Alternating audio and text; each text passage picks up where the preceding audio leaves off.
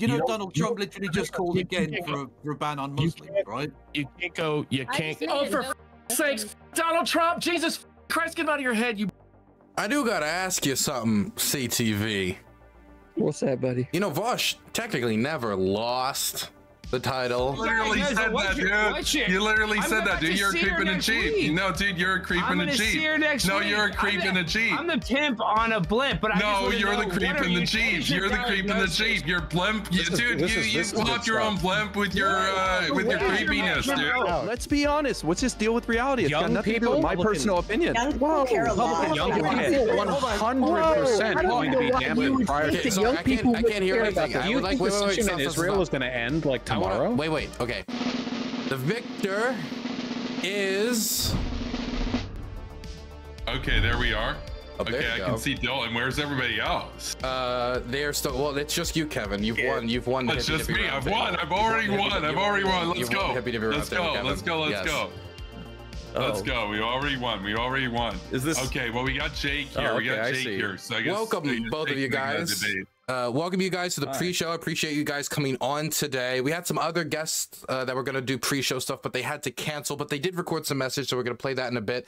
Thank you both for coming on. You are both Hippy Dippy alumni, and Hippy Dippy's been gone for a while, so I wanted to make sure that if I brought it back, that I only had the cutting edge of what the platform had to offer when it came to this panel. So how have you two been? How have you been, Jake? Very good. Very good. I'm glad to see that you're well and back, man. You're looking luscious, very luscious. Thank you. I appreciate it. I try to be as luscious as I can be. KevinCastley, how have you been?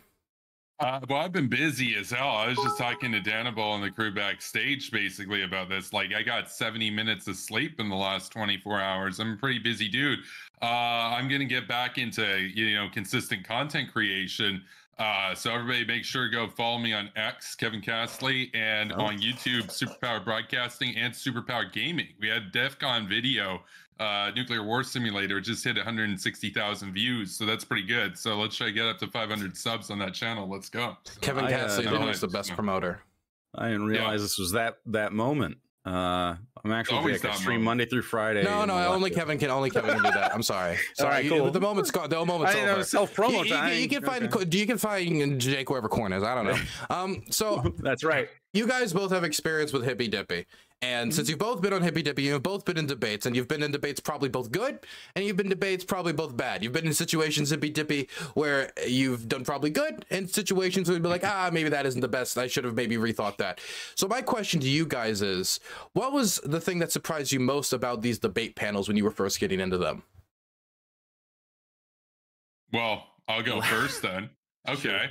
So here's the thing that surprised me most going into these is that they are I was into debates and stuff before Hippy Dippy, but I really kind of became a debate bro through the Hippy Dippy sort of thing, and that was a lot of fun.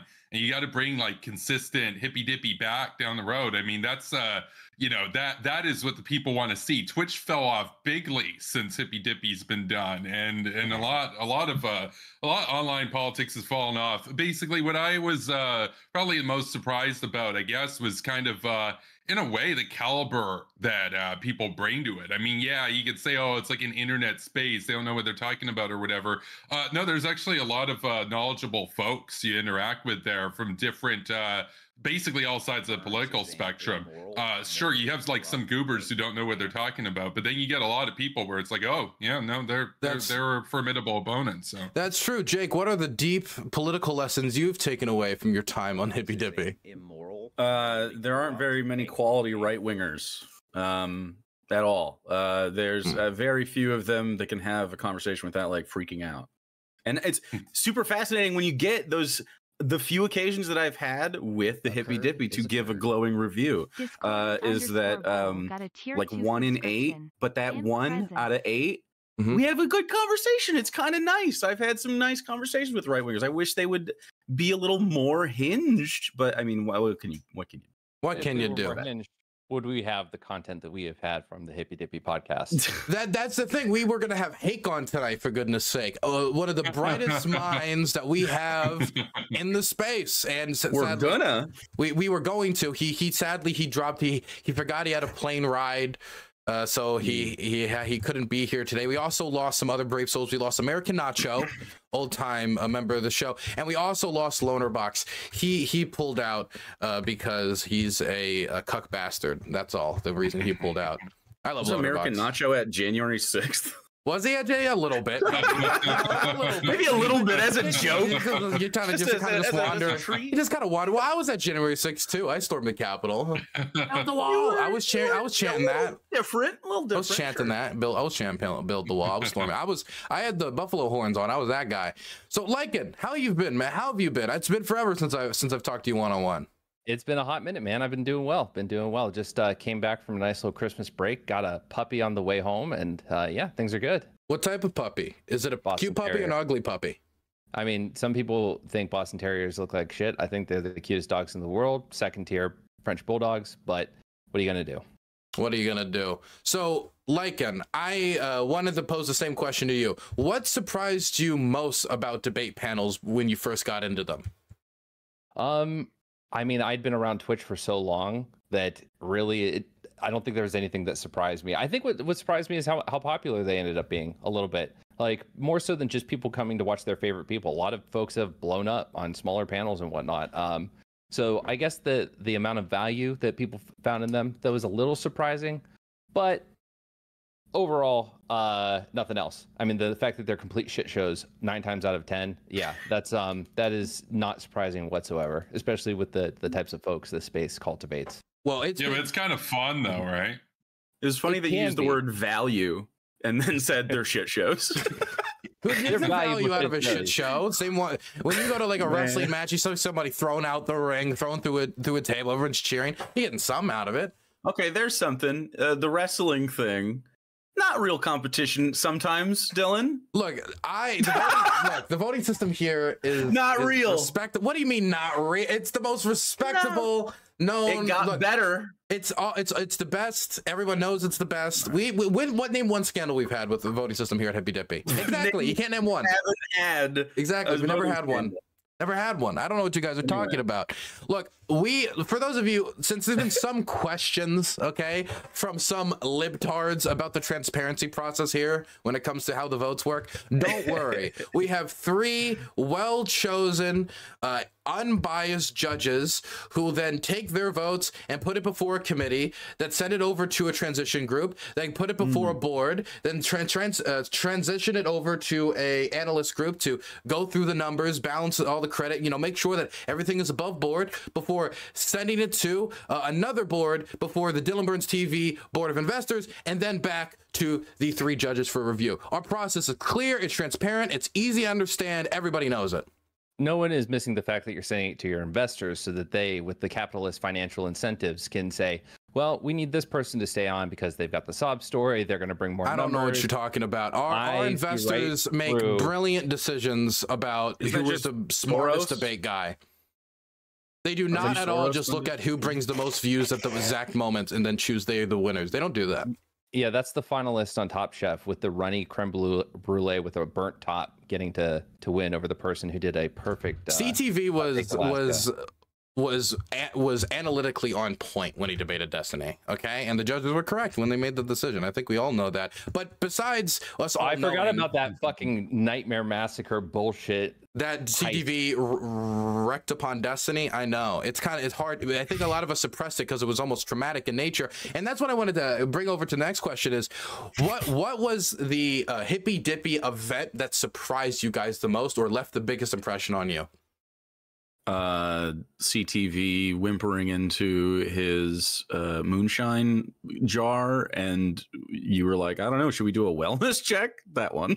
He did fall out of his chair, didn't he? It was pretty wild at the end of that one. Well, that just shows that he's a true man. And if you don't pass out drunk on stream once, are you a true man?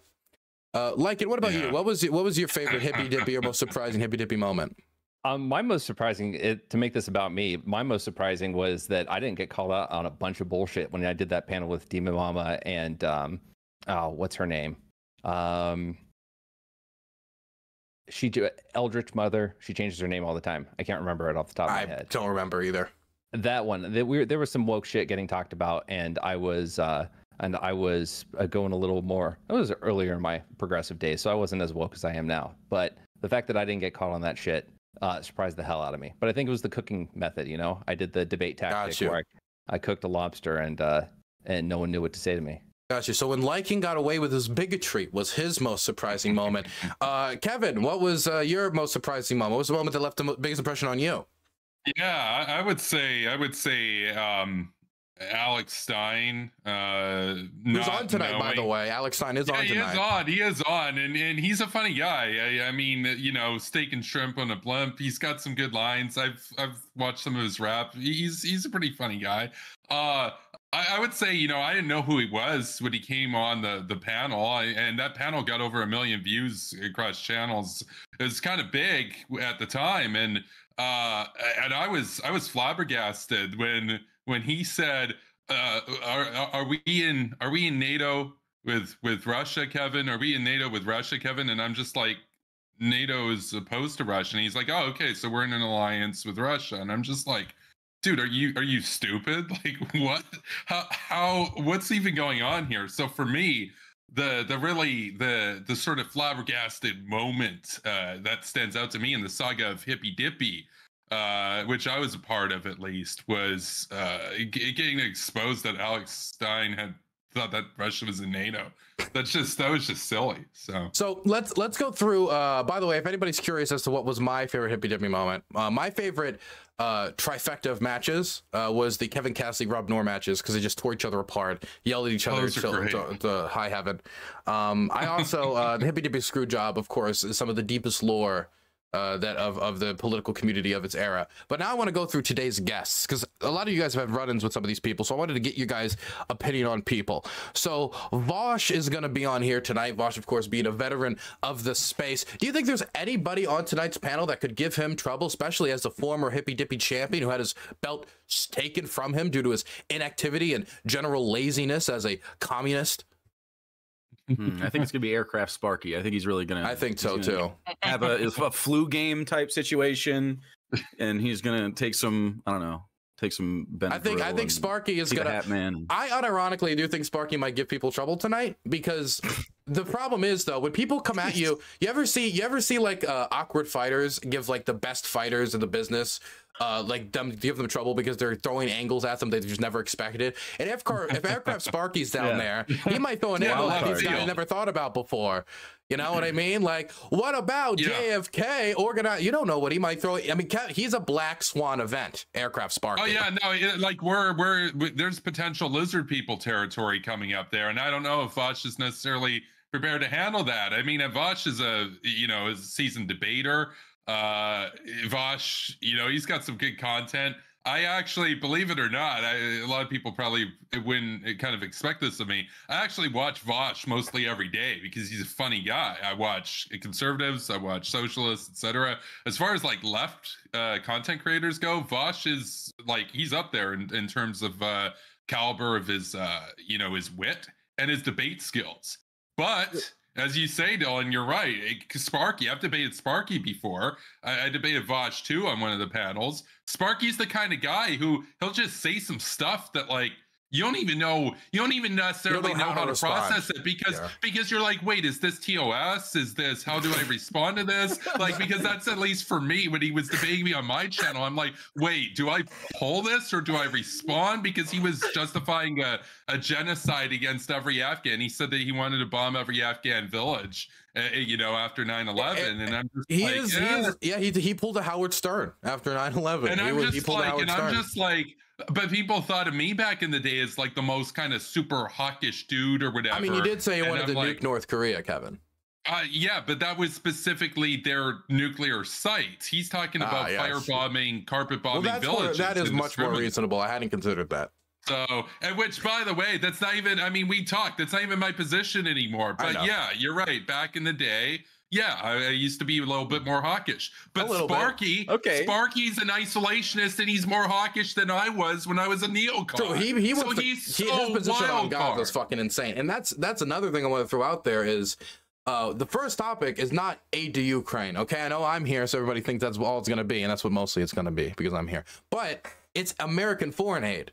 And this is something that I'm curious about. There might be some disagreements about the people who are on the left-wing side of this. I know Kraut is very, very, very anti-Hamas, and I wonder what their left-wing. Kraut would consider himself like a left-wing liberal. Oh, yeah? Kraut's like a social democrat. Like, okay, remember we're talking about let's keep it relative to AircraftSparky here. Okay, let's remember.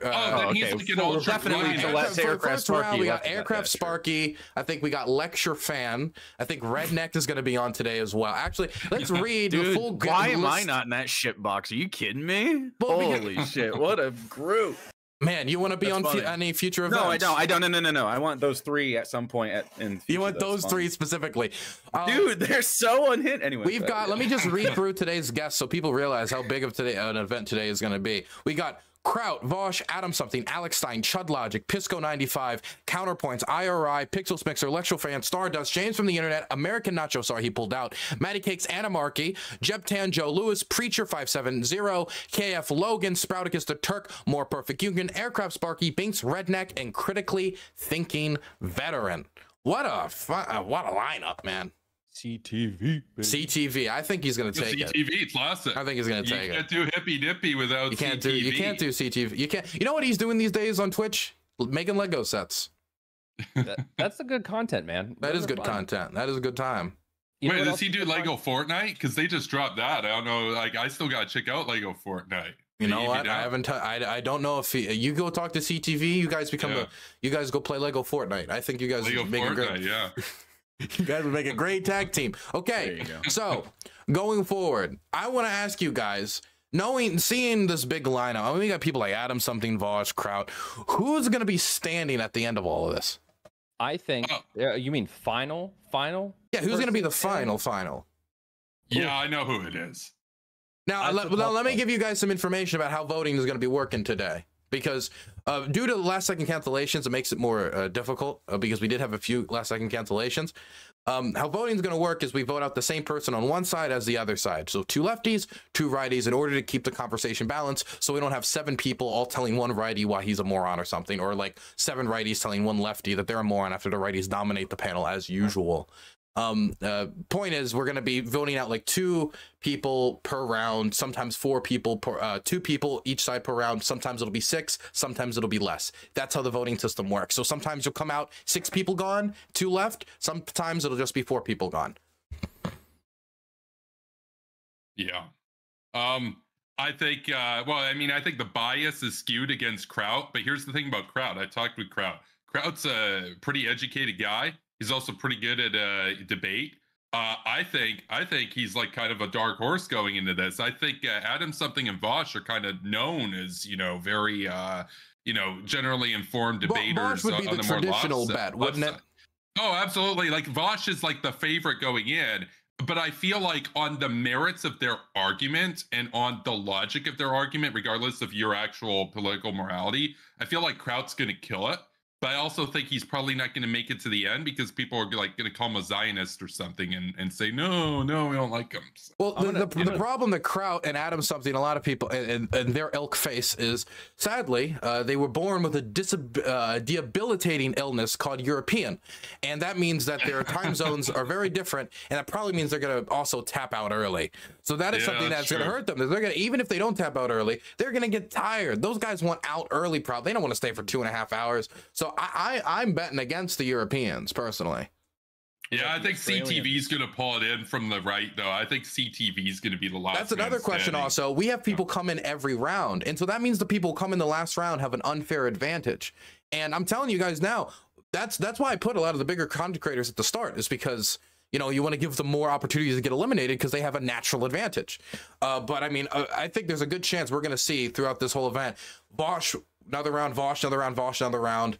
But I would bet towards Vaush, and if I'm not betting towards Vaush, the other person I would bet towards, honestly, and I'm looking at this list here, and I'm thinking LCTRfan.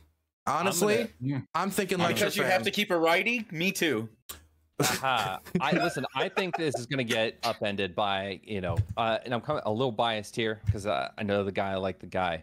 but I'm going to say that Pisco is going to be the one. He's not been huge. By the way, really. I do need to throw out there, Pisco, LCTRfan, they're going to, I think if LCTRfan can last long enough, they should be facing each other on the Colorado Trump case. Lawyer showdown. I've debated Pisco one-on-one before. He's a competent debater. He's underrated. That's a good point. That's a good point. I would say Pisco. LCTRfan has to survive to get there, and that could be a challenge because that's like 3 rounds. He's got to get through. He's got to get through what I think the war on Christmas, aid to Ukraine, and then make it to the Colorado case. This is a tough task for LCTRfan. Yeah, no, so, I think the audience is in for an absolute treat tonight. I think the roster is peak Hippy Dippy in that you've got this perfect. It's this archetypal Hippy Dippy roster in the sense that you've got this blend of very competent, well-read folks, and then also the blood sports mongers and everyone in between, and they're going to duke it out, and we're going to see who's left standing. But I think Kraut's going to perform above average, and I think CTV's going to do the same. I do also want to say, though, this is an anniversary event. This isn't for any title. This is just to say you won. So I hope nobody takes it too seriously. I mean, there's only $10,000 on the line, so I don't think anybody should be terribly invested. But I do want to put forward, is there any predictions for tonight? Any predictions outside of who you guys think are going to win? Is there anything that you're expecting to see tonight? Any talking points that are going to be dropped? Anybody who's going to I don't want to use the word, what's a word for spaz that isn't spaz, that isn't ableist? What's I guess it's in good faith, I guess. I'm asking because I want to use it in the future. That's why I'm asking. I think we're going to see, I'm just looking at the list. Here are some predictions. One, I think Chud is going to say something both racist and homophobic. I'm gonna probably. I already have $50 on that. Who wants to take my left or right? We put them on the left. Okay. So what happens when there's actual lefties up there and Chudlogic also? Does the vote swap? The vote does not swap, but they get to fight each other. Fun. All right. Because I think him and LCTRfan would make good teammates. I think it would. So we actually have some call-in videos from some people who couldn't make it to today's event for any number of reasons. You know, they had livelihoods or wanted to keep their brain cells or whatever other stupid reasons. Maybe they have children. I don't know. But they couldn't come to today's event, but they were kind enough to call in. Now, you guys won't, I'm not going to be sharing screens. I'm just going to be playing the audio for everyone. So if you guys want to watch it, you have to check out the stream. But the first message is from everyone's favorite conservative, Rob Noerr. Hey, Dylan, everyone on the Hippy Dippy, just wanted to wish you a happy new year. Thank you for the invite. Sorry I couldn't make it. I have to go work. Let me translate for your lefty audience. That's where you go do things that are of value to society and get paid money in our capitalist system. And then I also have to spend time with my family, or to your lefty audience, your roommates that you still live in their basement. But I wish you well. I hope that you continue to remain safe if you head over to Ukraine. And it'll be fun destroying you lefties in the coming years, including this new one coming in 2024. Thanks so much. Have a great show. Wow, what a lovely message from Rob Noerr. He truly knows that we're just dumb lefties ready to get wrecked. I think destroying us, but has a day job. Destroying us with the day job. It is very wholesome. I just want to know what government building he's about to storm. Like, he's sitting in his car, he's got his warm clothes on. You know, it is December, almost, you know, January, right? So he's getting feisty. His time of year is coming around.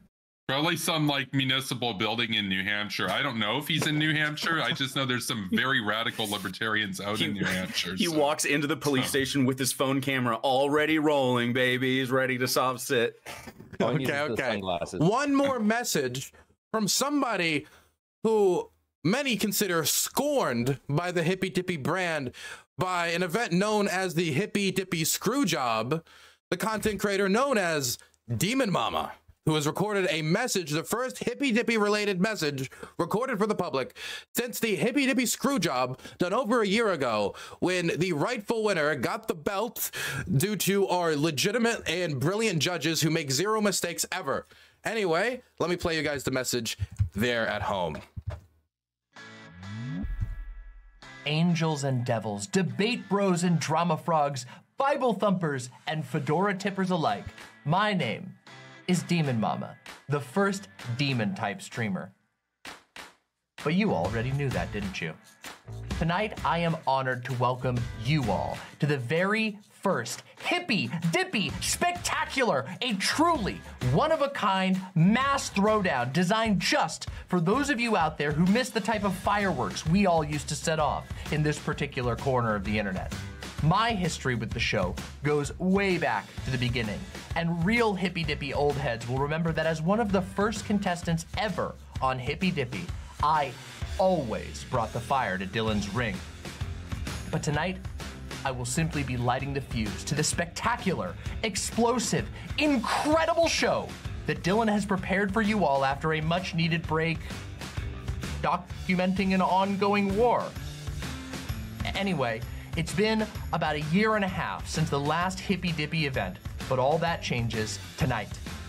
Since the old days of the show, you, viewers, have witnessed faces come and go, entire careers rise, fall, transform before your very eyes. The Hippy Dippy has always been a vibrant crossroads for talented folks from all over the streaming world. Tonight will be no different. Excitable newbies hungry for glory, returning contestants with a bone to pick, winners fighting to hold on to their legacy. And there's so many questions. Will Vaush have the horsepower to be the head horse in a race with so many young and virile contestants? Did Destiny lose the championship belt in the divorce? Does CTV debate better drunk, high, or both? When is Sparky gonna bring back those puppets? Is Kraut better from a jar or a bag? Will anyone make it to the end at all? Or does Dylan McMahon Burns have a couple of tricks up his sleeve for all of you? That, lovely viewers, is for all of you to find out for yourselves tonight on the Hippy Dippy Spectacular. Now, I want to see some energy in chat. I want to see some likes on this video. And most of all, I want to see some donations flowing because tonight is going to be a truly fantastic show made all for you. That was a lovely message from DemonMama. Oh my goodness, that was very nice. I hadn't seen it. I hadn't it was given to me right before. That was giving me like 30 minutes. What a lovely message. My goodness, it was a trust fall and it worked. Yeah, it was. Yeah, it started off kind of cringe, but then it ended kind of hype. So I thought that was awesome. And you know, we haven't done this in over a year and a half. So, you know, there might be some bumps in the road. I am a little rusty, but I'm going to do my best to keep everybody in line tonight. Any last messages you guys want to give out to the world? And again, thank you, DemonMama, for the lovely message. It really did touch my heart. Any messages you guys want to give to everybody before we start the show? I just want to say that we're glad to have you back, you know, from the war zone, you know, that you've got a whole new suitcase full of patches from your war tourism. And it's they're all on the wall right there, I swear. They're all on the wall. And it's good to have you back doing this content, man. It's been a year since the last Hippy Dippy podcast, and the world needs it now more than ever as we are gripped. So you're saying that this should not be a one-off. This should be the start of a glorious return. You got to bring it back. Like the people miss Hippy Dippy. The people really miss it. Yeah, the people miss Hippy Dippy across communities, across politics. Twitch wants Hippy Dippy back. X wants Hippy Dippy you stream back. on Twitch. YouTube, I do. Do you believe that? Do you won't bullshit? Do I believe that everybody wants Hippy Dippy back? I do not believe that. There are some people who are particularly. However, Hippy Dippy. The people want Hippy Dippy. I haven't always had a bad time with Hippy Dippy. In fact, I'd say personally, I have a good time when I'm on it. When it's not a shit show.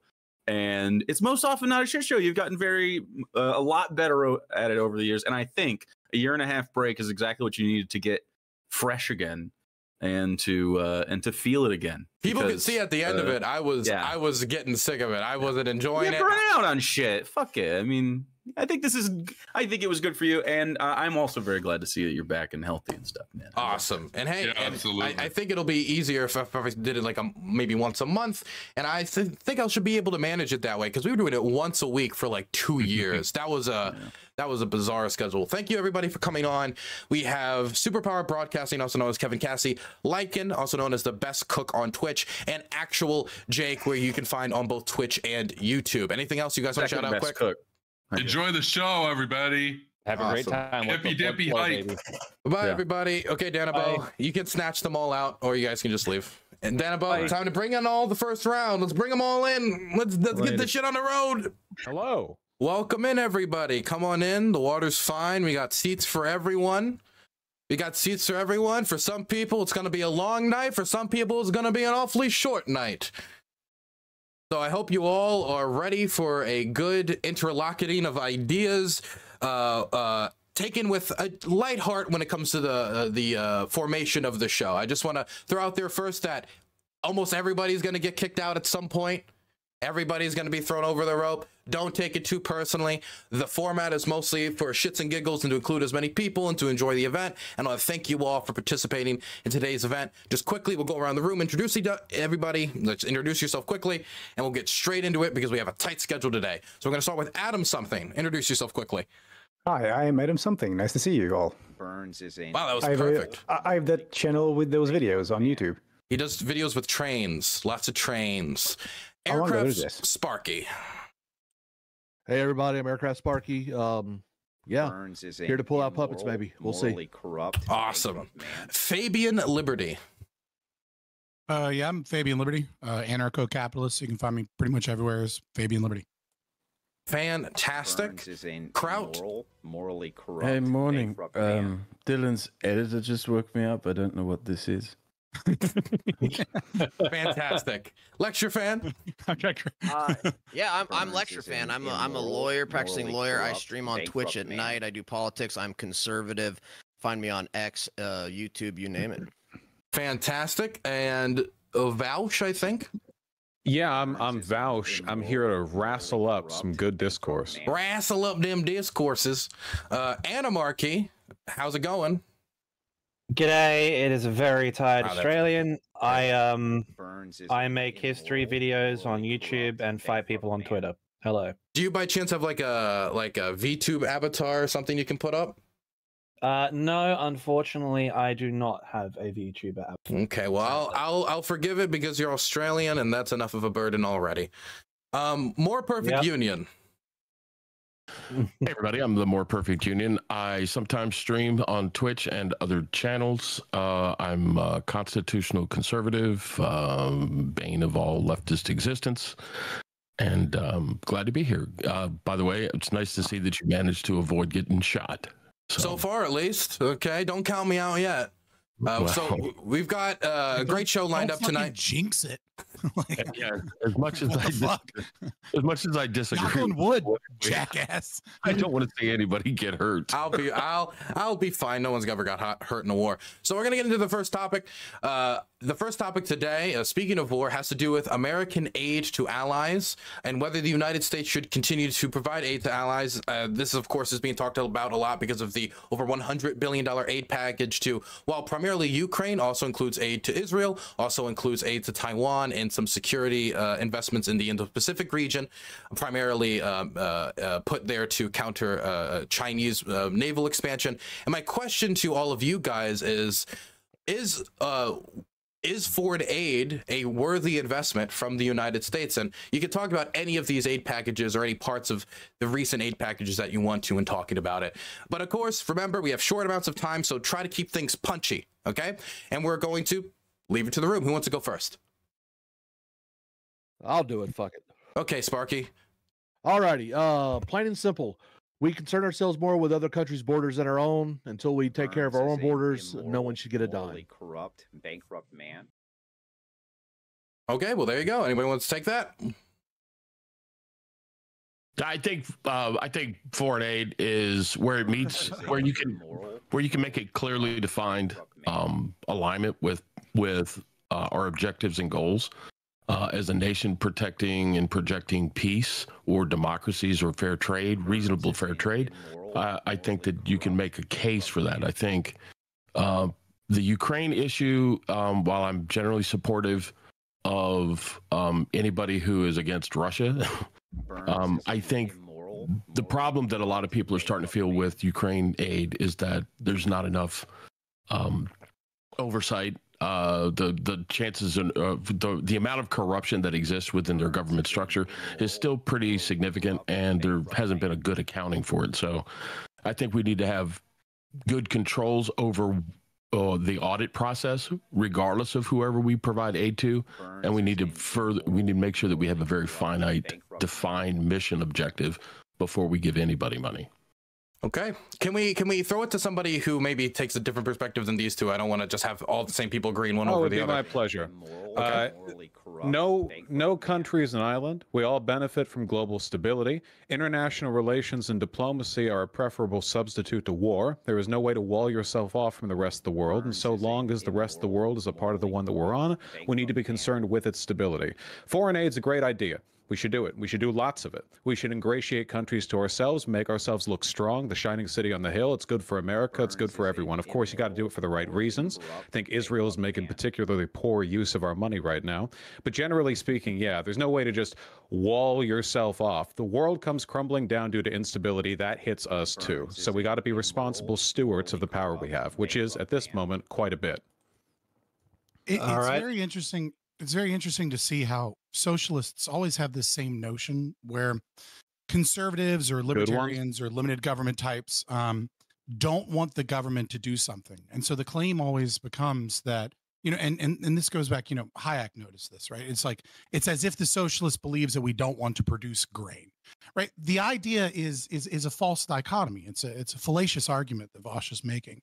This idea that there is either we wall ourselves off from the world or we spend money that is completely wasted in inefficacious ways towards foreign aid, which which can be done better via charity and private industry. And by, as MorePerfectUnion stated, if you're going to have a minimalistic state, you can protect your trade routes and certain things of that nature. But this idea that we're going to spend hundreds of billions on corrupt nations that don't feed their people, and we just kind of do it year over year over year, or we're going to fund never-ending wars without any accountability or almost a complete lack of oversight, to the tune of $500,000 for every upper middle class family, is absurd and stupid.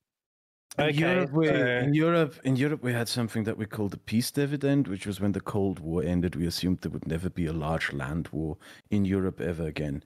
As a consequence, almost all countries here cut their military budgets, and then we either invested the surplus money into social development, social programs, or we cut taxes. And now we all have egg on our face. There's only very few countries in Europe that didn't cut their military spending, like Greece, Norway, and Poland. They don't have egg on their face. The brutal reality that we in Europe face right now is that we have to build up our militaries and our defenses again, that we have to be able to face off an aggressor country that wants to divide up Europe into spheres of influence. Also, I'd like to point something out here. Well, can we let Kraut finish his statement quick, and then we'll throw it over to Animarchy? Okay. In this moment of crisis, we have no choice but to ask the Americans to send us weapons, because we don't even have enough of our own.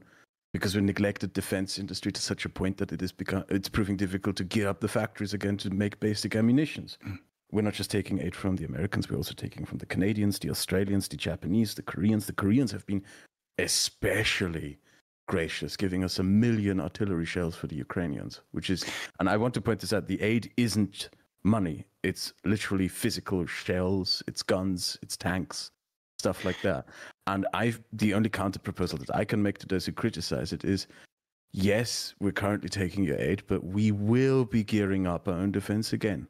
We will be coming back up under our 2 feet, because it is very clear to us here now that the peace dividend is over.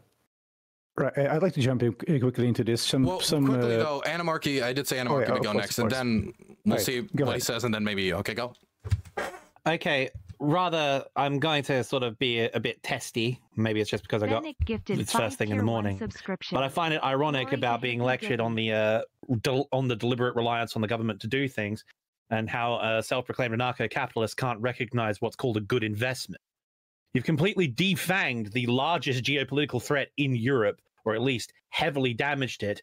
You've rendered it completely incapable of challenging the United States in the world hegemon game, if you want to use the term, without a single American citizen who didn't volunteer for Ukraine directly dying, not a single active duty US military person beyond special operations who we don't know about being deployed.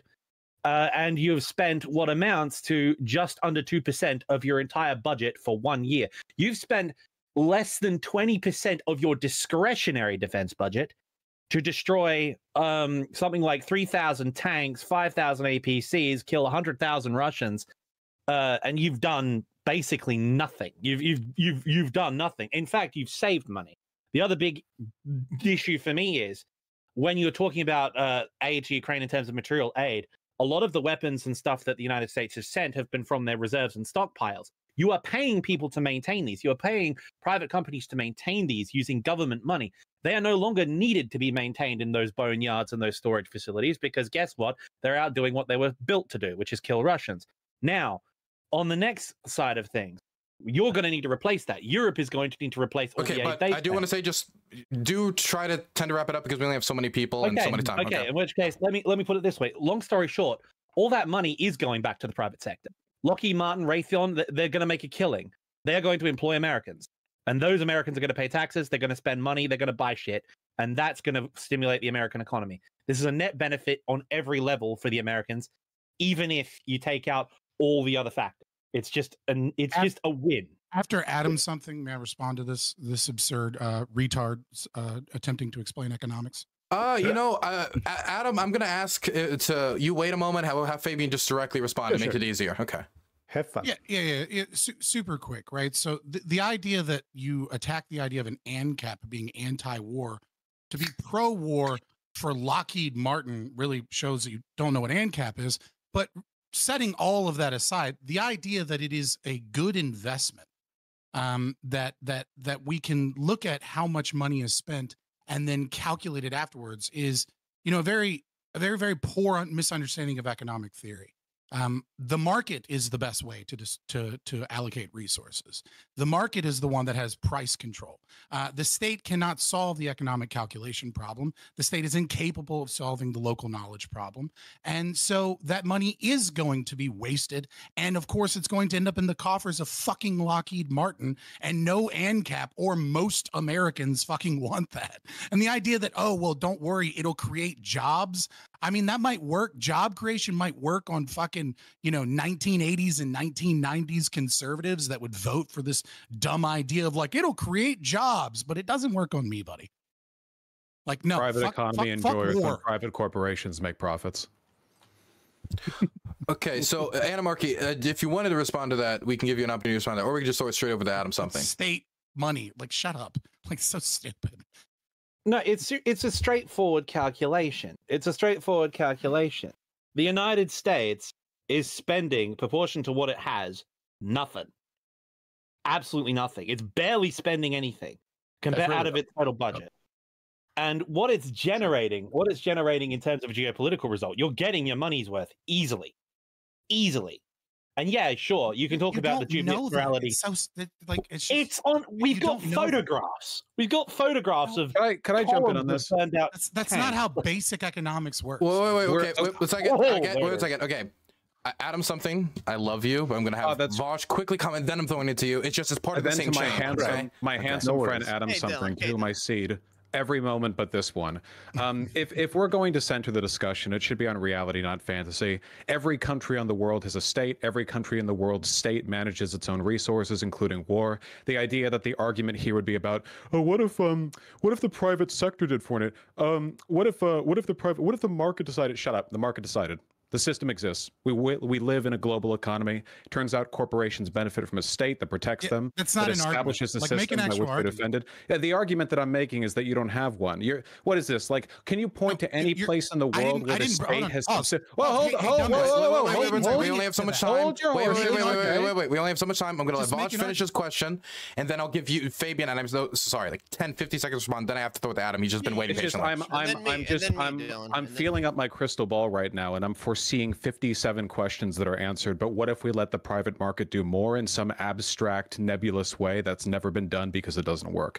I cede everything to AdamSomething, somebody with something interesting to say on the subject. Well, thank you. I ceded. Of course. I ceded. Of course. The conscious move. Wait. I said I would give Fabian 10 seconds to respond. He gets 10 seconds to respond, then Adam. Yeah, of course the socialist wants us to have more government. Of course the ANCAP wants us to have less government. Except I didn't make the argument from a non-government anarchist perspective. You just randomly said dumb shit to attack ANCAP because you have no fucking argument. Okay, Adam. Number 3 of 7. All right, so Fabian sounds a bit like those like Twitter tanky lefties but he just uses market instead of like a communist manifesto or something. It's pretty funny. Anyway, so make a fucking argument. Yeah, I'm on it. Okay, so just be patient. So the arguments for supporting Ukraine, for example, from the pure business perspective, I mean, I think it's a no-brainer, right? So one of the main export materials of the U.S. is security and stability, which the U.S. accomplishes through its military, and this, of course, has a number of easy to see positive business effects. Peace and stability, it turns out, is good for a business. It is good for investment, right? This is a no-brainer. Also, the Ukraine war just happens to be a great advertisement for the U.S. weapons industry. You know, when you see those thousands of Russian hardware burning, just like torched by not even top-notch U.S. hardware, but like just like 20, 30-year-old stuff. That's great for the U.S. economy. Now, you might be salty about the fact that I don't know, Raytheon or whatever, or like very heavily state adjacent / these like mammoth corporations. But you know, that's how the economy works currently. That's how you achieve growth. You know, so if you're not some like unless you're some kind of a degrowth weirdo, then you should be happy about this, right? The other thing is weapon aid. One second. Weapon aid. When they say, okay, we sent Ukraine, $5 billion worth of aid, that's not $5 billion. That's $5 billion worth of aid calculated based on the pre-existing stuff that you guys send them, right? So if we send them like 500 M113 APCs or something, well, then that's calculated into a dollar based number. Even though those vehicles, they have been used by the U.S. military before, they've been retired, they have served their time, and now they're just passing them off to someone. That comes out as a monetary item on a budget sheet. Meanwhile, in reality, it doesn't really mean an actual expense for the U.S. Okay, sorry, wait 1 second. I need to take a pro-business position as well. Hippy Dippy has made one change financially, and that is in between topics. The #1 donor between topics will be able to ask the cast one question. If I'm going to bring back Hippy Dippy and herd these cats, I'm going to make money. I'm demonetized, okay? Continuing, I want to throw it over to, I'm sorry, Fabian, but you got a lot of back and forth. I want to make sure LectureFan gets to talk. LectureFan, and then Kraut, and I have MPU written. Don't worry. Well, I think this whole discussion is kind of missing the main point. I mean, Vaush started off by saying, oh, foreign aid, good, it can be good. And it's like, well, yeah, we've always done foreign aid. People always forget the entire reason we even have a federal government is to handle military foreign policy. But of course, nobody addressed AircraftSparky's perfectly reasonable point, MorePerfectUnion's perfectly reasonable point. And so you're just glossing over these points where it's like, oh yeah, foreign aid, good. But it's like, we're broke, for one, we don't have any money. Number two, everybody sort of agrees with that. And the Australian guy, Animarchy, was perfectly correct to say it's a drop in the bucket. We spent $100 billion on Ukraine. We spend over $6 trillion on a federal budget. So it is a drop in the bucket. But you've got a problem here where we're broke. There's inflation out of control. We don't have our own border secure. So you can say that foreign aid is good. And I support foreign aid when it can be afforded, when we can pay for it, when it benefits United States national security, when foreign aid can be used to establish and prolong American military dominance, economic dominance, cultural dominance. So foreign aid can absolutely be good. But you're simply not going to get it with a GOP Congress, which we have right now, if you guys don't address the border and you left this, oh yeah, great, yeah, more foreign aid, and let's just leave the border open and let's not do anything to try to balance the budget. That's a loser argument. How is the U.S. broke? Can you enlighten us, please? Yeah, we're $34 trillion in debt and we're running $2 trillion deficits every year, and Medicare, Medicaid, and Social Security are going bankrupt in 8 years, if you didn't know. I just wanted to comment on the idea that we should let the markets decide which country deserves military aid and which one doesn't.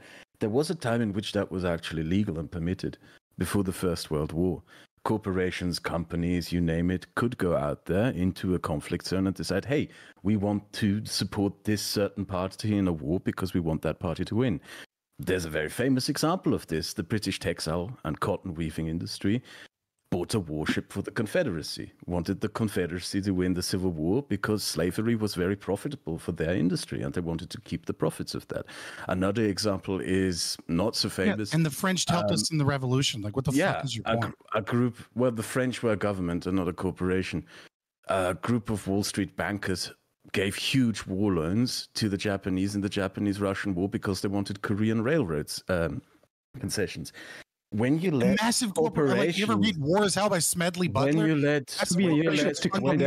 When you let markets, you have to calm down a bit, all right? Just let the wine a bit, dude. The decision to support a country, a conflict partner in the war, is not a market decision. It is a political decision. It is a decision based on values, a decision based on ideas, on ideals, on what you believe in. If you let the market decide which side in the war deserves support, they will pick the side where they can get money out of. Who's to say that the corporation would not support Russia in return for like oil drilling and mining concessions in Siberia? Also, wait, like, isn't Russia supposed to be like the nightmare of fucking ANCAPs? Like, Russia basically stole hundreds of jets when the sanctions hit. Like, they just like appropriated them. They appropriated Western property, and they Russia. Hey, yeah, like, sure. And so you're now knocking them, and we're now knocking them. Sounds like you dislike. We're now knocking them. We're now knocking at Russia. We only have so much time left in this round, so I want to make sure that AdamSomething gets to finish his statement, and then we get to get anybody that has anything left they want to quickly get out. So. Sure. All right. So Fabian has that nice plague behind him saying property is liberty. Well, then Russia has violated the #1 golden rule of ANCAP-ism, I guess. Property. They stole Western property. They just appropriate everything. So now I don't like Russia. Yeah, sure. Yeah, good. So therefore you should be in support of sending Ukraine aid, because then we are. No, it's not retarded, really. I mean, if you think that's retarded, I mean, the problem is in your device, dude. Also, one thing. Not liking Russia doesn't mean I have to support fucking stealing money from the American people. That's what I want to bring up. One point that I want to address: the unaccountable weapon transfers and corruption. Like, guys, like every fucking piece of equipment that gets sent to Ukraine is documented really solidly, and we know where those are. Like, it's not just like you're sending stuff into Ukraine, it fucking disappears. It doesn't work like that, actually. And if you actually look, I want to add. Okay, quickly. I thought I'd be interrupting the other guys. I want to make sure. I want to make sure after Vaush goes, we go MPU and Sparky, because they've been waiting for a little bit. Dylan, can I go quickly and brush? I just want to say really quickly with respect to like. Yes, you can go. It's a tough job, Dylan. Continue. Yeah, sorry, I was telling Kraut he can go brush his teeth. Continue.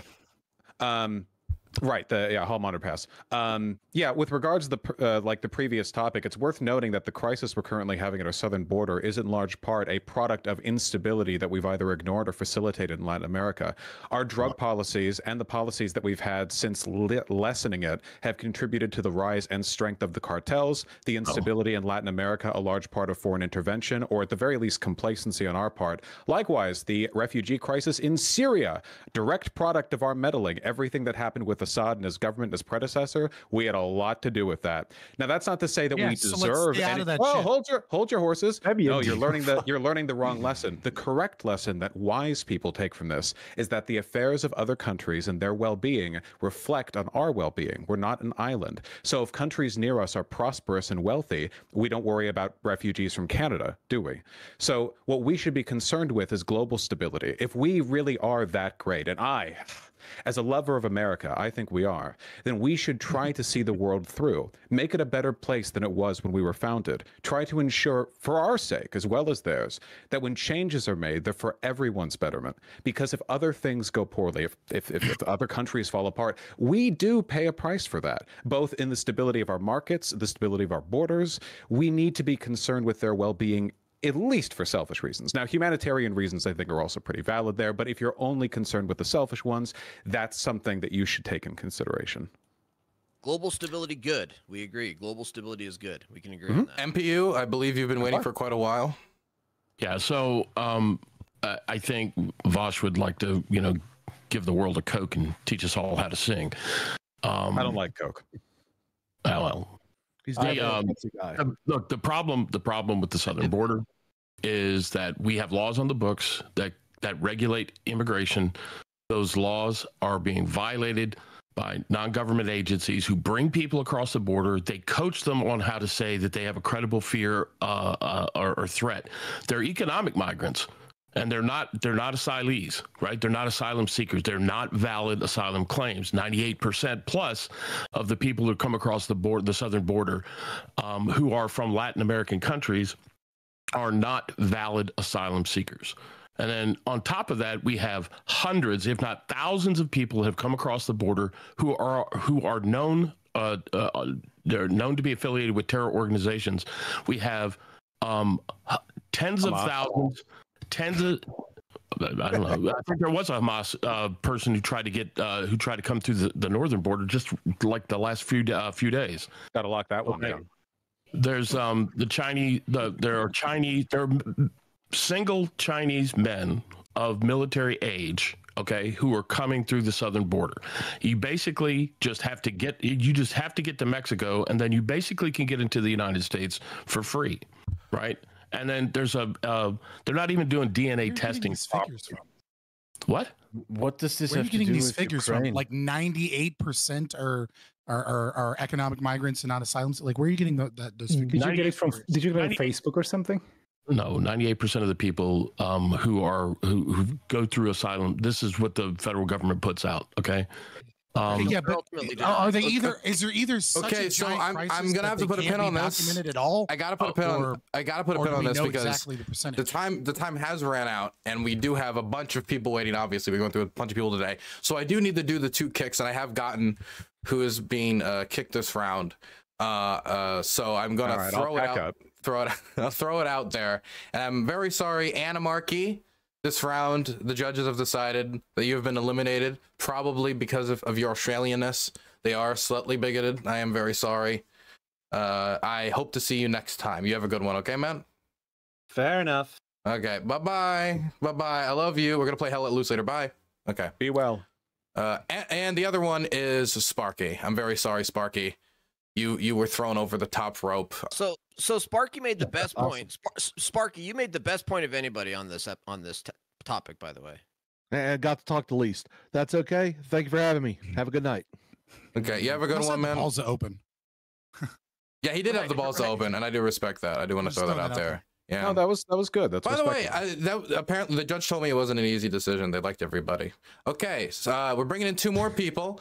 It is going to be Chudlogic and AlexStein. If any of you are familiar with Alex Stein from his AOC antics or his new show that he has.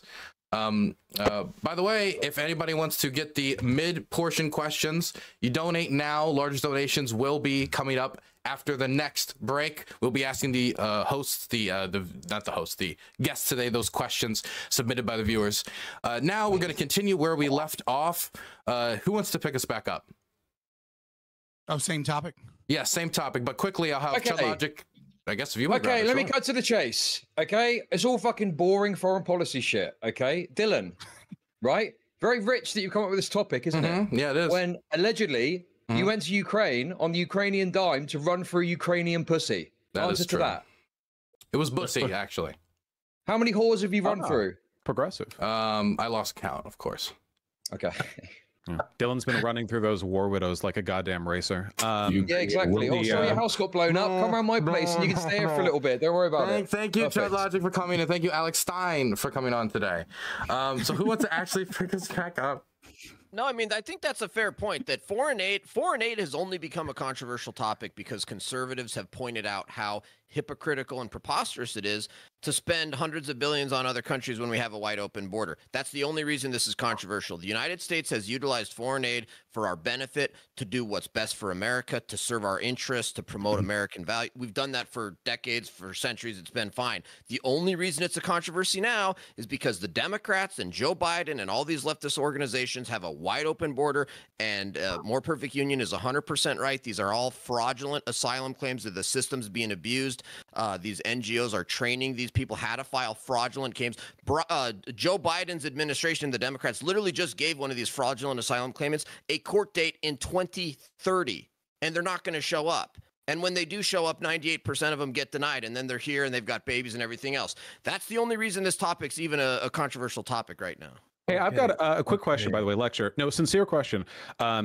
Lecture, if it was possible, so we spend a lot of money protecting our southern border as it is. If it was possible to spend that amount of money investing in a variety of Latin American countries, Mexico, Colombia, whatever else, and in the long term, say in 5 to 10 years, the money that we invest in foreign aid, that we give them in foreign aid, could contribute to the betterment of conditions in those countries to the point where they don't really have that many migrant trains coming up on north, you know? We could make them want to live in their countries. If that could be done, would you prefer that? Do you think that'd be a good run forward? Sure. I just don't think that can be done. That's been tried. We've been trying to help those countries. And it's not just the Latin American countries that are in these.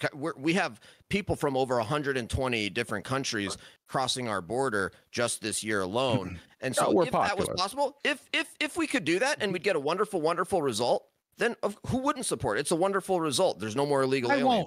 I just have to throw in that, like, it's really fucking really weird that, like, you guys, that, like, you're just two different socialists that want to spend the American dollar on different fucking things. How about we just end the fucking drug war, and then the fucking cartels and so much of the crime that is in many of these South American countries. Well, hold on. I want to end the drug war. Wait, too many people talking at once. Okay, and like we can have stability by just not violating people's rights. You don't have to spend a fucking dollar. You can just stop violating people's rights, and you'll save money and stabilize South America. Like, can we just without spending anybody's money? We're starting to go a little bit off topic, but I am interested to see Lecture Fan respond to that, just because I'm interested to see the two conservatives go at it over the drug war. We're conservative on that side. No, Fabian's saying that I support a bunch of government spending. It's like, no, I believe in across the board, massive spending cuts at the federal level, massive spending cuts to where we're running a surplus. You're saying, oh, you support the United States government doing the number one thing it's supposed to do, which is military and foreign policy. Oh, you're a socialist. How stupid. Okay, so I gotta throw this over to there's people waiting. So first I want to throw it over to you support a portion of the market being captured by the state. Please, socialist. Sorry, I gotta make sure we have enough time for everybody. Kraut, you've been waiting a bit. I also have Adam, MPU, and Alex. I put you on the list because you just haven't said anything yet. Okay, Britain is currently going through a cost of living crisis, the worst since the 1970s, as well as a migration crisis as well. Poland went through a constitutional crisis in the last few years. Italy is going through a migration crisis. Lots of crises politically across Europe, cost of living crisis mainly. Lots of issues to deal with. Yet still, despite these crises, we've all somehow found the political will to also provide military aid to Ukraine. When figures on the American far right say that they want to condition military aid to Ukraine upon something border, it just doesn't come across as sincere. It comes across like an excuse, as if they're just deliberately attaching something completely non-related to an issue. It sounds like an excuse. There's no American far right representing. Please stop. I'm not talking about Are we talking about the border? So we're talking about the border crisis? We were talking about how Ukraine is tied to the border crisis. I also don't see how they're the same. Is there like a Mexican army invading Texas, annexing people? No, guys, listen, I live in Dallas. No, I live in Dallas, and what's going on is a lot of sex trafficking. I see a lot of children that are actually, their parents are paying money to the cartel so they can come over here. So this is a business. This is not like, oh, just fuddy-duddy, I'm a refuge, my country stinks. As a matter of fact, you can even go look up the trucks that are full of a lot of these people, because they come across the border with nothing, but they pay other coyotes to actually carry some of their belongings across the border. So this is a planned invasion by the cartel, the most powerful mafia group in the world, here to destabilize America. Because look, Japan doesn't have this problem. North Korea doesn't have this problem. Japan's doing great right now. That's true. Model of economic and social success. If they let more immigrants in, they might have actually. Talk about who's really behind this trafficking. Alex, I know you probably don't want to call it out because you know. Stop. But who's really behind the coyotes? We need everybody, please. The Japanese. They're trying to. They're angry. Well, it starts with a J. I'm going to start muting people. Okay. That was the first one I muted. It was Chud. I'll start muting everyone else. I chose Chud first because I know he can take it. Okay. Alex, I want to let you finish your point, and then we have people on a list to go to. I want to make sure we get to Adam and MPU, but Alex, I want to make sure you get to finish your point uninterrupted. Well, and just to Vaush real quick, I would just say that the culture in Japan and the safety, and a country like South Korea or North Korea, I believe, is safe if you're not getting killed by a dictator. I'm just saying there's other countries that don't just allow every Nigerian ex-rapist into their country. And if you think that's a joke, there are literally people here that have been convicted of rape that are coming across here that don't have to go through any sort of paperwork. Yet if I wanted to leave, I have to have my passport. I just went out of the country to Mexico. I had to spend 4 hours in customs nearly. So I'm just saying, why do I have to do all that? They don't have to be vaccinated. You know, they're just held to a different standard than an American citizen. So what's happening is a foreign invasion. And I guess you that's got vaccinated? Can I ask you, Alex, quickly? No, I didn't. But I'm just then you saying. don't have to. What do you? No, then what are you complaining about? Wait, let me. A lot of people. You're saying nobody lost their job or nobody couldn't travel without a vaccine. Well, you just said they don't have to be vaccinated, like you were whining you had to, and it turns out you haven't. So, like, what's the issue? You're like a Mexican immigrant in terms of your Fauci out. Well, now we're arguing semantics. I'm just saying at one point you know that it was an obligation to. Now we're arguing vaccinated. epidemiology. Actually, it's calling you a hypocrite. Well, we don't have to argue the vaccine. I'm just saying they don't have to. They don't have to have a passport. Why do I have to have a passport? Let's be clear. The topic is, let's bring it back over to this being tied to Ukraine. I wanted to throw this back to the people on the list. I want to throw it over to Adam. What do you think about the idea of these? Also, was Israel, you know? Yeah, well, that was also you get forced it. Yeah, can we get into Israel? Can we get into Israel, please? You can tie it to Israel. Okay, I've got a really important question to ask. Okay, this is important. This is important. This is important. 1 second. All right. Okay, Chud's muted, so I'd like to mute him again because it's fun. AdamSomething, you're on the list. You've been waiting. I wanted to make sure you got a chance to speak, and then we should move over to Israel and Gaza and talk about that a little bit. But of course, I made it Ukraine because I can. Adam. All right, sure, thank you. So, Alex, first off, hey, how's Russia doing in NATO? You know, I've heard you. Did you have to they wanted to join a long time ago. And first of all, let me tell you something. I'm the smartest pimp on this panel. Right? I'm the smartest pimp on this panel. So yes, I've misspoke before. I have misspoke before, but I'm still the biggest pimp here. Yes, I am the biggest pimp here. Do you also sex traffic? I am. Yeah, I'm a pimp on a blimp. I got these fellas on deck. When he said he saw the trafficking in Dallas, like he was seeing it from like a first person, like he was actually as a customer, working together to beat the cartel. All right. Dude, so first, just to address. We only have so much time. So Adam, now that you're done dunking on him. Okay, so just to quickly address some points. So Japan is not a good example in terms of immigration, or Korea. Both of those countries are dying as we speak, right? So let's not bring it up. Also, let him finish. So anyway, and like I noticed that like our sort of opponents, like people on the right here, like their arguments are basically just variations of distilled boomer Facebook posts. So that's a bit disappointing.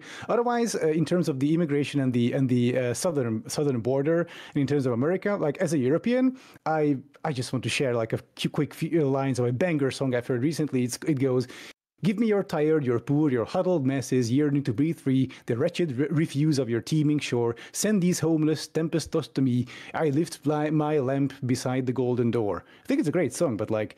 I don't know. I don't know why. Took that Frenchie statue. Yeah, I know, right? So like, so this is the big contradiction for me, from my perspective, because like America is all about land of the free, go there, you can make it. Meanwhile, conservatives are hell bent on turning America into this like little walled garden sort of white majority sort of. So now we don't have. Wait. I want to make sure this goes to MPU because he wants to talk and he's been on the list for a while. And then I want to throw it over to Chud because Chud has started a protest movement in my chat about being muted, so I want to make sure he gets recognized as an oppressed person. So MPU? Free Chud, hashtag free Chud. Yeah, how have I not been muted, but Chud has twice? Like, that's just not fair. So yeah, to kind of get to your point, America has probably the most generous immigration policy of any country on the world. If you step across the border without permission in Mexico, they lock you up. Okay? That's it. You get locked up. Okay, we have over 1 million people entered this country through a legal process, and we have under the Biden administration close to 8 million thus far illegals that have crossed. Many of whom are convicted felons. They've been deported once, twice, 3 or more times. Okay, and they're still coming across, and the president or the current administration has done nothing to quell that tide. They just simply make it easier. They made an app making it easier for people to come in, and then they just simply change the terminology around so these people can have quote unquote legal status while they're waiting for up to 10 years, as LCTRfan put out a few minutes ago. The cartels. This is not about the war on drugs, Fabian, with all due respect. I get where you come from as a libertarian, that there's no real federal rule or federal control for drug policy, or they shouldn't. That's your take, right? But the problem is that the cartels are making as much or more money. Univariate analysis. I'm not a boomer con. I don't care. Okay. The point is that the cartels are making as much or more money trafficking in human bodies, okay, than they do in drug sales, right? So let's just put it out there.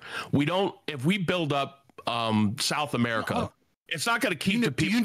Do you deny that the problem would be lessened? Do you deny that the problem would be lessened if we stop the war on drugs? Yes or no? No, I don't think it will.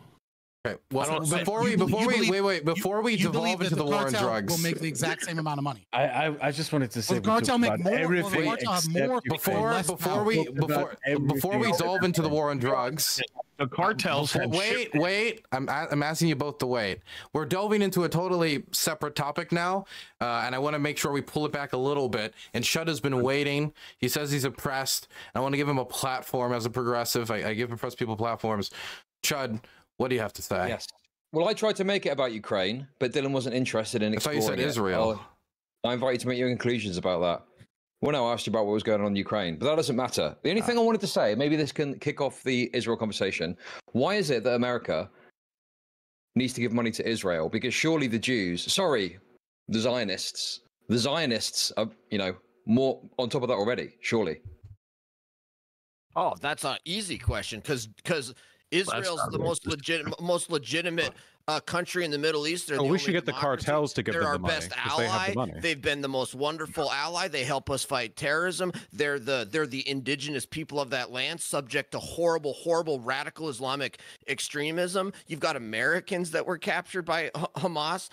Israel's our best ally. They're one of the greatest countries on earth. Full support for Israel. How the fuck do you maintain we shouldn't be giving money to Ukraine? But LCTRfan's in favor of aid to Ukraine as well. Okay. So I'm in favor of balancing. I'm in favor of balancing the budget, and then once you balance the budget, then you can send it to Ukraine. Okay, but you don't need to do that first to send money to Israel, like Israel's special or something. I do think Israel's different from Ukraine, and I'm so proud of the Republicans and conservative movement. The conservative movement has come out strong in support of Israel, despite the non-support for Ukraine. And I think there is a difference between Israel and Ukraine, and I'm so happy to see the Republicans and the conservatives full. It really makes you wonder if the referring to immigration thing was actually not an issue, and it's just a way of avoiding the actual topic. Obviously, that's the reality. It's the reality in Congress. It's always a proxy issue. It's like when they say Can I ask that around the room? Do people think that the tying of immigration to the foreign aid bill is about solving immigration, or is it about killing the Ukraine, Israel, and Taiwan aid bill? Killing the bill. It's about neither. It's about fucking politicians and dumb fucking conservatives that follow their fucking coattails on Twitter instead of actually thinking for a goddamn moment. And politicians just want something to browbeat and beat their fucking chest about. The idea that these two things are the same in this giant complex fucking budget is ludicrous. It's a way to get to go, why are we spending money over there when we should be spending money at home? And it's like, or we could just stop spending money on shit that makes the problem worse. But I've actually a neat theory about this, by the way. I've actually a nice, neatly packaged theory. Let's see what you think. So the GOP seems to support aid to Israel unconditionally, basically, and they seem to drag their feet on Ukraine, right? They're tying it to the border stuff. So since the GOP has been getting more and more far right, so on one hand we have Israel, which is which is led by a far right government, aiming to ethnically cleanse the Gaza Strip and create an ethno state, and inside Israel, as it's been happening on the West Bank, for example. And on the other hand, we have Ukraine, a liberal democracy fighting against a similarly far right invasion force, a traditional sort of very far right, traditional conservative, etc., Christian fascist almost government, Russia, right? And the GOP is not really in favor of supporting the Ukrainians against that, right? So I see a kind of strange pattern here that like fascist invasion done by like against the liberal democracy, we don't support liberal democracy, and then invasion and ethnic cleansing by a. But wait, ActualJake doesn't want to support Russia, does he? ActualJake doesn't want to give money to Russia. That would be the equivalent, surely. You need to find far right. You used far right 4 times. It's when a person is bad. Yes, right. Wait. Multiple people have asked some question. Can we have one? So first, can I quickly respond to the? Oh, sorry. Do you want to do that question instead?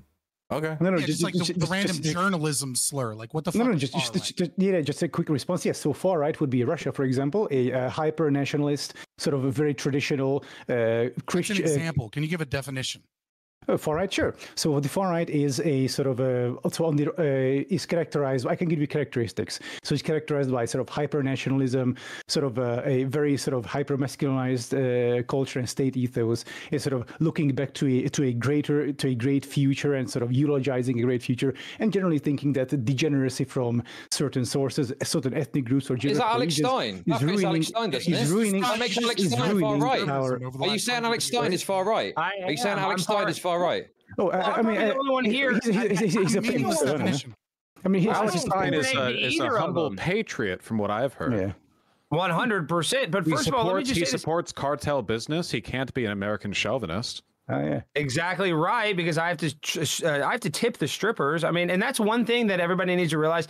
Idolizing a politician is like thinking the stripper actually likes you. None of these politicians like us. They don't care about us. They're never going to solve our problems, especially Vladimir Zelensky, or Joe Biden, or even, believe it or not, Donald Trump is not perfect, even though I love the man, and he, likes to grab him by the you-know-what, just like I do when I'm at the strip club with the sex trafficking victims. But my point is, I really don't like aid to either of them. I mean, I want to help out Israel, of course, but then also Israel kills 3 of their own hostages that are waving white flags. That makes me kind of feel like maybe we should be shooting less guns at each other, and maybe less innocent people will get shot. So, I mean, I know that sounds crazy, but I'm very anti-war. Wait. Do you want a peace agreement? Oh, of course, and I think that's what everybody wants, but I don't understand why. But this is the problem. Is it going to be a 2 states? Is it going to be a 2 states? I can't hear his question. Well, this is what they say. Let me hear Kraut. What's your question? With who do you want to make peace? Because all the people. This is what they say. They would say that it would be a 2-state solution, but I don't know if that's even possible. How do you make peace in Ukraine? Another 2-state solution. I mean, you guys have the Donbass region, and then you have Russia and Ukraine. You know what they should have just agreed with Vladimir Zelensky. I mean, with Vladimir Putin at the beginning. You know what the Russian position is? They want the Donbass region. Yeah, they still insist to this day. They still insist on all of Ukraine.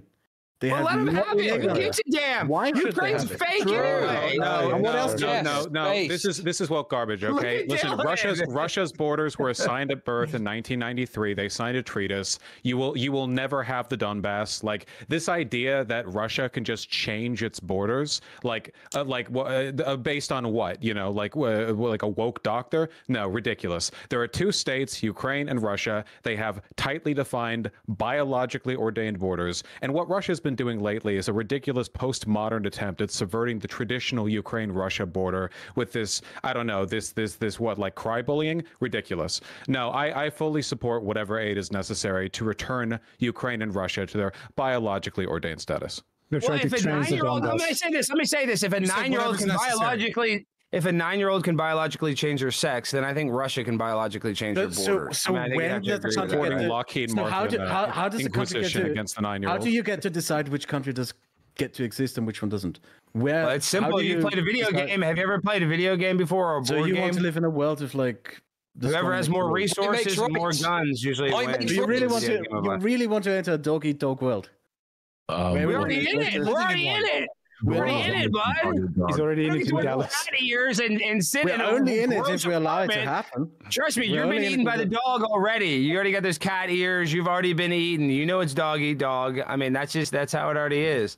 So you want to we all need to run away to the beach at this point. Have all the agreements, everything else, and just let everyone do whatever the fuck they want. Just invade, conflict, and everything. Well, isn't that what Russia? Because you know how much frozen conflict there are. I don't want them to fight. I'm just saying, you know, it's a futile fight in the Ukraine, and we're just giving them money. They need to come to an agreement. Why is it futile? Because they're not going to beat Russia in a war. It's going to be like Vietnam or the war in Iraq. Vietnam won. I don't know if you can win a modern day war. Pause for a second. I just wanted to. I'm curious for my own. Who's Vietnam in the Vietnam analogy? Well, I guess you'd say Russia's America in the Vietnam analogy, but you know they would just would they still be go Vietnam in the Vietnam analogy, or Vietnam won? Well, Can you show me on a map where Vietnam is? What I'm sitting at, probably not. Honestly, I mean, what do I look like? You probably couldn't either, dude. I'm telling you, you get a map of 50 states. It takes you a couple tries. Well, to you can tell because And I believe famously you're wrong. America annexed the Donbass portion of Vietnam back in '73. I'm just saying, regardless, guys, a modern day war doesn't have winners and losers. I mean, I guess you could say the Taliban beat America, but I guess that's just what they're going to do. They're just going to stay there. Well, they'll just stay there and fight forever, but it's just, you know, it seems That's so true, Fabian. As America, people dying in war is bad. I can agree. War. It's right. It's the people that keep No dying. war It's has ever the, had it's the winners Russian and soldiers that get conscripted to go die in Ukraine, and it's the Ukrainians that are dying as we continuously fund it because, you know, we have some fucking ego about this vague notion of stability, as if America is this paragon of fucking stability. The Ukrainians fake fighting. The Ukrainians. Do you think I can't hear anything? Years. Okay, wait. If you all talk at the same time, I can't hear anything. I know Vaush wanted to talk, and I know Kraut wanted to talk. So, can I get in? And let you write your name down, okay? Now, I just want to say it's always weird to me how what start out as like measured conversations on budgetary allowances for support of Ukraine turn into stuff like this nebulous notion of peace. Everything degrades into talking like an anime villain. Like, yeah, I think if you asked your average Ukrainian whether or not they're more stable today or 4 years ago, they could give you a pretty clear answer. I think that global stability is actually a pretty understandable concept. America, we are the global market. America benefits massively from the world running like a well-oiled clock. You know, as much as some corporations in America benefit from war, and to be sure they do, I'm not suggesting otherwise, for the most part, we benefit from the world being stable. So does Russia, by the way. It's not like the average Russian citizen is doing fantastically right now. Ideally, they would eventually, you know, upgrade to a liberal democracy or, God willing, a socialist one, but, you know, that's one step at a time. But in order for us to, like, facilitate that process, we have to get our hands dirty with making difficult decisions when it comes to what we do or don't want to support. The idea of like fully abdicating ourselves from global responsibility, it's a child's fantasy. It's like a kid not wanting to get involved in schoolyard drama. We can't help it. And we're the biggest country in the world in terms of power. There's no escaping the responsibility that comes with that. Again, you set up these false dichotomies of like where the idea that we shouldn't be continuously funding a proxy war means that America is this like 1910s isolationist country nation before the progressive era, right? Like it's very simple to say, like, you don't have to advocate one extreme over the other. You can very easily say America should be doing everything it can to try and strong arm Ukraine and Russia into peace agreements. And you could be saying the exact same thing about Israel and Hamas or any other conflict in which, for whatever fucking reason, we're funding multiple different sides and we're bleeding money that we shouldn't be spending. And yeah, you say, well, we're all about stability. We're not really spending money on Ukraine. Then we should be Ukraine war is not a we should be using that power to bring peace, Ukraine to get stability. Okay, we are concept that you get to have when it benefits you, and then you get to throw away when it isn't. Okay. The Ukraine war is not a proxy war.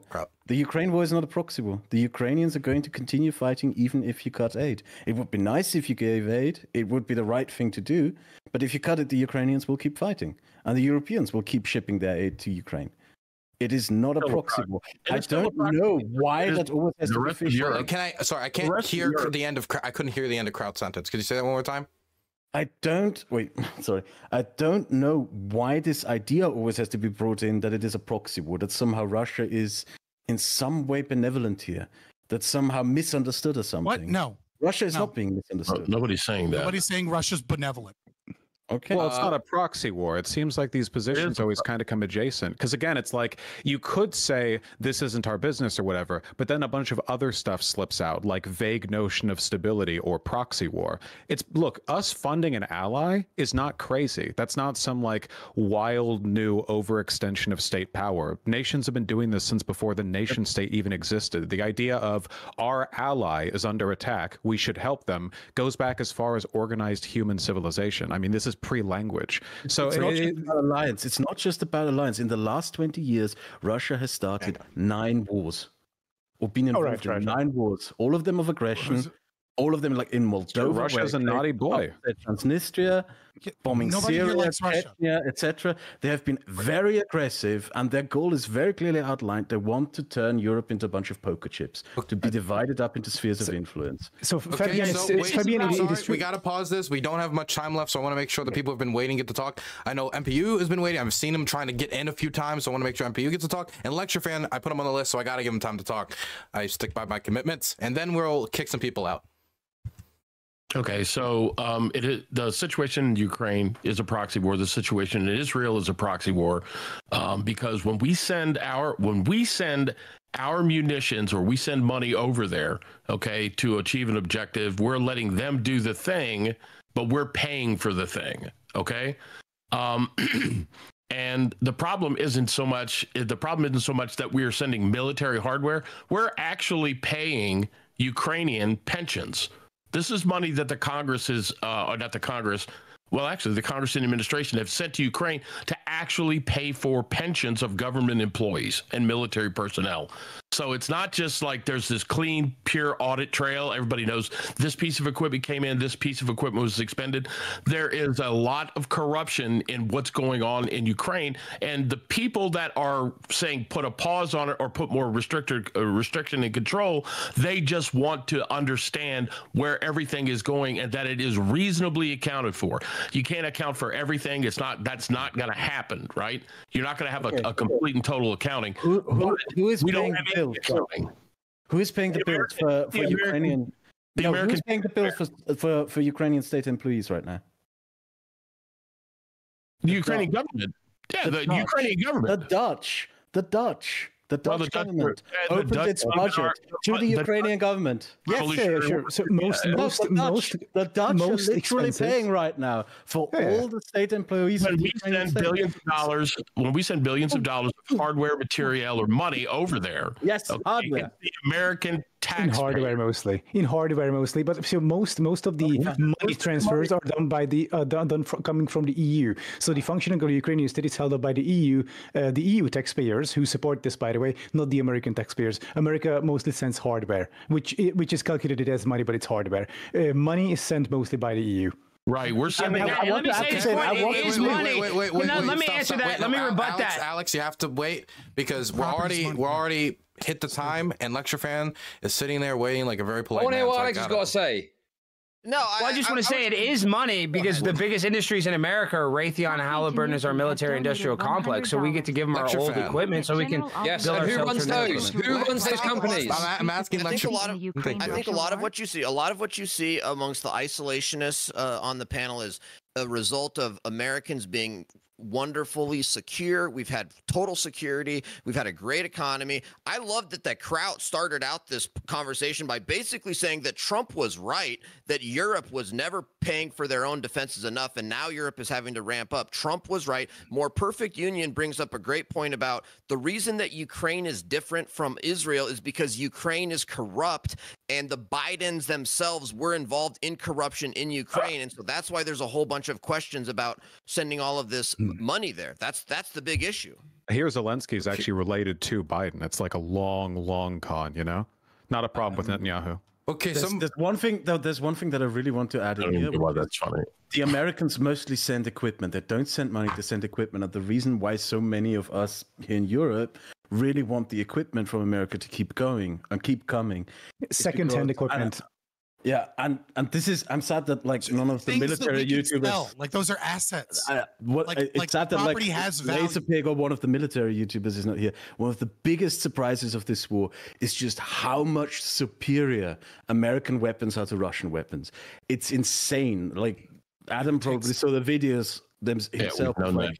we've known like one single Bradley taking out an entire column of 12 Russian armored vehicles and tanks. It's pretty insane. Crazy. It's insane how much superior that equipment is. And actually, in terms of selling, though, fucking Twitter might get really mad if you use. In terms of selling, though, like those things have been sitting in storage for like 20, 30 years with no buyers. Yes, but but they're still very useful against Russian hardware, which is shit. So if there were buyers for that, I mean, there aren't really any buyers, at least not trustworthy buyers. You don't want like geopolitical enemies or untrustworthy countries buying your stuff, because then they'll know their weakness, etc.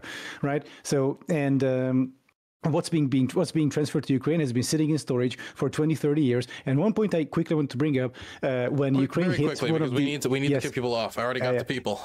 Okay, 20 seconds, all right? So when Ukraine hit that Russian forward helicopter base with the AtACMS missile, then that missile was manufactured in 1996. It was just time to decommission that missile, which costs money, which, you have to pay technicians, etc. And instead of decommissioning it, you just ship it to Ukraine, have fun, use it, good luck, and then a bunch of Russian hardware gets smashed.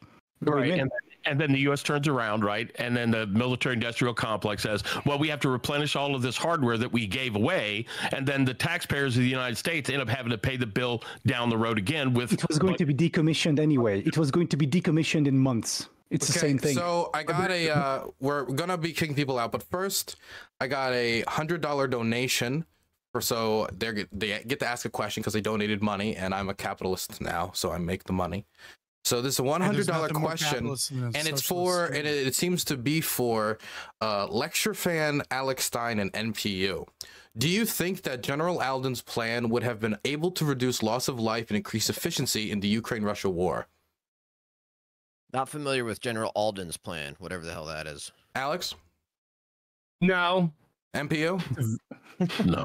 Okay. It's very detailed, but it's a very good plan. Well, I guess we'll have to do more research then. Well, thank you for $100. That was a great use of your money. You could have, I don't know, saved like a few like very poor children in a third world country, but you did this instead, and I appreciate it. Thank you. Anyway, let's kick the people that are going to get kicked today.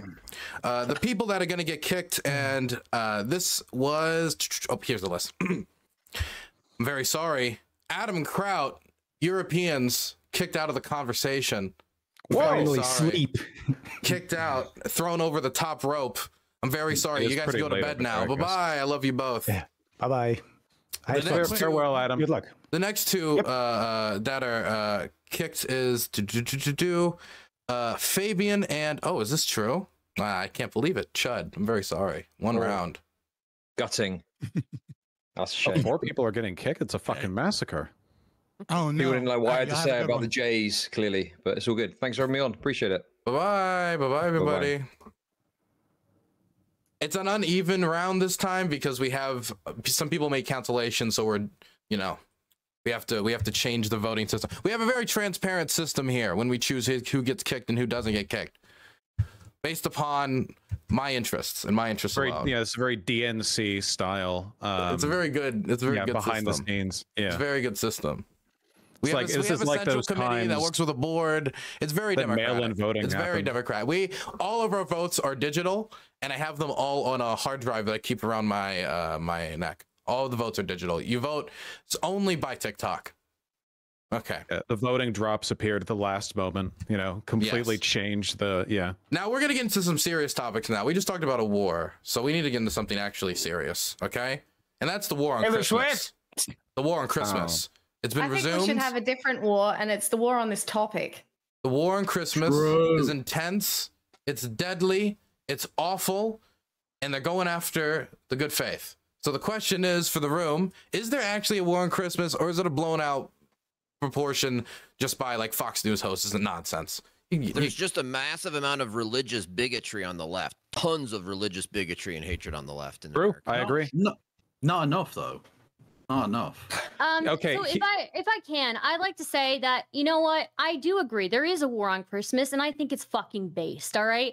I think we should I think we should continue the war on Christmas. In fact, I think we should actually bring in like heavy artillery, shoot down any Christmas trees that we see. We need to make this like a true secular utopia. Okay, on a serious, to link it back to the previous topic, you're already funding the Iron Dome, so why the fuck didn't that shoot Santa down? That's what I want to know. What's it in there for? Because bad boys and girls don't get presents, so he never had to visit there. Look, my fucking contention here, and the thing that drives me up the wall, okay, is that there's a very clear way of handling this, okay, and it's that you should say Merry Christmas on Christmas. And when it's not Christmas, you say Happy Holidays. I don't get, like, this seems so straightforward. Like, I guess conservatives want us to live in a world where it's like December 17th and you go to the store and someone says Merry Christmas. No, the fuck it isn't. What are you talking about? That's not for a week or more. It's insane to me. Happy Holidays isn't even like, you know, oh, you're replacing Christmas or whatever. It's just not fucking Christmas yet. Anyway, yeah, the war on Christmas fucking talking point is really dialed down now. I guess it's just all trans people or whatever conservatives are obsessed with, trans cock, I don't know. Because this like Rush Limbaugh era of like American good old boy folksy town hero shit is dying because people won't say Merry Christmas on December 1st. I just haven't heard it in a while. Maybe it's because Tucker Carlson's not currently with Fox. Maybe he'd be doing that bit if he was still with them. Well, I just want to say this point. I was just in New York City, and I was so surprised by the hotel rooms were so much more expensive in December because I'd been there multiple times this year. And I thought, oh, well, it's because there's all these great Christmas lights. But literally, other than 30 Rockefeller Center, there wasn't that many Christmas decorations in New York. And I always thought, like, I always envisioned the movie Home Alone, where it's just Christmas everywhere. But New York wasn't like that when I was there. So I do think Christmas is dying, but a lot of that is Hanukkah envy because Hanukkah gets 8 crazy nights, and, you know, Christmas only gets 1. So you're gonna obviously the Christians are gonna be a little jealous about that, you know, and Jesus was a Jew, so they kind of like a lot of Jewish stuff. So, you know, I do think there is some sort of a war on Christmas. I think that there's less jolly spirits during the holiday seasons, and for whatever reason, maybe because people are struggling financially, I don't know, but it does seem like there is less Christmas decorations and less Christmas joy around the holiday season here in America. I also think Protestants are godless, and this is also a big issue. Like, Catholics know how to throw a party, and Protestants, the only thing they can do to celebrate Christ is to, like, play the same 3 songs in every department store in America for 1.5 months. You say that, Vaush, but the Protestants are acting very much like the Catholics in their need to feel oppressed. They need to be downtrodden by this. Certainly, they've taken nothing but the best qualities, to be sure. I can't stand the department store music, you know? Like, does anyone really think we're honoring Christ with the fucking, the Gaudi, like the nanosecond Thanksgiving ends? Or before. They don't even care. They'll do it before fucking Halloween these days, you know? Ridiculous. Jesus Christ would have wanted us to celebrate Halloween with everything decorated in black and orange. The idea of introducing Christmas stuff before then is just ungodly. Point. Yeah, I know. I mean, look, I agree. I like Halloween. You know, it's very spooky. You know, and you know, I like the spooky holidays. But as far as like Christmas goes, like maybe everybody realized that, like, you know, a fat dude sliding down your chimney, you know, ruin your fucking chimney is bringing down your property value. Maybe people don't like to encourage that amongst their children. I don't know. Breaking and entering, you mean? Yeah. I think people are getting. Who even has a chimney anymore? That's what the green agenda is all about. Getting rid of fireplaces was to stop Christmas. It was the ultimate war. You know what's hilarious? Flex. It's half you motherfuckers bitch about Christmas. You don't even believe in Christmas, but then you want to try to make the right or the conservatives the cuck in the matter about Christmas. First off, I could give a fuck too less about any Zionist ideology about what Christmas is and their marketing ploy to keep making me spend my fucking hard-earned money. But you fucks, especially you socialist fucks, how about you guys explain to me what Christmas means to you? No, because I mean everything. Spend your money. No. Let's let him finish. Zionists have a role here. Zionists have created this model where they make these conservative Christians and Catholics all agree to their little approach to Jesus, who they plucked. Right? We all know this. And then on the flip side, everybody's like, oh, these fucking conservatives who love them some Jesus on the wall. They're the ones that are upset. I never believed in that white Jesus on the wall. Never. But I'm still a conservative, right? I still believe that everybody has a right to their religion. Yeah, I agree that this is a whole bunch of fuckery. But just like I would say to Dylan before, and I'll say now, fuck Israel, fuck Ukraine. Don't give a fuck about any of it, including your holidays. I agree. That's what I'm saying. So y'all can quit arguing about it. Fuck Christmas. Fuck Christmas. Anybody who's complaining about Christmas becoming outdated is just being a crybaby. Critical support for Israel in their war against Christmas. Like this is very much like an enemy of my enemy of my. But you know, like if that's what it takes, then all right. I'm willing to allow the IDF to be deployed to American Macy's so they can stop playing that fucking music. Like at the beginning of November onward. Critical support for Israel is a very different tune than you used to have on Twitch. J-Dams are the only possible solution to non-stop Christmas tunes. Santa should be a black man with all the breaking and entering he does, and that's not a racial thing. That's just a statistical Oh my God, Alex, you can't say that. Good Yes, God. you can say that. I do think Santa would. He has a lot of black characteristics. Enter into your fucking house if you don't shut the fuck up, Alex. What did I tell you? These are not. I think that's progressive. I, as a newly reformed conservative woman, actually love Christmas. I love a holiday that celebrates like men giving presents to women. I love it. It's perfect. I love Christmas. That's great. Santa should be a gay man. He has sex with his elves in my fantasy. Wait, I thought you said you didn't want him to be gay. You need to be consistent on this. Do you? No, I want him to be a black gay. I want him to be like RuPaul's Drag Race. I would like it to be RuPaul. Can I just say? RuPaul Alex, Santa would serve cunt, to be sure. This isn't really relevant to anything, but are you fucking AOC? Because that's the news, right? That's the. I wish. I'm about to be back in DC. I'm about to go sniff AOC's office area and just see if I can smell. If this is modern trad conservatism. It's like how when you go on Twitter and they're all like Gunnar lolicons or whatever, and it's like this is going to bring back the Fourth Reich. It's like that in AOC, you know. It's why do you bring up lovely? The right like was correctly criticized for hyperfixating on AOC for years. So now it's like, all right, well, we might as well own it. That's modern conservatism. Vaush and Alex Stein, two white boys privileged talking all the shit. What the fuck? Both of you cucks. Both of you. You are fucking retarded. Both of you. Okay.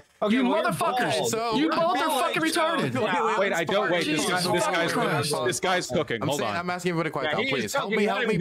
Help me moderate. I'm asking you guys to help me right now. I'm not prepared for this job. I'm asking you guys to help me moderate by quieting down. Okay? Help me. Shut up. Help you. Speaking. Thank you. Yeah. Okay, so this topic was supposed to be about Christmas and the holiday season. This is supposed to be the soft topic. But it's a dumb topic. It's a dumb topic. Oh, it's a dumb topic? It's a stupid fucking topic. Why is it stupid? It's a brilliant topic. We're talking about the war on Christmas. It's an important issue. I actually think there's a lot of interesting stuff to talk about with regard to, like, I don't know, culture of family homes. Let me poll the room. Who believes the war on Christmas is real? Raise your hand. It's a proxy war. Okay. Why is it real for the people who think it's real? And how is it real? How does it demonstrate? Hey, Kevin, I want to examine other opinions, Kevin. In the holiday season. Who the fuck believes in it? Who the fuck believes in it, Dylan? This is one of those stupid ass takes you put up. What do you mean? You just said wait, RedNeq. I said fuck it all. I said fuck Israel and fuck Ukraine completely. Okay, I'm going to ask you to. Thank you. Wait, Dylan, did you do the Orthodox Christmas? Yeah, I only meant Orthodox Christmas, of course. Yes. No, I'm actually like, well, you were in Ukraine. Did you do Orthodox Christmas? I didn't do Orthodox. No, I celebrated Passover when I was in Ukraine. Really? Yeah, I met a nice some Ukrainian Jews, and they invited me over for Passover. This supports the Israel is destroying Christmas theory that we were examining earlier. Wait, you distracted me. My point. Wait. Can we stop? Let me lead the show here for a moment. I'm gonna do how do I do a server mute? Everybody. Okay.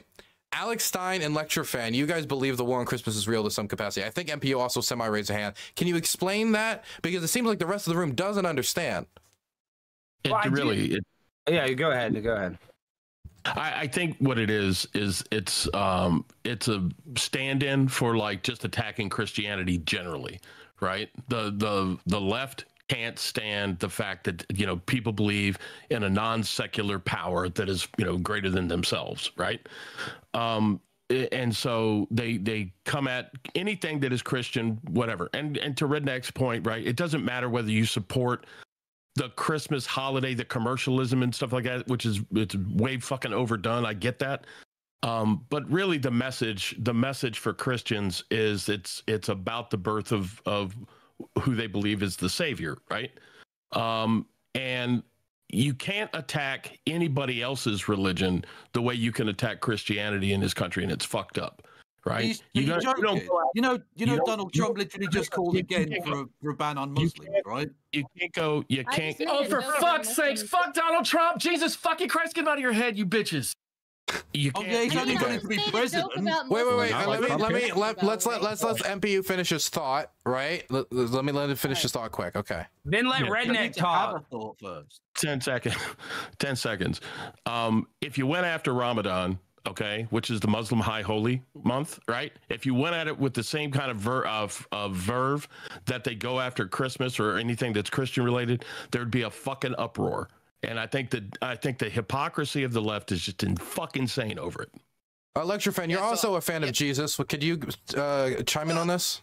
Well, first of all, I do think that Vaush was correct when he said that the war on Christmas is not really a big political issue right now. I think that's largely because Trump was so successful in bringing it back, and people started saying Merry Christmas again. MorePerfectUnion's right that. Would you say Trump won the war on Christmas? Vaush admitted, yeah, pretty much, pretty much did, yeah. Vaush admitted though that he's a religious bigot, and so this does come from not only a release of religious hatred and religious bigotry from the atheist left, but it's not just Christmas. There's a war on all of our holidays. The Democrats and the left are trying to replace July 4th with Juneteenth. They're trying to replace Christmas with Kwanzaa, which is a completely made up thing. So and that's all designed to try to collapse.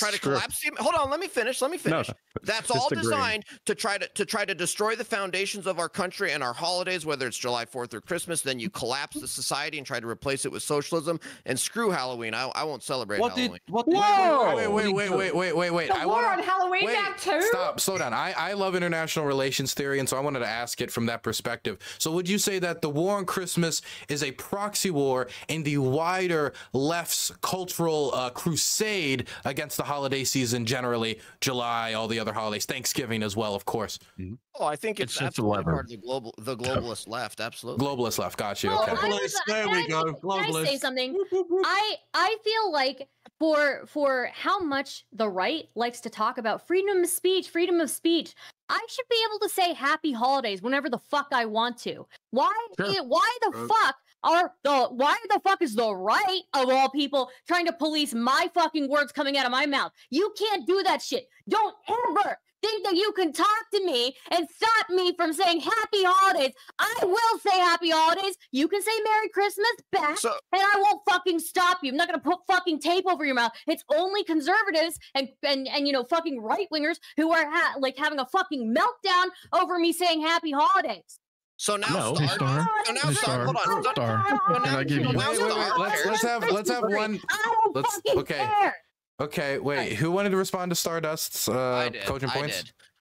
Okay, I'll let LCTRfans respond, then we'll go over to RedNeq. I was just gonna say real quick. Hilarious to hear Stardust and the left pretending to care about free speech. Ha! Yeah, right. Do you know who you're talking to? I'm literally the person who is like the most like I will talk to anybody and let them say, you know, crazy shit. And talk There's an OnlyFans. Stardust has an OnlyFans, so she's free speech. I do not have an OnlyFans. I do not have an OnlyFans, but I've been on Alex let those amongst us. Alex knows I'm pro free speech. So RedNeq. She is. I know. Stardust is the first time. This is strictly for Star. I'm so fucking proud of you. You were so good on that one. Keep yelling louder. I really appreciate it. Thanks. Okay, go ahead. Are you simping for Stardust like that, RedNeq? No. That was a little bit of self. That was a little bit of self. It's a little big man, so he has to like patronize a woman to make his dick. I saw this over the Pixel. I saw Pixels. I saw. I don't know if anybody else saw Pixel's fantastic edit of the promo for the show. It had all of your names replaced with the word men, and then her face plastered on the front. It was brilliant. It was beautiful. And so I want to throw it over to her because you haven't had much time to talk. I'm just so happy to be here today so that you don't get cancelled for not having enough, representation. Yes, thank you. Please help me, please. Among esteemed intellectuals. I love talking about this shit. I'm so happy you brought it back. And I'm just, really proud to be here. Do I not count as a woman now, Pixel? No. Oh, no. Your name's still on there. Your name's still on there. Your name's still on there. I didn't take your name off. You put MaddyCakes' name on there too, I think. Okay. Yeah. No. Oh my God. No, I'll lift us all up. Are you kidding me? Absolutely not. Right. Okay. God damn, I'm so typical of women. There's two of them and they start fighting. Alex Stein, are you happy we have so much female representation on the show?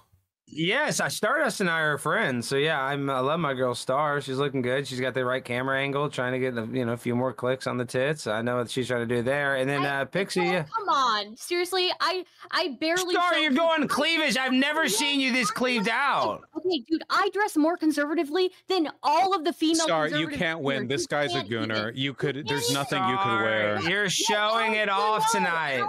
No, I know what you're trying to. You knew I was on the debate. You knew I was on the debate. Winning the points in the point system. That's a fair fucking point, Alex. I'll give you that one. You got her on that one. Star, this guy is a king for clothed women. You can't win. There's nothing you could wear. I dress more conservatively 100% than on most conservative women, and I guarantee you, I probably live more conservatively than most conservative women. This guy has to wear a condom on the subway, so he doesn't. What about Calendar Gate? Wait, Dylan, what about Calendar Gate? Are all those Republican women whores now because did you guys hear about Calendar Gate? You never catch me on a calendar, by the way, like that, okay? Dylan, are you familiar with what I'm talking about? Calendar Gate, the conservative calendar that's making all the conservatives but that fight? sounds like something I need to buy. Yeah, look it up. Seth Weathers made a calendar of conservative women holding ultra-right beer, and all of the conservatives have been fighting each other on Twitter all weekend because they say that it's softcore porn, but it's not. I mean, the girls. I mean, have you seen that, Star? Are you familiar with it? I have seen that. Yeah. So, a huge person leading that is the Bryson guy, the rapper. Bryson Gray, yes. Bryson Gray, and then a few other people are basically saying, "Oh, this is sacrilegious. This is satanic." They're softcore porn.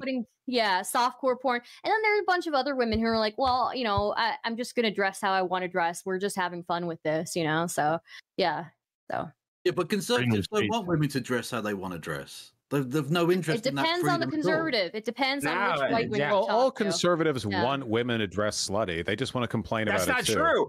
No, Vaush, that's not true. You have been the biggest fucking boomer I've ever been on a panel with. Why do you push so many perceptions? Like, that's the issue, right? That's why I told you and fucking Alex are both the same motherfuckers.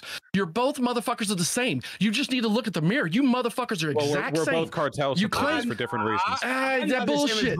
You guys both sit online and talk out your asses without, you just say the stupidest of shit without ever actually thinking about how it applies to the actual people on the ground. Wait, what did I say? This is talking about? What the hell are you talking about? Okay, I can start. Hold on. I can start. Alex, hold on. Alex, I'll be serious. No. I'll be serious. Alex, first off. Wait. Everybody quiet down. I'll give you a minute to do this, but then we only have 6 minutes left in a round, everybody. So I only need a minute to cook. That's it. Listen, Alex, I like your jokes. I think some of your shit's some of the most hilarious shit in the world. But you do say some racist shit. You come out of pocket from your mouth. And I'm telling you, from someone that's been on the streets, you better be careful, because when you pop your mouth off the way you do online and some of the racist shit you do say, I'm surprised you were still walking with a fucking a solid grill. Just being firm and telling you from a transracial racist here. And you Black vouch Santa would knock all this shit out of him. All this socialist bullshit that you talk and spouse. You never actually address who's in charge, though. You never address who's in power. Sure, it's all fun and games when everybody collectively helps each other. I'm a redneck. I'm a fucking farmer. We're the original socialists, remember? But guess what? You never address that. So all your points are always from a point of privilege. You and Alex are the both same white cucks in the world, talking all this shit from opposite polar spectrums, and you're not looking at the people in the middle. That's the point I want to make. Too much of this bullshit's happening these days, and I came out here to get this point across. Fuck Israel, fuck Ukraine. All this war is about money. The trafficking that's happening down south is about kids and their fucking lives. I'm bringing it all together because I know I'm gonna get voted off. Hey, fuck this. It's all about money, and the presents need to be freedom and your humanity. The war on Ukraine and Israel. You got it. That was such a good soapbox. It was very good. Let me just rebut one thing, that I make racial jokes. Of course I do, but I hire and employ multiple black people. So to think that I would ever be racist, motherfucker, I don't care if you hire. I don't give a fuck. They should punch your ass out for saying that shit in Minecraft. Look, dude, just point blank is this. Most people that make these comments. Why would I have so many African American employees? I wouldn't surround myself with them. Yeah, can I just point out? Yeah, can I wait? A fucking slave master had a whole bunch of black people around him, you dumbass. What the fuck are you trying to say? Okay. Let's reel it in. I don't. We're not. Okay, everybody, I'm going to ask everybody to quiet down because we're going towards kicking people. Because it's the end of the round. We only got 4 minutes left. So since we only got 4 minutes left, everybody, why should you stay another round? I'm going to start with Kevin. I don't really give a fuck if I stay another round or not. I just want to point out that Vaush, being the dirty slut that he is, they were talking about cleavage. He gets his tits out straight away. Outrageous. Vote for me. Don't vote for me. I couldn't give a fuck. Much love. Awesome. Alex. Pimp on a blimp, always and forever, baby. Let me fly high tonight. Let's go. We're just getting started. We're just turning on. We're up to like 4 or 5. We're going to try to get these things to 11 tonight. Okay. But what does 11 look like if this is 4 or 5? Bad, Dylan. Bad to the bone. I'm serious. It's going to get wicked and wild. Like a Will Smith song. ActualJake. Wild Wild West. Oh, I'm obviously the only rational one here, so. Okay, well, that's a good point. A Pixel. Can I stay because I'm pretty and I'm looking for a husband? Okay, there's an argument. RedNeq. Fuck you! Don't keep me. I hate all of you. I don't give a fuck. I'm done. I'm retired. Fuck. That's true. I agree. We did bring him out of retirement. Stardust. If you get rid of me, you are sexist and you're racist. Okay? So don't you think about it. If you think about it, you're a bigot. 2 for 1. Making use of that camera angle. That is a good use of the camera angle. Yeah, that's a very good use. Oh, yeah. It's like intentional. I'm fucking joking with you. Do you think this is a joke right now? Yes, I do. I swear to God, if you would have shown this much love on your own fucking show the other day, the last time we debated, you would have fucking done so much better. Star. Okay. God damn it, where was this fire? Not RedNeq. Vaush. I'm also going to go for the pretty and looking for a husband angle. Thank you. I'm right here, bitch. What? Let's go. Did you stabilize on one rate? Is it one side now, or is that for sure? Or is it just men, or are we playing games? Because I mean, if I get single, I could be looking. Okay, just RedNeq, are you gay? Are you gay, RedNeq? I mean, I'm a sexually active 53, almost 53-year-old man that if anybody wants to hit on me and donate to my fucking fan book, if I have to have one, I'm almost at that point, right? I mean, there's a viewer for everybody, and I was told that I'm pretty good looking, so fuck it. I mean, I'm not afraid of my sexuality, Alex. Anything that so you're gay? So you're homosexual? Your last one. I think there's anything wrong with that. Round? Vaush, why should you stay another round? Why shouldn't we? No, I'm going for the pretty and looking for a husband angle. Okay, got you. So the counterance of Pixel. Okay, well, we've got the kicks here, and again, don't consider it personal. It's all for profit. We're first going to be kicking. Okay, 1 second. Oh yeah, there it is. Stardust, Kevin, MPU, and Red. Very sorry. Racist. That is racist. Racist. I gotta say, Stardust, we weren't gonna kick you. Then you said I can be racist and sexist, and then I had to. It's 2 for 1. Of course. Thank you. Course. So you're just going on the old ages. Yep. So. I'm kidding, of course. Thank you all for coming on. I appreciate it. Hippy Dippy anniversary. The reason you guys were all invited is because I believe you guys are the heart and soul Hippy Dippy, because you all have been part of Hippy Dippy for so long, and I appreciate it. Thank you very much. Dylan, can I say one thing to you? What's that? Seriously? Thank you. Seriously. I hope you're safe and keep doing what you're doing, because you're one of the only people on the left that I do respect, because you go out and do what you say and you believe. That's all I ask from everybody. Don't just talk about it, be about it. Can I just say one thing, which is go and follow me at KFLogan1875. Yeah. On the fucking Sigma grind set, bitch. Let's go. And Stardust at Twitch. Stardust at Twitch or on YouTube. I prefer YouTube. But yeah, thank you. Thank you for having me. And you guys are all racist and I hate you. Oh, and MPU, you lasted for 1 second. You were one of the starters, so you lasted for an hour and a half. Well, you know, when you've been around as long as I have, you just kind of naturally drag through. So, Twitch.tv, TheMorePerfectUnion. So thanks very much, Alex. Nice to meet you here on this thing. Vaush, yes, I've not really had any interactions with you. I think I would like to have a conversation with you at some point. And LCTRfan, love you to death. And Pixels, keep singing because you do it so well. You guys have a good one. Dylan, stay safe. Thank you very much. Let's bring in the new fresh meat. Bring him in. Fresh meat, fresh meat. I have to wait for Danabo to do it. Better not be any women in the next group of people because calling them fresh meat is very misogynistic. Are there any women? Oh, there Oh are. my god, I get to be a No. Okay, well. Man, I was about to be a real pick me. Now we've got some new guests. We've got JebTan, we got Sprouticus, we have Maddie, and we've got JoeLewis, who has a very interesting profile picture. Is that Obama? Who is that? Spicy Obama. It's Ice Spice Obama. Oh, it's Ice Spice Obama. It's Ice Spice Obama. You talking about me? Yeah, I was looking at your profile. I was trying to figure out who that was. Yo, talking some shit while my Discord's connecting. I'm trying to figure out what's your profile image. Is that Ice Spice Obama? What is that? What are you talking You're saying you can't tell black people apart, Dylan? I can't. It's Obama. What are you talking about? It's one of the two. What do you mean? I don't remember that hairstyle. Okay, anyway, we're gonna get into the next topic. 1 second. I'm looking at the list here. I think it was Colorado, wasn't it? It's the Trump-Colorado decision. So Trump got yeeted off the Colorado Republican primary ballot. And also, since we announced the topic, he also got yeeted off the main primary ballot. So he's been yeeted off 2 primary ballots, but this is not the only decision on this that's been on this case like this. In other states, they've decided the exact opposite, that this is not allowed, that they don't agree with it for any number of reasons.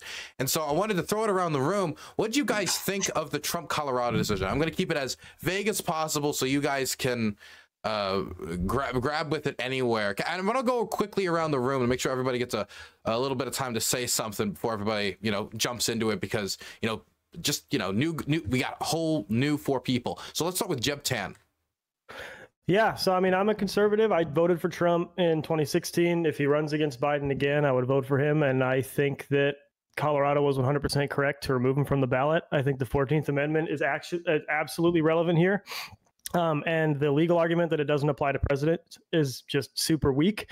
And I also have a serious problem with the fact that the dissent didn't even try to argue that he didn't commit or engage in insurrection. So I don't even think we need to argue on that here, because they didn't even try to argue it. So it seems as though the real argument for them is that it somehow doesn't apply to presidents, which doesn't even pass the sniff test to me. It just seems completely illogical. Stein. It's criminal. They got to free my boy Trump. I mean, what they're trying to do to him is, it's obviously they want to disqualify him because they are threatened by him.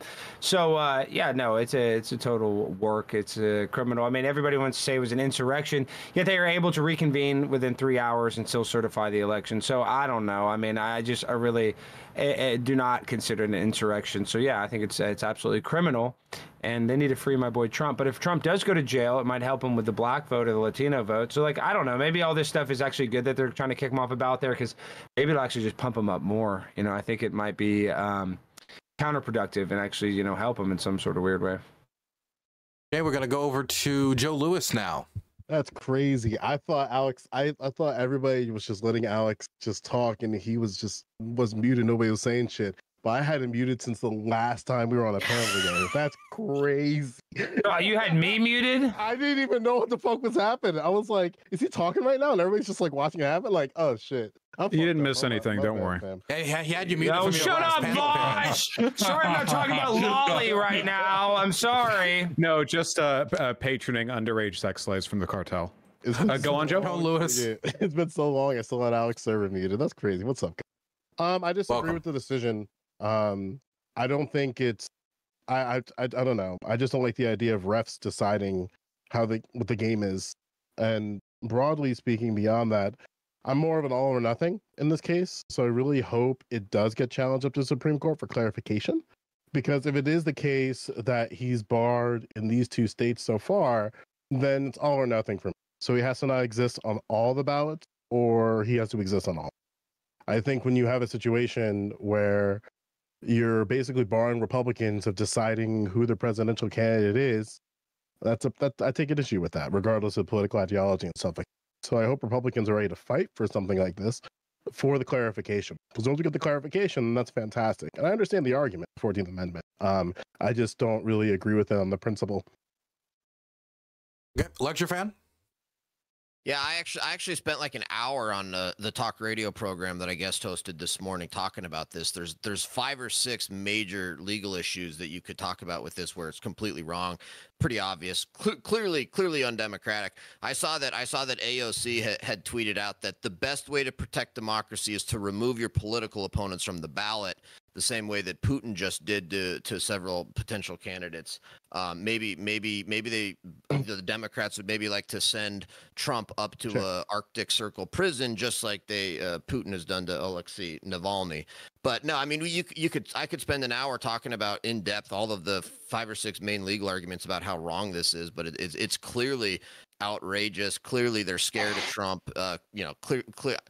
I don't know if the Supreme Court will take it. It's just so wrong. And Trump is like 36-1 on all of these. And I think you're wrong, Dylan, that he's actually been booted off the ballot. I think in both Colorado and in Maine, both of those bodies that made that decision actually said, we're gonna put our own decision on hold, and actually Trump is gonna go on the ballot, even though we want to look cool at the cocktail parties and say, yeah, Trump was an insurrectionist, even though he clearly wasn't. All he did was challenge the election and have a constitutional legal theory under the Electoral Count Act about the power of the vice president when they count, which, by the way, Congress then went and clarified the Electoral Count Act afterwards, thus proving that there were valid legal arguments to be made. Pixel. I think American democracy is barely functioning at this point, but I think the decision in Colorado was legally sound. I think it will get challenged all the way to the Supreme Court, and I think that Trump will be on the ballot. And I think that Trump potentially going to jail actually helps the white fan base because they want him to be such a fucking martyr. And I think that's where this is going. And they're going to be like, look, the establishment put him in jail. We're going to bring back our savior. And I literally think that is what is going to happen. Kevin. Yeah, thanks, Dylan. So I'm gonna get to answering the prompt, but I wanted to say, I went out, I was on the pre-show, it was hype. I went and got some pizza, chilling and whatnot. And I came back here. I had to come back here because I needed to confront Alex before I get to this prompt here. I saw your AOC shit, dude. I just want to say, bro, you ain't no pimp on a blimp. You're a creep in a Jeep. And it's a creeping Christmas with Alex Stein. And dude, that AOC shit, dude, you got issues, man. You got issues. I do have issues. I know you got issues. That's what I'm saying, dude. It's really creepy. Like, I don't know. It's like you're trying to make like Creep Gang. You're trying to make like Creep Gang. You're trying to make like Creep Gang cool or whatever, but it ain't going anywhere, dude. So get to this actual prompt, right?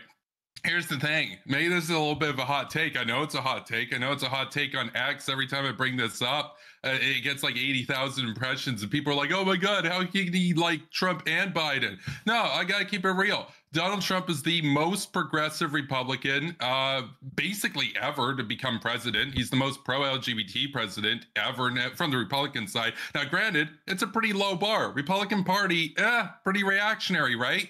But as far as reactionaries go, Trump is like the most progressive of them. And as far as Joe Biden, most progressive, most pro-labor president since FDR. Both of these guys are good by the American political standard. And guess what? The establishment, they don't really like either of them.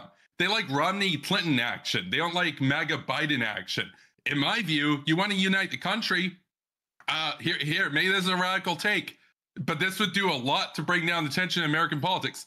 Joe Biden and Donald Trump come out, give joint press conference. They both announced that if they win, the other will be their VP candidate, and they will restore national greatness to America, bring the factories back, build the wall, and support union jobs. And so I got to say, the establishment, man, they are terrified of Donald Trump winning, so they're trying to get him off the ballot. And yeah, did what he did constitute an insurrection? No, because guess what? You have the right to challenge any election, and then it goes through its process. Did the dude with the horns in the Capitol, was he insurrectionary? Sure, okay, but that's not Trump. And here's the deal, right? At the end of the day, they should work together. Yeah, they should work together. And so let's join together and uphold MAGA Bidenism thought. Absolutely. Wait, what kind of autism do you have though with your speech pattern like Dude, that? I'm not the one bragging. I'm not the one bragging in front of like 2,000 people that you're gonna go creep up AOC's office, dude. Creep up AOC. No, that's what you said. That's what you said. You literally said that, dude. You literally said that, dude. You're a creep in a Jeep. No, dude, you're a creep in a Jeep. No, you're a creep in a Jeep. I'm the pimp on a blimp, but no, you're the creep in the Jeep. You're the creep in the Jeep. You're blimp, dude. You popped your own blimp with your creepiness, dude. Alex, calm down, everybody. Calm down. There's still two people who haven't. Stop, both of you. There's two people still haven't gone. I got it. Like Alex. I'm asking you to stop. Bro, you're like the only person to like brag about sexual assault, dude. Stop. It's not sexual. Stop. You're like Epstein Bill, dude. Sorry, Dylan. Okay, they're both muted. They've both been put in the doghouse. I'm gonna.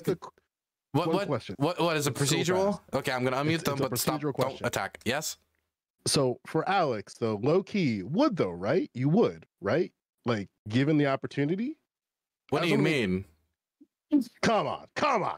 Well, he's already like assaulted her. He's already harassed her. We have the video. Procedural, we have the video, Joe. He's a creep in the sheet. We've got a topic. Can I answer it? I said that she's. We will talk about how much of a pussy you are. Once people have given their opening statement. It's my favorite big booty Latina. It's a legendary. Yeah, no, see, that's what I'm talking about, dude. You're like the creep in the sheet. This is like being a cringe, dude. Your deep sexual desires. But I want to hear. I saw the video. This is good stuff, Dylan. Dude, everybody saw the video, Alex. Okay, thank you. Sprout, can you go? Sprout, you muted yourself. This is the Hippy Dippy, the world's best gooner podcast.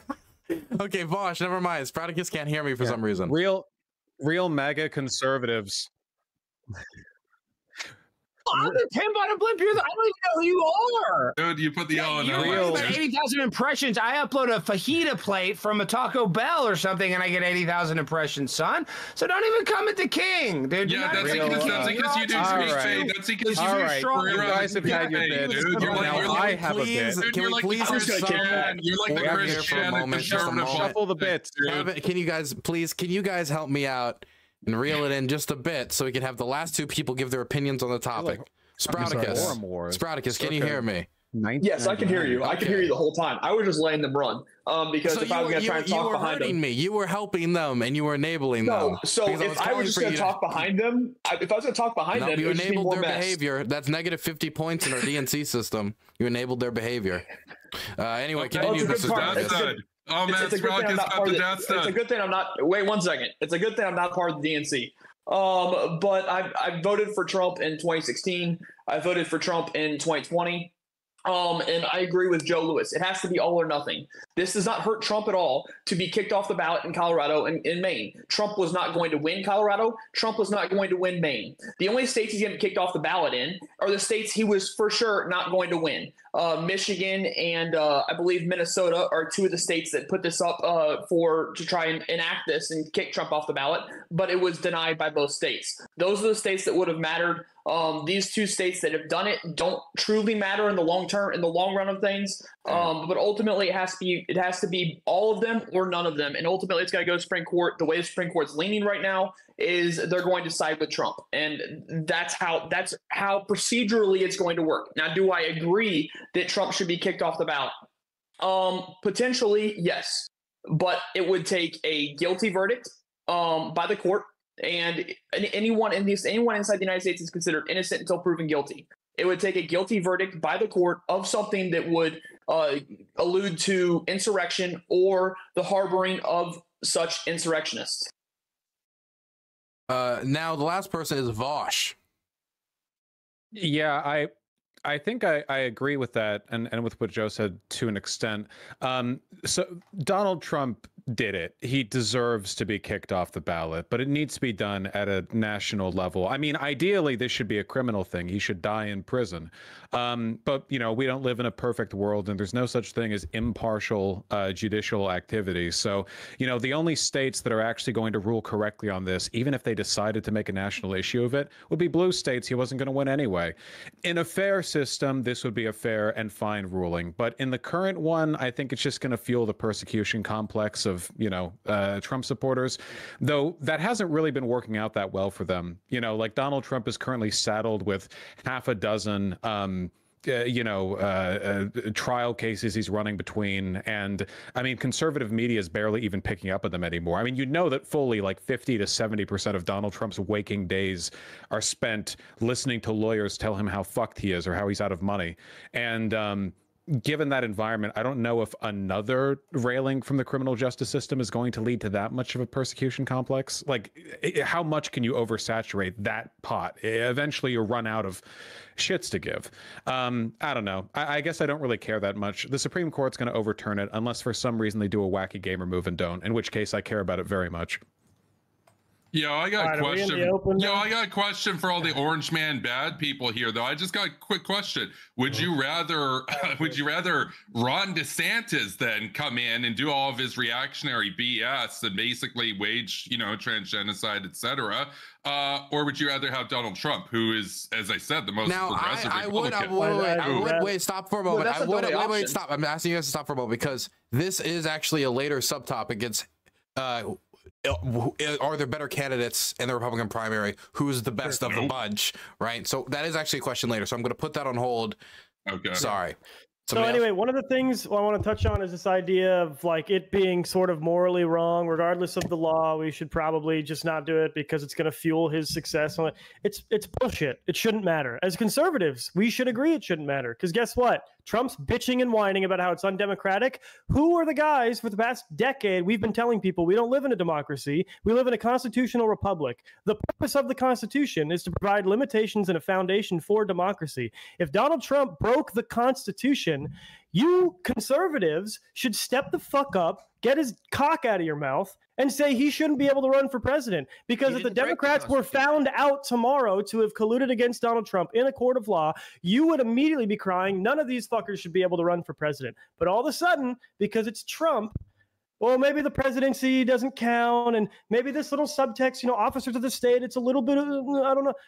Stop being a pussy. He's not a conservative. He did the thing that the Constitution says not to do, and if you're a constitutional conservative, that should outrage you quite a bit. So in terms of should we let Ron DeSantis do transgenocide, I don't give a fuck. It should not matter about anything other than did Donald Trump break the law. No, this is like institutional cringe right now, dude. You just admitted that Donald Trump is one at a time, please, Kevin. Yeah, like conservatism it's pretty cringe. And as I said, Donald Trump is, again, as far as Republican politicians go, elected to presidency, most progressive in history for the U.S. Now, granted, you're right. He spent way more time you can say it's a low bar, but what I'm saying is all progressive-minded people should have one at a time. I can't hear anything.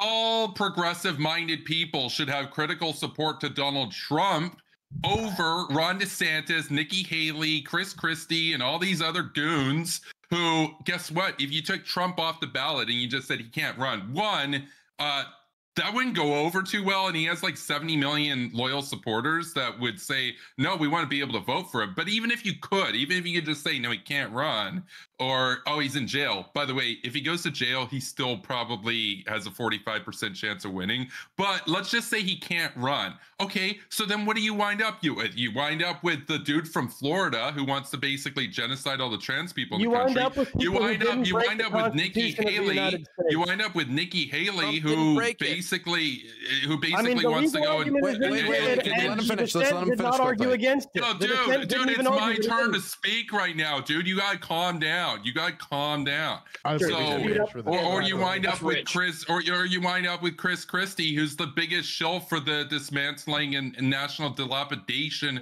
of the United States in the interest of the corporate establishment. Okay, Kevin, I gotta ask you. You said that if Trump goes to prison, I don't know, let's say he went to prison all for the classified documents thing, or who knows what it would be. Whatever. It doesn't matter what he went to prison, you said that he has basically like a 50% chance of winning? No, I don't. I think Biden has the advantage, and I think if he went to jail, Biden would still have the advantage. But what I'm saying is, I wouldn't be surprised. Do you think that would help or hurt him with independence if he went to prison? I wouldn't be surprised if 9 times out of 20 you ran that simulation and Donald Trump gets inaugurated, but from prison. So he has to get inaugurated via proxy. 9 times out of 10, he could get inaugurated. 9 times out of 20. I said 45. I said 45%. I think Biden has the advantage. By the way, if you ask me, who would I rather have, Biden or Trump? I'd rather have Biden. But I also rather have Trump as his VP. I'd rather have Trump as his VP than Kamala Harris. Got you. So you're crying out loud. He's got to get rid of Harris. So you're like that Batman guy, Two-Face, right now. Is that's what's going on? No. They're very similar. They're fundamentally both Kevin, how much is this is crazy? This is absolutely insane. Very similar. They're both progressive-minded people. They're both for the self-reliance of the American.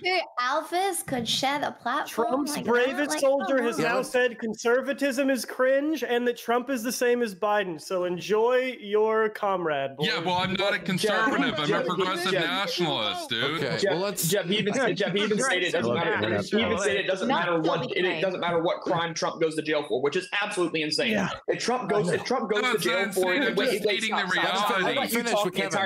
let you talk the entire time. If Trump goes to jail for an insurrection-related charge, the 14th Amendment is directly implied. If he goes to jail for an insurrection-related charge, then he is disqualified for running for office. Point blank. There's no questions about that. It's a political thing, right? It's a political thing, dude. It says that they did this, and if he's been found guilty of it, then he is not allowed to run for office. He's not eligible for office. But then you look at his opponents. You look at Clinton's, for example. Guess what? They weren't even prosecuted. You know why? Because it's a fundamentally political prosecution, even if he's guilty. The reason why.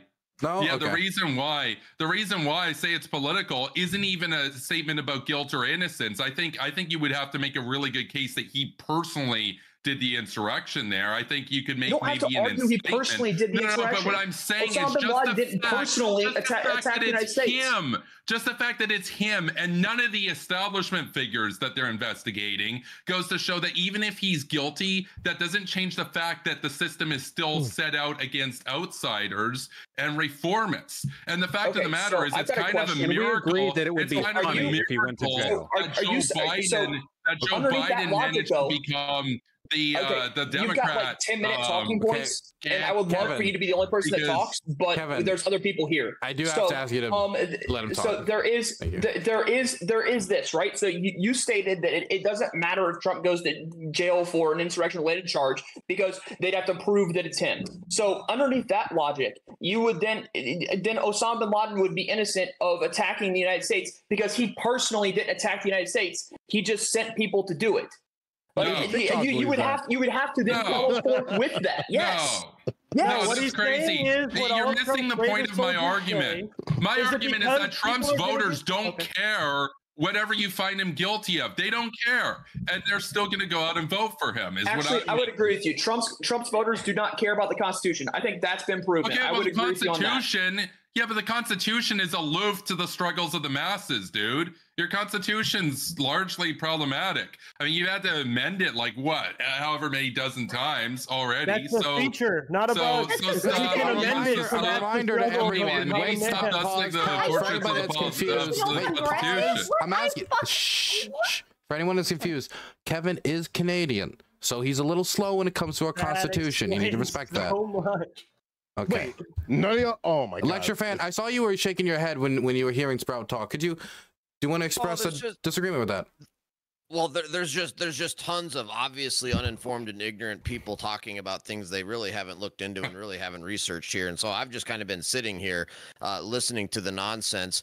I don't know who the guy in the Steelers hat is that said Trump violated the Constitution. I'd ask him, what the hell are you talking about, dude? Sure, let me answer that. So, what provision of the Constitution and how and what court found? By the way, Trump has never been charged with an insurrection. Just throwing that out there. Let me answer your question. We really got to get on that. The 14th Amendment Amendment, Section 3 says anybody who is engaged in insurrection or provided aid or comfort, or provided aid or comfort is ineligible to serve as an officer of the United States, and it does not require a criminal conviction, just like impeachment doesn't require a criminal conviction. The Supreme Court could tomorrow say Congress gets to decide, and Congress could get to decide. I agree the Supreme Court should clarify exactly by what means he could be ruled ineligible, but I agree in essence that he did give aid and comfort or engage I thought in you were an talking about insurrection. something else. I thought you were talking about something else. If you're actually saying he engaged in insurrection, that's laughable. All right, got it. No, I mean, is it laughable? Because I don't think Wait, it's necessarily laughable. can I ask you, LectureFan, why is it laughable? God damn it. Okay. Because it's absurd, because challenging an election result is not an insurrection. Donald Trump had a legal theory about what Mike Pence could do under the Electoral Count Act and under the Constitution. Again, that's not an insurrection. If simply burglars have a legal theory on what they can do to your house, separate electors or objecting to electors or doing, Don't actually Fabian like lots of Democrats would be guilty of that too.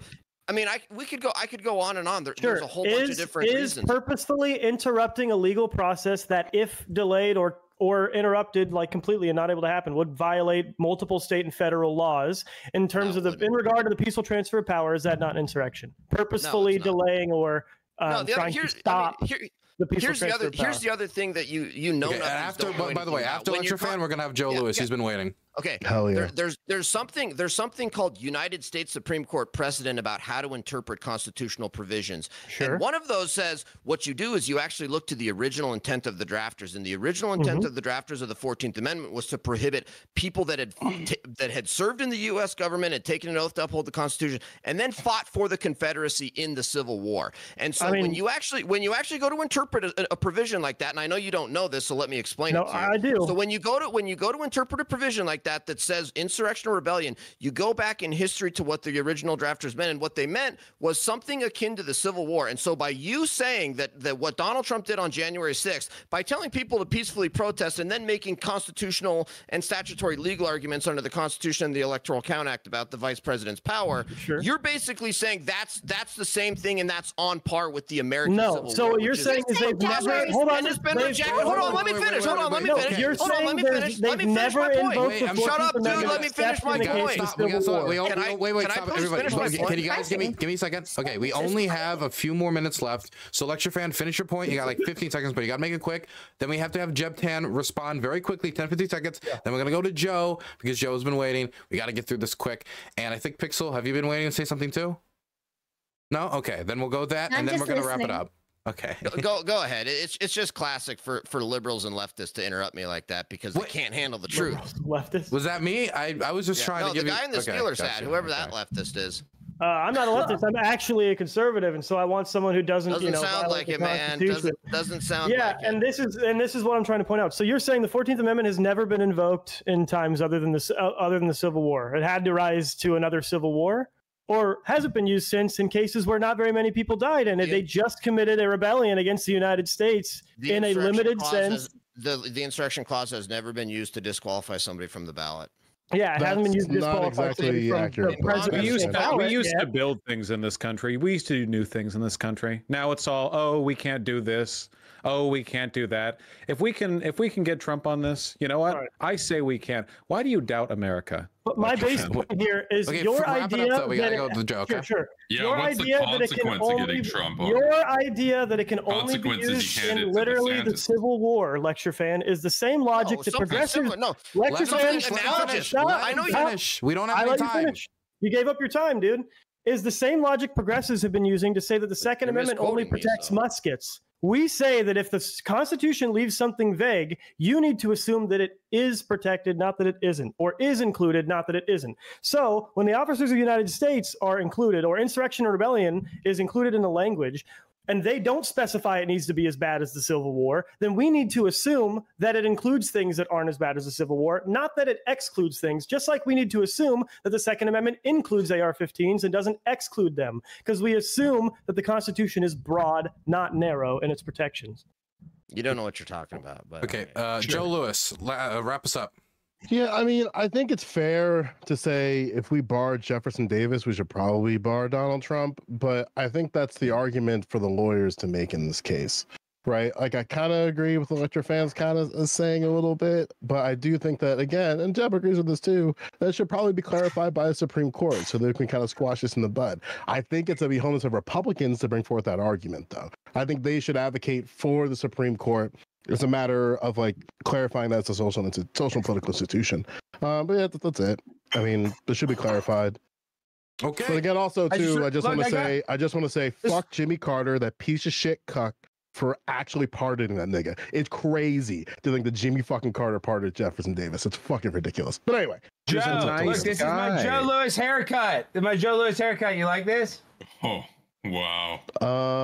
It's too white for me. I'm sorry.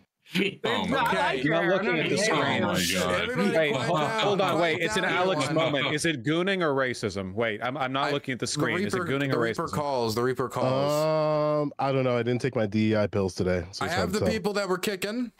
All I have to go. Kick me. Are you kicking me? I have to go. You're on the list, actually, Stein. Goodbye. No, I can show you the list. You want to see the list? Well, first of all, you're lucky to have me. I'm the pimp on a blimp. Everybody needs to watch my Blaze TV show on Tuesday, Wednesday, Thursdays at 6 p.m. to 7 p.m. Central Time. And it's always a blast. I hope we do this more. You know, if I didn't have such a busy schedule, because, you know, oftentimes I'm about to go on the campaign trail with Vivek Ramaswamy. I'm about to go on Tim Pool January 8th. You're campaigning with Vivek? Yes, I am in Iowa. And so, damn. No room on the Trump campaign, I guess. Well, actually, I just was the keynote speaker and MC at the New York Young Republicans Club, where Trump was the, you know, whatever, the person of honor. So I was just with Trump. I love Trump, but I mean, I'm going to go help my boy Vivek. He's a 9/11 truther like me. So him and I are vibing on a lot of different levels. But that's neither here nor there. I just want to say thank you. I'm on the rise. I'm the pimp on a blimp. Vaush, I know you brought up Lolly a bunch. That's kind of a weird deal, but I'm going to let you just do you because, you know, get back to your second monitor and whatever you have on there, man. Go for it. Well, I'm about to go eat some Chinese food. But I just want to say I love you all, JoeLewis. I think you got the most swag on the panel. I hope you stay all night. The guy at the bottom. I actually like your autism, and I am the creep in the Jeep Cherokee with the Bose system, 22-inch rims. I love Jeep. It's a great car brand. It's been one of the best, most popular car brands. So if I'm the creep in the Jeep, as long as I'm getting some dome, you know, I'm causing pain in the turning lane. That's just how I am on the pimp on a blimp. So I love you guys. This has been a pleasure, and I'll speak to you again very soon, I'm sure, Dylan. And stay safe. You're in Maryland. You're not in Ukraine anymore? I got back for a bit. I'm going to be here for a few months. I think Baltimore's more dangerous than the Ukraine. All right, I love you guys. Tomorrow, actually. Damn, this man really bring your bulletproof vest. I'll be fine. Oh man. See you later, man. You have a good one. Next is Kevin, man. Sorry, people didn't vibe with your Marxism. I mean your Bidenism, Trumpism. I liked it. They'll come around in time, so let's uphold MAGA Bidenism. Institutionalism is aloof to the struggles of the masses. And go follow me over on X at KevinCastley, YouTube Superpower Broadcasting, and Twitch Superpower Broadcasting. Peace.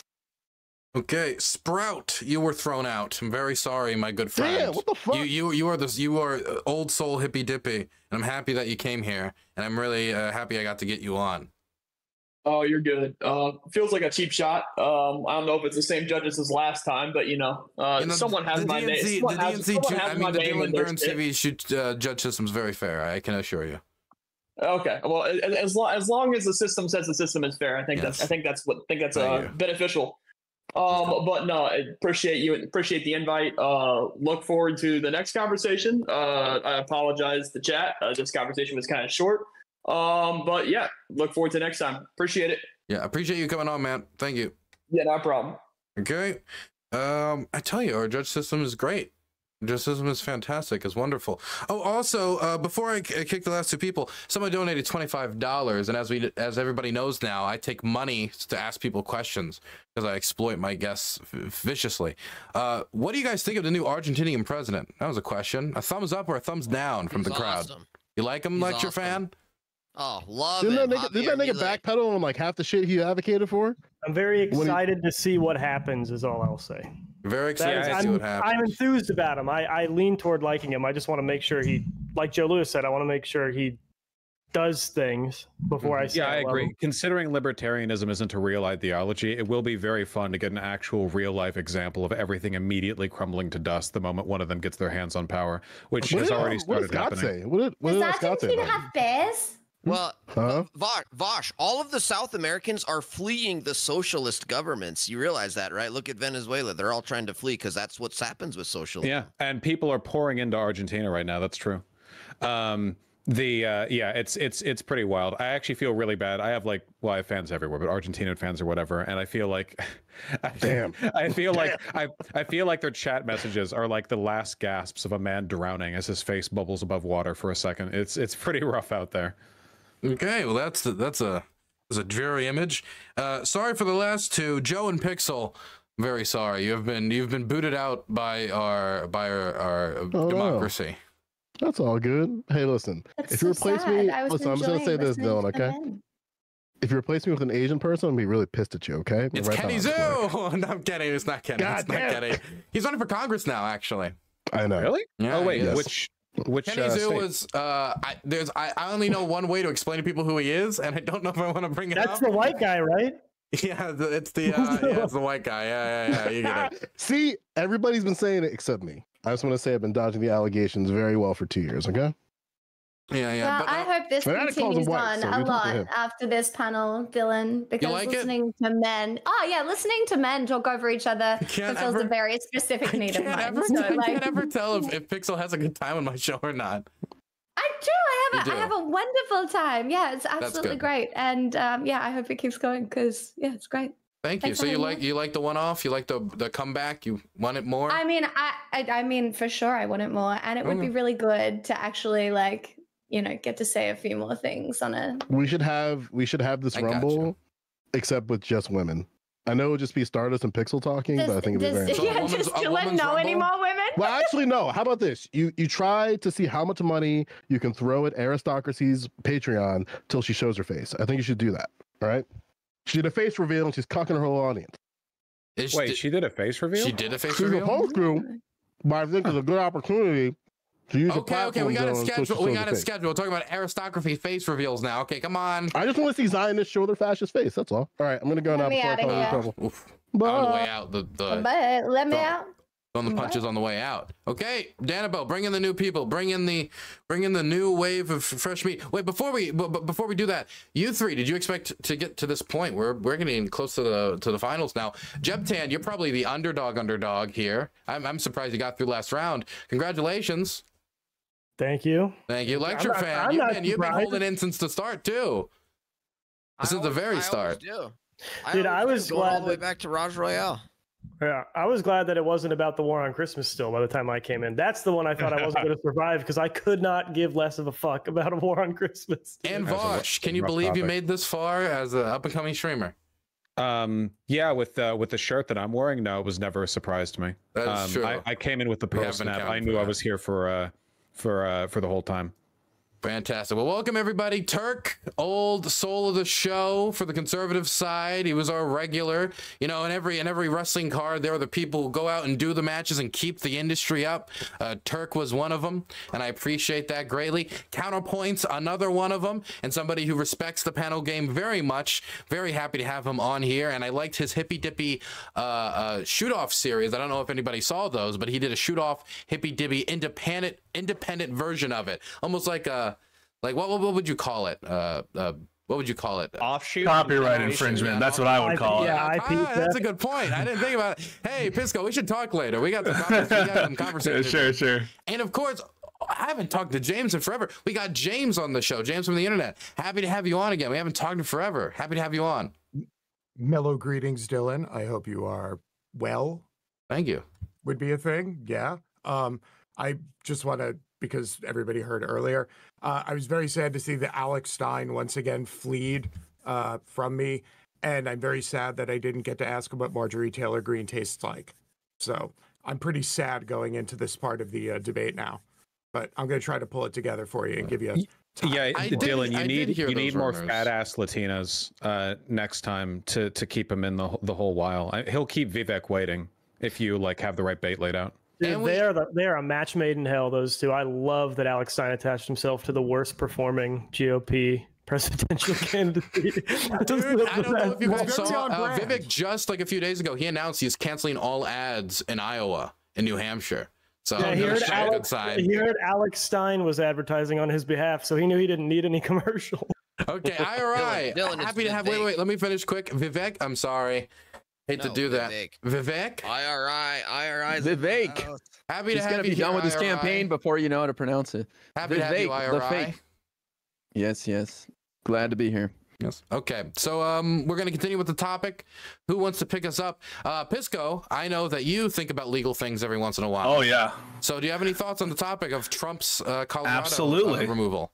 Yeah, so I think that the opinion by the Colorado Supreme Court was absolutely well executed and correct on the law and correct on application of the facts.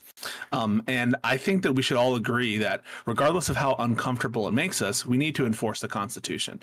If the Constitution requires that Trump is disqualified, we have to follow that. And so the arguments about, is it prudent? Will it lead to bad results? Will it lead to good results? Those are almost not relevant, right? We would never say that of the Second Amendment. We would never say, will it lead to good results or bad results if we protect the individual right to have firearms? And the same thing for the First Amendment or any other provision of the Constitution that's mandatory. The only question should be, does the law require it? And so I'm sure AlexStein will have a lot of reasons why he disagrees about what Section 3 means. But we shouldn't be sort of tied down in these arguments about outcomes and is it good for the country, is it good for the Democrats? Because those, in my opinion, are totally irrelevant.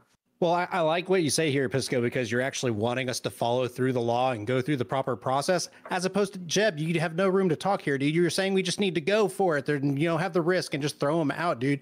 We are a nation of laws. The Supreme Court needs to clarify a process for disqualifying. I didn't hear him say that. He did say it, and I mentioned it in the chat. Dude, you totally wanted us to risk it as Republicans and not follow the letter of the law and go through the due process, dude. What do you mean? Jeb, you're talking out of both sides of your mouth, man. I said the Supreme Court needs to clarify the method for disqualifying him and the method for determining. No, and then you said as Republicans, we need to just risk it and go for it. No, you go all in or all out. That's what you were saying earlier. No, I was not the one saying it's all or nothing. No, that was the two dudes here and here that were saying it's all or nothing. I was saying the Supreme Court needs to clarify how they're determining he committed insurrection. And if he did, the Supreme Court needs to uphold the fact that he's not eligible to be president. Turk, just to settle, I've heard him. Go ahead. Sorry, AlexStein. No, I was just gonna say it's literally not the job of the Supreme Court to do that. What the 14th Amendment says is that Congress has the power to implement that provision. It's not up to the Supreme. Sure. It's certainly not up to the state Supreme Court. How preposterous is it to think that, let's say it's 1870.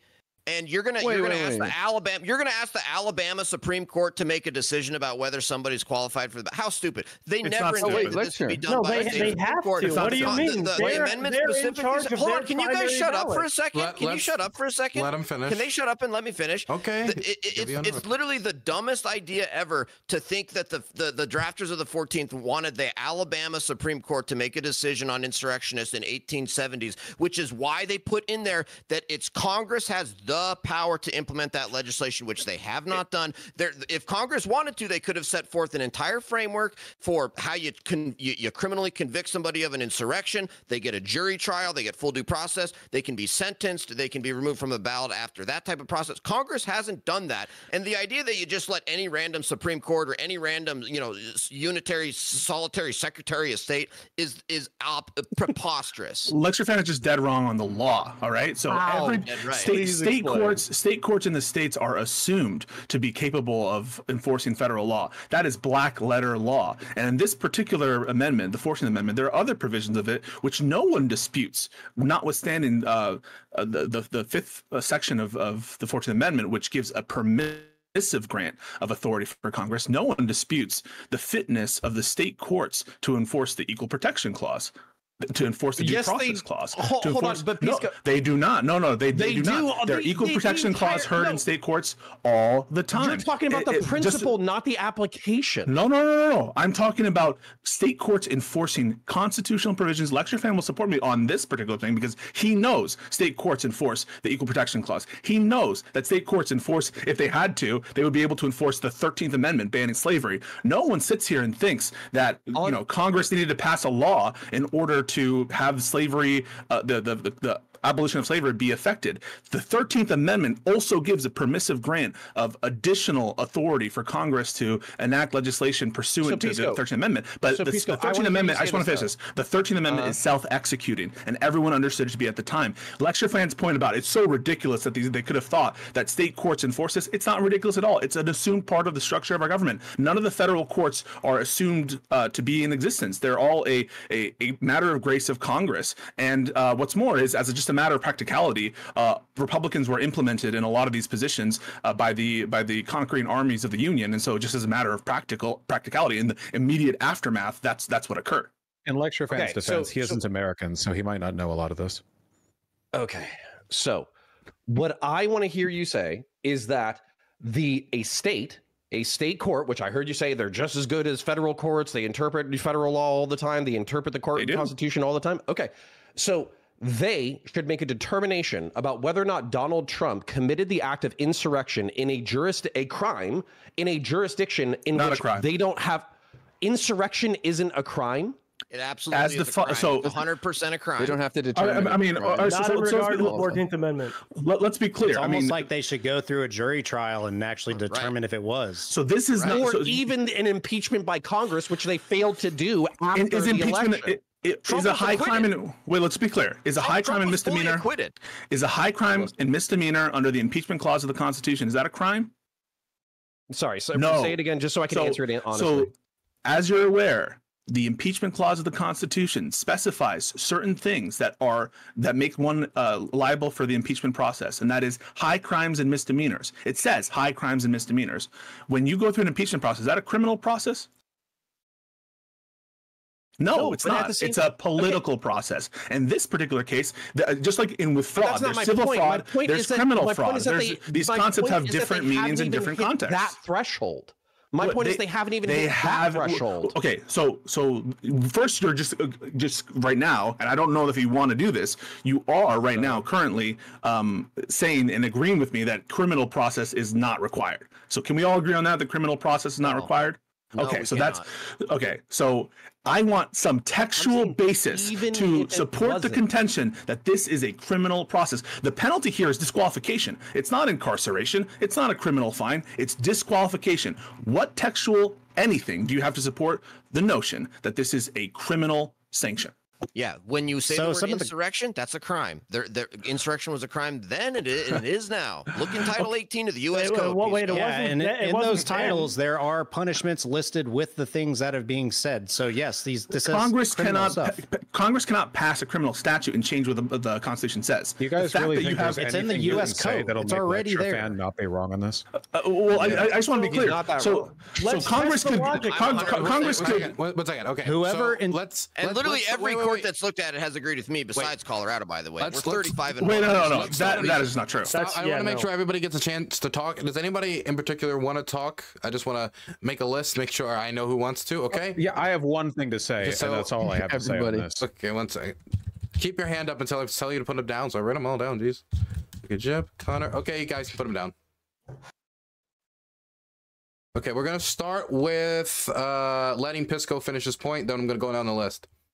Yeah, sure. I mean, Congress can't retroactively change the Constitution by passing an insurrection statute that criminalizes insurrection. It's totally in harmony with Section 3 as understood by the Colorado Supreme Court. Section 3 disqualifies for someone who engages in insurrection, and the particular part of Title 18 that you're referencing criminalizes that conduct. It's absurd to think that what the framers of Section 3 intended was for every single person who engaged in insurrection in the South to have gone through a criminal trial. That's not what was intended. They couldn't have wanted to flood, and who was going to do it? Federal courts? That totally sort of undermines your point on that Congress has to do it. You wanted Congress to get federal courts involved in all of these criminal procedures? It's absurd, and there's no textual basis. The reason why people are arguing that this is required is because it's outcome driven, because they don't want Trump to be disqualified, even though that's what the Constitution requires. Turk. Yeah, so code 1851, let me get the numbers for you. 1512, tampering with a witness, blah, blah, blah.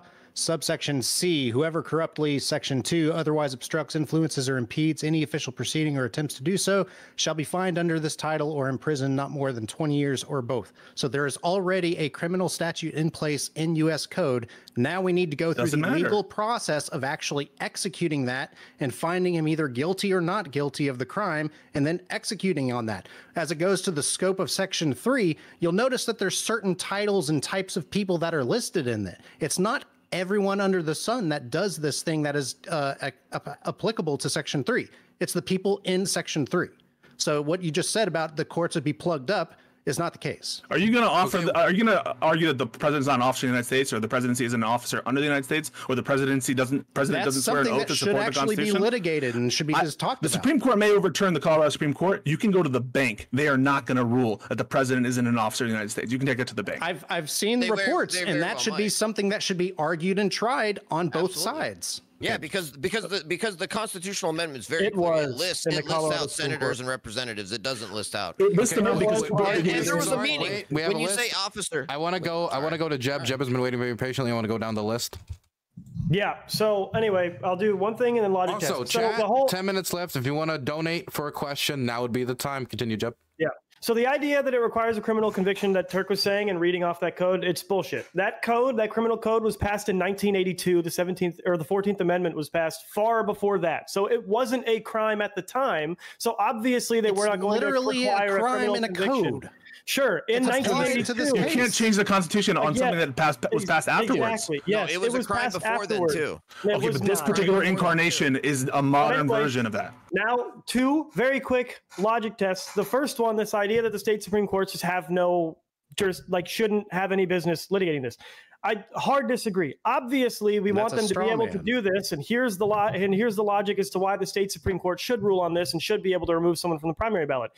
Say Trump wins in Colorado, and then he is found by the Supreme Court or by Congress to be ineligible. We don't have a process in place for finding who the next best candidate or who the Republican candidate is going to be. So obviously, we want state Supreme Courts to be able to make a proactive ruling where Congress has failed to, which they did. They took it to a trial. They had a discovery process. They had Trump's lawyers defend them. They did argue the idea that you're talking about with the officers of the United States. That should be litigated. It was, and it failed to meet the standard of the Colorado Supreme Court, and so they removed him from the primary ballot. Is he off the ballot now? To protect. No, now they stayed their own order. Yes. Oh, it's almost like it's in the process of litigation.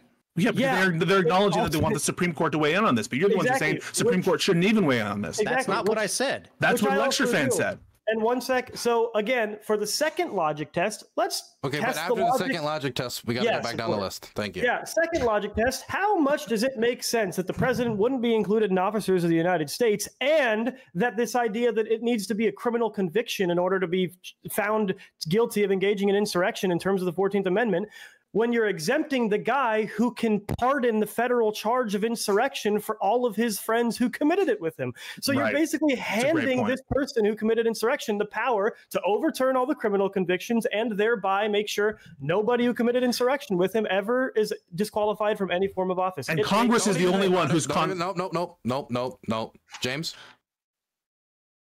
Well, sitting here trying to argue the Constitution with a lawyer and then a whole room of people who aren't lawyers but read the Constitution, who I'm assuming 6 weeks ago were experts on, how women get pregnant, and 12 weeks ago they were experts on Sharia law, and 6 months ago they were experts on is breaking a window at the U.S. Capitol building a federal offense. The bottom line is what happened in Maine, what happened in Colorado, what may or may not happen in other states.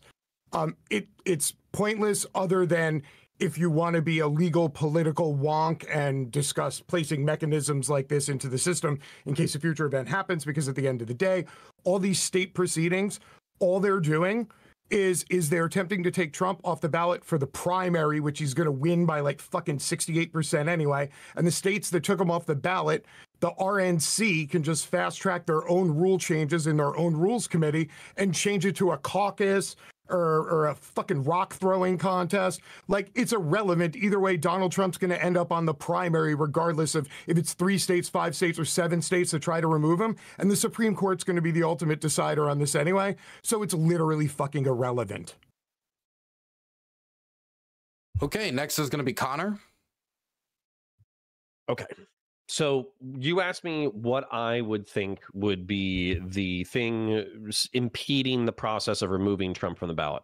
I would say due process. You're saying that the state of Colorado walked through this entire thing. They had Trump's lawyers there, et cetera, et cetera. I'm saying that they're investigating something that they don't have jurisdiction or holding or whatever the fuck it is in order to go ahead and take a look at. So that's kind of bullshit off of the gate. Second, the other one was a hearing from a Democrat state attorney in a different state, like I think it was Maine, where you had a single point of contact who was able to remove that person from the ballot. Is that the kind of precedent that we want to set, where we say, so for instance, we could do this to all the BLM people? Like as a matter of fact, let's go ahead and do that. Let's go ahead and find a bunch of state level people who went into BLM protests. Let's say that this was a de facto level of insurrection.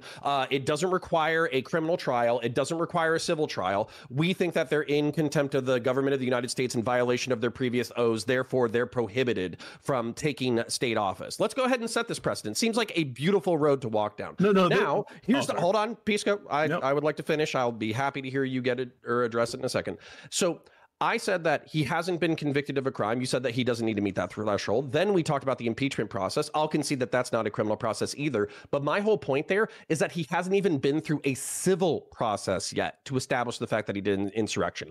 By the way, real quick, I think that Donald Trump has a lot to lose in that civil and criminal process. I think he could be convicted or could be found guilty of insurrection. What I'm saying is you need to go through that process first. And by the way, the only time that this law has ever been invoked was against a socialist who was convicted of previous crimes and who was voted by a greater than 2/3 margin in Congress for his seat to be vacated. That is the only previous time that this part of the Constitution has ever been used. And now you're trying to use it against the former president of the United States in a way that's way more loose. This is not true on the facts of the history you just cited. That Section 3 has been invoked more than once in our history. Don't you need to go to IRI here? Don't you need to go to IRI here? Okay. Because I got shut down last time I tried to talk. I wasn't trying to do an unfair system. I just wanted to give him an opportunity to respond to that. I'll be happy to hear the other times that Section 3 was invoked. Yeah, so in 2022, directly after the Civil War. Listen. I'll defer to the moderator. Was barred from Congress as a result because they passed legislation to allow them to go and seek office. Okay, we have 3 minutes left, so I guess if we're diverting to me, then I'm just going to keep going, and I'm going to throw it over to IRI. Well, actually, 8 people have been disqualified due to that, and none of them were charged with the crime of insurrection. So I guess LCTRfan, you would have an issue with all 8 of those people being disqualified. And also, you mentioned that Congress should be the one who determines if someone is disqualified, but then why do they have the waiver rule there that they get to overturn it? So are they going to overturn themselves? I don't know. I must have missed that if you discussed that earlier. No, Congress isn't the one that gets to decide in an individual case whether somebody's cannot be on the ballot. What Congress is supposed to do is do implementing legislation, which is typically what you see when you have an amendment like this that has a provision, and then it'll say Congress can implement this if they want. Congress hasn't done it. And the issue of, some other, clearly, obviously, like Confederates, the Confederate people that fought for the Confederate Army, they weren't allowed on the ballot. It's like, okay, obviously. The whole thing about the they weren't charged. Was it lawful or not? Was it lawful or not? Is there an obviousness exception for insurrection in Section 3? Right. Well, I'm just saying that's one argument of like 5 or 6 that totally destroy this, which is why almost every court. Are we textualists or not? There's no looked at this, has rejected it. Pisco, give me a second to talk about this. Moving the goalposts. There's a whole bunch of unanswered questions on this issue, and you've got this has happened 1 time before, 8 times before. Look, there's about 5 or 6 major legal flaws with this. No congressional implementing legislation doesn't apply to the president. Does the 13th Amendment need implementing legislation? There's not a state. This is not supposed to be a state Supreme Court decision or state secretary's state decision for good reason. There was nothing akin to a civil war that Donald Trump did. Donald Trump never did an insurrection by telling people. That's the merits. You're questioning the jurisdiction here. You're questioning even jurisdiction. So again, there's a whole bunch of arguments, and There's a reason that they've all lost. You guys so let's have deal lost with almost them. every time Let's deal with them. I just listed them all off. Okay, so let's talk about them. I was trying to respond to Connor, and I'll respond to you as well. So number one is what you were doing. So Connor said that there's no procedure. Last time I checked, a trial is a civil procedure. You say there's no procedure. A trial is a procedure. Let's separate in our heads due process and jurisdiction. On the due process front, Trump had access to absolutely for cross-examination of witnesses. If he wanted to, he could have put on whoever witness he wanted. He had expert testimony there. It was a trial that lasted a week. He rested early. He has never put on the record anyone else he would have deposed or anything else. He just these nebulous ideas about who he wants to depose. What, all the FBI and all the people who stoked the actual insurrection on the, or like Antifa or something. That's on the due process front. Plenty of due process here. Election cases are by their necessity faster than other cases. Everyone understands this. In Bush v. Gore, we all understood. It was like a month to decide that case, but no one's here sitting and being like, were due process rights vindicated? Well, in a certain case, you have to speed things up. There's an election coming, and due process recognizes that. On the question of jurisdiction, it's not even close. And I'll ask LectureFan just straight up: does the 13th Amendment require congressional implementing legislation? Yes or no? I haven't read the 13th Amendment in a while. You haven't read the 13th Amendment? I have not. No. I just recently read the 14th Amendment. It's been a while since I've read the 13th Amendment. Well, I'll let you know. The 13th Amendment has a explicit grant of permissive the same language as Section 5 of the 14th Amendment is in Section 2 of the 13th Amendment, which says Congress may, by appropriate legislation, fill it in the blanks there. So that's not what the 14th Amendment says. The 14th Amendment says Congress has the power to implement this. It has the same language in the 13th Amendment in the implementing authorization granted to Congress as part of the 13th Amendment. Congress implemented it. Okay, so you're saying that if Congress gets rid of the law against slavery, that they could undo the 13th Amendment? No.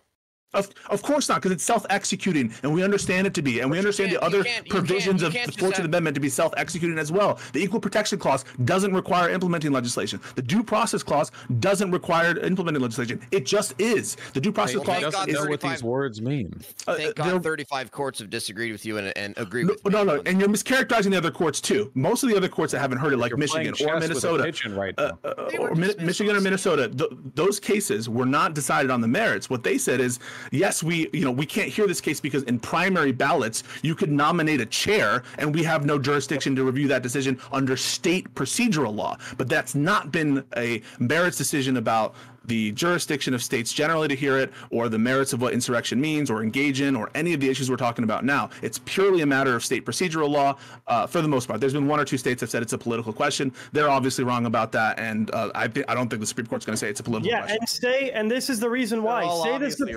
Say the Supreme Court agrees with Colorado and Trump is ineligible to be president. The reason why these states need to be able to rule this on their own is so we don't throw a bunch of votes to nominate a candidate that then becomes ineligible. Like you guys have mentioned, if the Supreme Court doesn't agree, we have fail-safes. The RNC can go to a caucus. The RNC can put Trump up to win, even if he's not on the primary ballot. We don't have those protective measures if the Supreme Court does agree. We don't have a process if he is ruled ineligible after we nominate him. And so state Supreme Courts need to be able to intervene before that point and allow people a more clear idea of what they have ruled in terms of presidential eligibility. You guys are just so short-sighted. Wait, Dylan, this is never going to end. I know this is never going to end. Yeah. Vaush, you are actually the last person on my list that raised his hand to talk.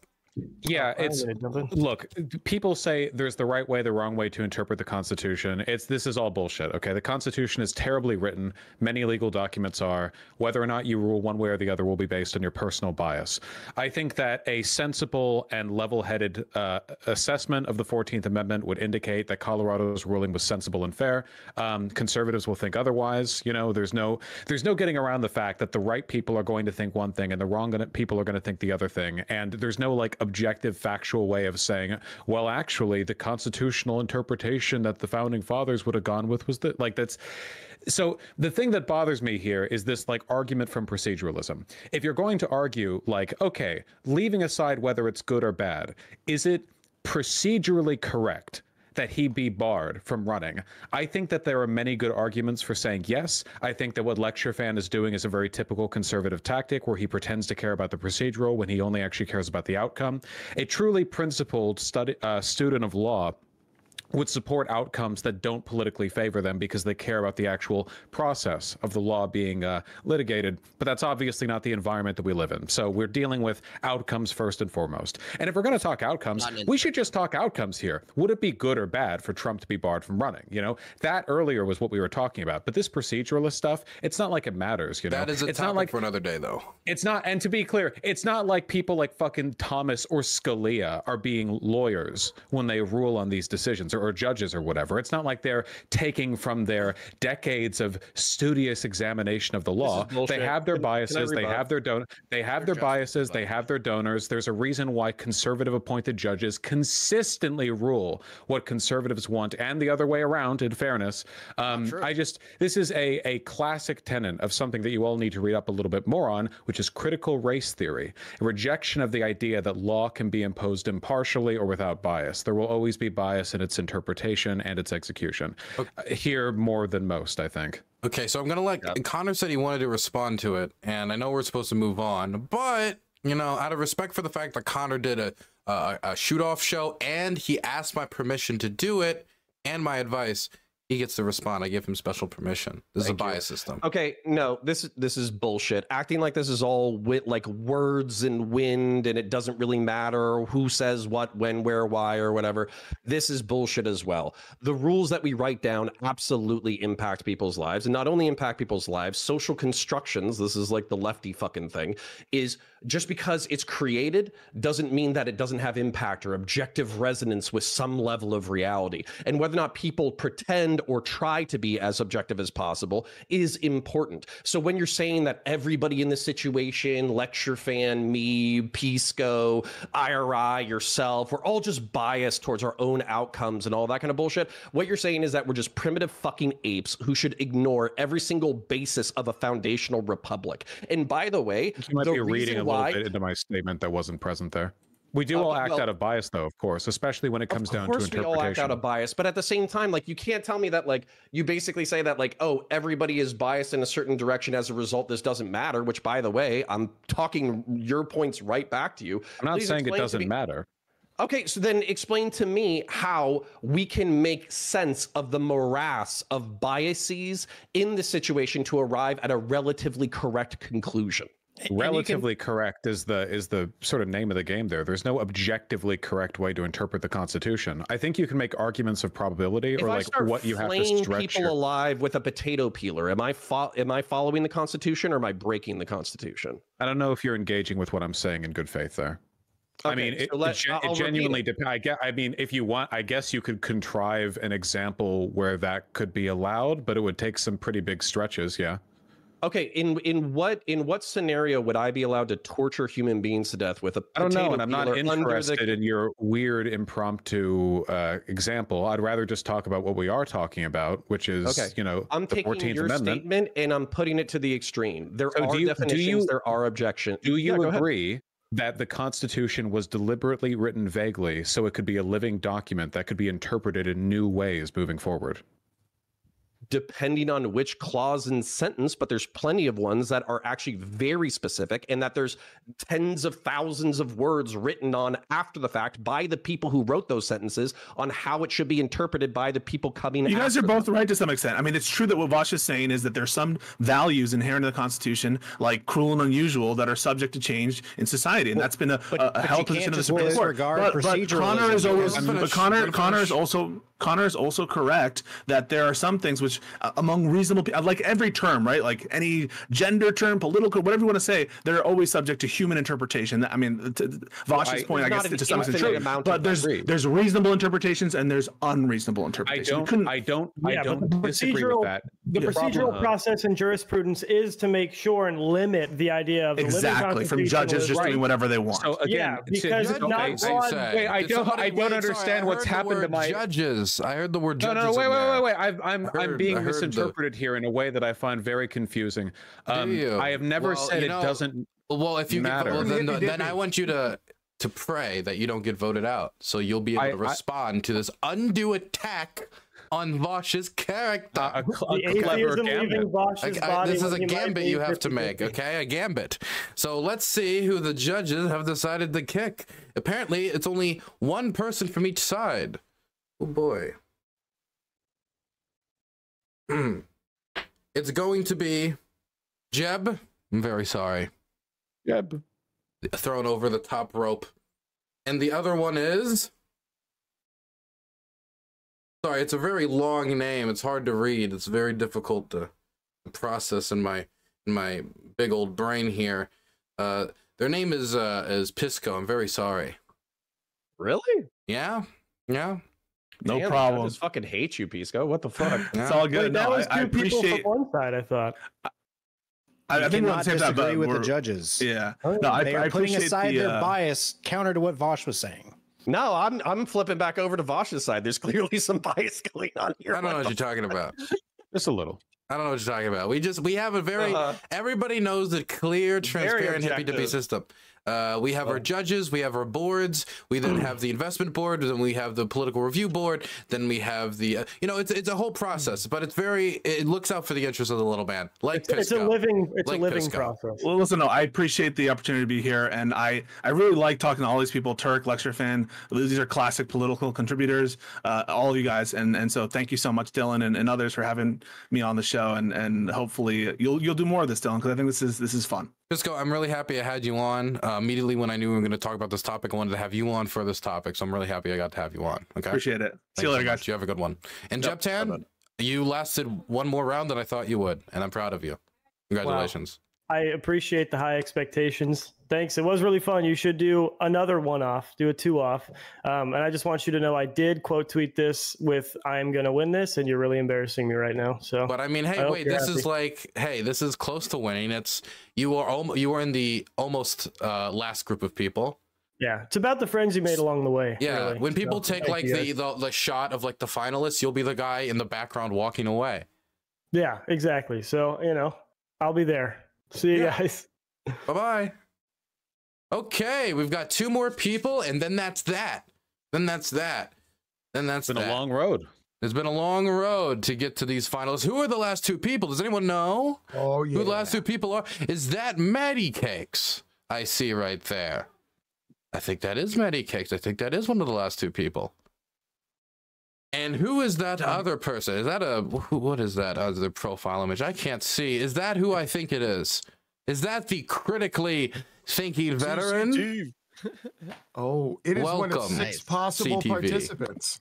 Dylan Burns, it is great to see you and this beautiful audience we have. I don't know why the fuck Vaush showed up tonight looking like fucking Saturday Night Fever, but how are you doing, buddy? I'm doing great. Always good. We got Much lecture better now that fan. you're here. Of course you are. The fucking champion is reigning. That is right? true. He was the Hippy Dippy champion. Was, still is. He beat Correct your Destiny, language. remember? That you heard me is. Yeah. Is. Let's go. So we've been having a good conversation so far, and we're waiting on Maddie here. Yeah, we are waiting on Maddie here, but we can extend the conversation because we're gonna stop talking about the legalese now that Pisco's gone. Who cares about now? I gotta clarify my point. You promised. I will let you clarify your point, but let me pitch the next topic. The next topic is quickly. It's going to be out of all of the Republican candidates, right? Who's the best and who's the worst of the bunch of the ones that are still there and could become president if Trump just was decided to be a criminal and thrown in a cell, which is a real conversation we have to have. But Vaush, what was your thing you wanted to clarify? Oh, just to be clear, I'm not down on proceduralism as a concept. We need it for rule of law to function. The issue is that the Constitution is so goddamn vague that oftentimes it really does seem like where a person settles on an issue will just be a byproduct of what their political bias is going into it. And I think sometimes it's important to accept that and argue the merits morally of the outcome rather than to because it's like, is the president an officer? A, yes. B, can this be done without any previous judicial, like without going through a criminal procedure? Probably yes, but that's the only issue at hand, right? Like that, with very few exceptions, like that's what people are talking about when it comes to whether or not this is valid. So past that, it's like, okay, what are we really talking about? Do people care about procedure this much, or are people using it as a proxy? And if they are, we probably should also talk about what people actually care about. People don't really care about matters of constitutional fact in their day-to-day, but then all of a sudden it, affects them in some way, and they come out for it. We got to know why. I mean, it's obvious why in this case, but may I respond? Quickly, like 10 to 5 seconds, but then we got to move on to the next topic. So as somebody who cares about the republic and the due process of law and the respect of the rule of law, that's the reason why I'm appealing to going to the utmost level of proceduralism when it comes to something as important as barring somebody from the office of the President of the United States. I don't think this should be done half-assed. I don't think this should be done by a state attorney by themselves in a single state. I don't think it should be done by a single state legislature or judiciary. I think it should be done by the highest courts in our office. But that's not being pro-proceduralism. That's just you being pro-delaying the vote. There could be a procedural answer to the state Supreme Court being the final say on this. That's a procedural answer. It seems to me that like the entire basis of our system is innocent until proven guilty, right? So that has nothing to everything to do with it. If you have no idea. The ability to blood walked into the wrong theater. Come on, motherfuckers eating beans. That's a good point, Vaush. Come on, Dylan. So deal with it. How are you just going to tell somebody that they can't be in a civil office whenever they haven't been convicted of a crime? No. Okay, well, since no one wants to respond to this great point by CDV, let's move on to the next. Stupid. Let's move on to the next question, which is, of the other Republican candidates, Trump is in the slammer, or Trump fell over and bumped his head and he didn't get, and all of his men couldn't get him back together again. Whatever it is, he's no longer able to be president. Out of the ones that are left, who's the worst and who's the best? Hey, Maddie's muted. Maddie, are you muted?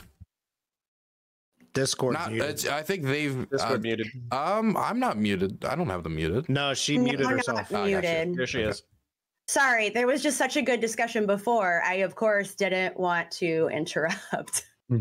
And yeah, there's some. I wish there were more decent candidates. Like who? That I could talk about. But who would you recommend? Oh God, let's not label it recommend. Let's label it like just isn't on like the Trump train.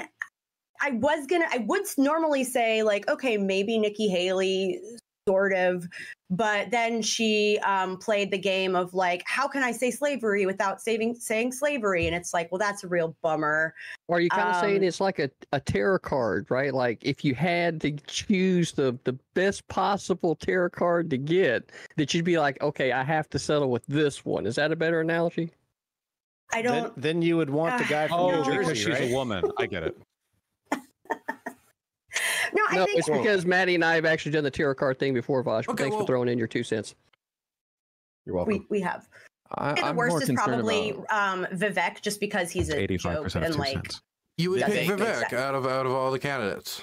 It's Vivek. I just don't like. No, I'd say he probably is the one that I take the least seriously. Oh, you don't like the most.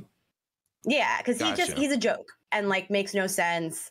At least with someone like Nikki Haley, or even, I can't believe I'm saying this, Chris Christie, you have some sort of idea of what their platform would be and where their stances actually are, versus being just generally reactionary and trying to frame yourself as Trump light, because that seems to be the approach. Well, he's for a not lot exactly of these guys. Trying to be Trump light. He's trying to be like Trump. So he is much more trying to be pushing on his standards and his vision of things. What I don't like about Vivek is his actual standings on different types of policies, and how in his previous life he hasn't been consistent with those policies. I would much more prefer someone like DeSantis, who has been put through the ringer through national media, local state politics, and all that, because he's got stuff to stand on, and I think he has a better chance of actually doing the conservative Republican thing. We're talking about what he has to stand on. Well, I was just going to say, if we can't have a female president, we should at least have a president who wears high heels. So yeah, Yeah, more that's fair. Yeah, I think Vivek is only like in it for a book deal. I think he's got no chance in any kind of or yeah, something. Ballers. He's looking for a concession. There's no way, like at all. I think he's mainly just cribbing off attention that he's getting because Donald Trump isn't present at the debate, so he can be kind of like the stand-in Trump. In terms of who could be the least harmful if they won, probably I want to say Chris Christie, mostly because he'd spend most of his presidency arguing with the rest of the GOP. Because his neocon tendencies would like anger the more far-right MAGA crowd and mean they'd be too unproductive to do anything like actually damaging. I don't really know. The Nikki Haley slavery bit was pretty funny though. I thought she was doing the more moderate bit, but I guess like, you know, you can take the radical out of the GOP, but you can't take the slavery apology. They always have to throw in one for the Confederate base. So, yeah, I don't really know. And she's South Carolina too. I mean, she's South Carolina Republican Party. She ain't just any Republican Party. Don't forget, it was the Democrats that actually fought for slavery. It was the Republicans and Abraham Lincoln that ended slavery, and then it was the Republicans who did. Thanks, Dad. Wait, can I ask all a them question? wide Democrats out here in the South, boy. Pause. Question. If it was the Democrats who fought for slavery, that means Civil War was over slavery. Then yes. I agree. Yeah. Okay. Dope. I'm happy. There's multiple issues. Good. There's multiple issues that were definitely at play. Slavery was definitely one of them. The other one was, from the legal point, the states' rights issue, right? So, states' rights one of them shit at one time. You know what? States' rights just like most people do throughout their day, they're multitasking of the fucking ideas. I don't know why most people think that as soon as you get on the internet, you can only singularly understand one idea, and then we're just gonna paint it this one fucking way, and then like boom, next thing you know, motherfucking Lady Ballers is all over Daily Wire. I don't know. Hold on. What, Lady Ballers? I would like to suggest here that slavery is one of 6 possibilities as to why there was a civil war. And as to your question, the best possible Republican candidate who's left, if you're a hog, is Ron DeSantis, because he'll just keep spewing out all the stupid fucking culture war shit while doing absolutely nothing. And if you're a Democrat, then I would definitely say that Ron DeSantis is also your best candidate, because if you're a Democrat, you don't have to worry about Ron DeSantis actually enacting any kind of legislation at a federal level that'll have any meaningful fucking problems with your life, because everything that he's done in Florida, he's only been able to do because he uses weird ass localized hillbilly strong arm tactics with motherfucking heads of HOAs and like the chief of school boards in the middle of Sewanee. And once he got into a federal position, he literally has nobody who's going to back his play, and he's going to be alone on an island just getting martyred for 4 years with everybody screaming, "Why aren't you Trump?" I don't know. DeSantis has been doing a pretty good job of supporting. Can I quickly ask? So you don't know what's happening. Wait, before we move over Vivek, I was just curious. Does anybody in this room like Vivek? I do. I like some of what he says, but I just he's not consistent enough in what he actually does for me. I was supporting Vivek for a while there. I'm just supporting DeSantis now. The only two I don't like are Nikki Haley, because she said she believes in man-made global warming. How stupid! You cannot be a presidential candidate in this country. You can't make man-made global warming. Man-made global warming is one of the biggest hoaxes of all time. The fact that anybody would say they believes in that is the dumbest thing ever. So she disqualified herself. I apologize for LectureFan here. LectureFan is basically like the median voter, right? For the GOP. So if anything, it's kind of like representative. We're getting like a little crack into the. He's definitely more on the Trump train. Over half of America doesn't believe in that we're all going to die in 10 years from global warming, like Al Gore said 20 But years that doesn't also reinforce your claim that man-made global warming isn't real. It's a complete political movement. It has been. There's no point in talking about him to anything. He manufactures these points live to disagree with whoever's right. Peepaw, it's nice coping mechanism, Vaush. Nice coping mechanism. I've done a fair number of these, and I think it really is like he's like the ultimate Dark Souls boss, you know, where you like ram your head against a wall. No, it's like Matrix Resurrections. I just watched that fucking yesterday. Okay, we're on fucking repeat here. It's the same shit. We were talking about Trump 4 years ago, right? We were talking about Trump 4 years before that. We're going into the same shit this time, except this time the motherfuckers going to get real late. TV. We're trying to say Ron DeSantis is our best bet. It's like lady ballers. No, it really is like what needs to happen is that first we need to get 4 more years of Trump to get shit heading in the right direction, and then we need 8 more years of fucking DeSantis to bedrock the shit in. That's what we fucking need. There's a whole bunch of dumbasses in government that don't understand legislation and legal procedural fucking law. Right, the very simplest bedrocks of the American fucking value, which is innocent until proven fucking guilty. That's like the bedrock. If you ain't got that, then it ain't fucking America. Well, let me ask you, CTV. Do you think Biden is committed corruption? Man, I tell you what, it's like whenever you are looking at somebody that oh my God, the answer is yes. God. Yeah, it's definitely right. I was going to tell you a clever story, but if you want to hear the clever fucking story, we can skip on through to the next shit, right? And we don't even have to worry about a special fucking story. So what's more true? I gotta apologize. Excuse the fuck out of me for trying to entertain you sons of bitches for a few fucking minutes. Damn it! You're fucking excused. So what's more true? Biden's corruption or man-made global warming? All right, that's the real question. Biden's corruption by a long shot. Definitely Biden's corruption. Well, I hear what Biden was doing in Ukraine. In order to do my little 2 cents, he went to Ukraine to on the manufacture pro-global warming. True, it was with the natural gas company, absolutely. So anyways, who is the best Republican standing? It's going to be, if you're a centrist, it's going to be Chris Christie. He's from the Northeast. He's kind of progressive on some issues, et cetera, et cetera. But I think that my boy autist Ron is the best Republican out of all that's left standing. I think he needs to lean into the Homelander memes. I think he needs to have a whole bunch of Zoomers photoshopping him as Homelander, chewing his teeth in a very weird way, as if he's on stimulants. I think he needs to lean into the fact that he's autistic and just be a policy wonk. I think he needs to lean into that. So that is. But he's not a policy wonk, really. I think we could talk about that. That's why he said lean into it. Well, I mean, so right now he's leaning away from it. He'd have to like move towards it in any fashion. All he does is culture war shit. He like they got trounced in the midterms. Are you crazy? Ron DeSantis dominated in the midterms. He won by 20 points. No, in the swing state. the Republican Party got trounced in the midterms in large part because all they had was culture war talking points. They did like exit polls afterwards. Republican voters don't give a shit about the whole trans, non-binary, school, this, that, the other. But that's all Ron DeSantis has marketed himself as on a national level. Whoa! If you think for one second that Republican parents don't give a fuck about that agenda, you are not paying fucking attention. Listen, well, hey, then get mad at them. They're the one who filled out the exit poll. They're the one who showed that they don't care as much about it as other issues like the economy. I literally flipped districts based on that, showing like this is what your leaders actually are like running on, and people are fucking horrified. That's why we were able to flip as many districts as we all have in battleground states. Yeah, I guess whining about trans people doesn't actually appeal much to the lived experience of the American voter. I'm going to start doing a fanatic thing real quick. Okay. So that was during my intro, so I'm going to continue. And basically, I disagree. I think that his policies during COVID made him popular in Florida based off of that.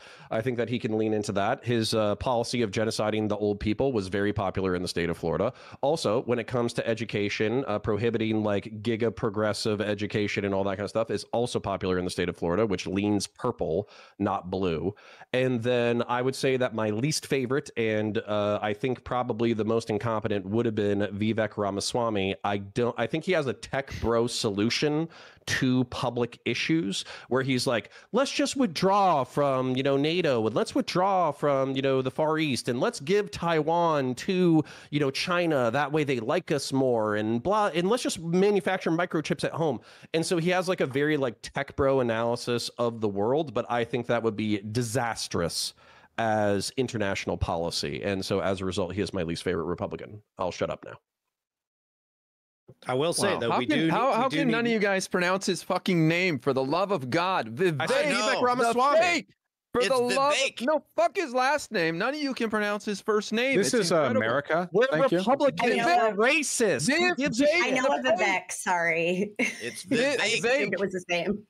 Me and I are name. Hold on. If he wanted to be called Vivek, he should have put an A and an E in there instead of just the E. It's which one of these guys are we talking about? Tell me which one we're talking about here. The Indian one. Vivek. Oh, that one. Okay, yeah, I didn't even bother learning his name. I'm going to be honest. I'm a Swami. All right, why don't you have a Vivek sticker in your background, man, with the right pronunciation? These are all Democrats. I would not put that. You gotta disgusting propagate the Republican pronunciations, right? You got to propagate that information, man. Look, I'm going to be honest. I didn't bother learning any of the rest of them because Trump's going to get reelected. That's what's going to happen, right? I want you to fucking wrap your mind around this fucking idea. Trump's going to be president. It doesn't matter what the fuck it is that any of these legislatures decide that there are these fucking corrupt judges are trying to do. Trump's going to be president, okay? Get your heads around it. And I don't know what the fuck it is anybody else is going to be talking about because all of this is just going to be what I'll tell you what. If they keep continuing down this course, you will actually have people pick up their fucking pitchforks and head down to buildings in a real fucking way. If they keep up this bullshit, we've been watching do an insurrection. Now watch yourself, or we'll do an insurrection. Bullshit. What do you base this off? You guys have lost in the midterms. You lost the elections a month ago in Virginia, in Kentucky, Ohio. Everything is not on your side. I'm with lecture on this one. Except for the recent polling that puts him above Biden. Biden is going to kick ass. You guys are all going to be weeping. It's sad. Like, I don't understand, Joe Biden cannot even function. He can't even talk. It doesn't. You see that motherfucker trying to walk upstairs? It's like cognitive levels are irrelevant here. Joe Biden did better in the 2022 midterm in large part because of mobilized young people, and no young people are going to come out for a fucking genocide supporter. Oh my God, Vaush! No one's going to care about Gaza. That is a genuinely racist.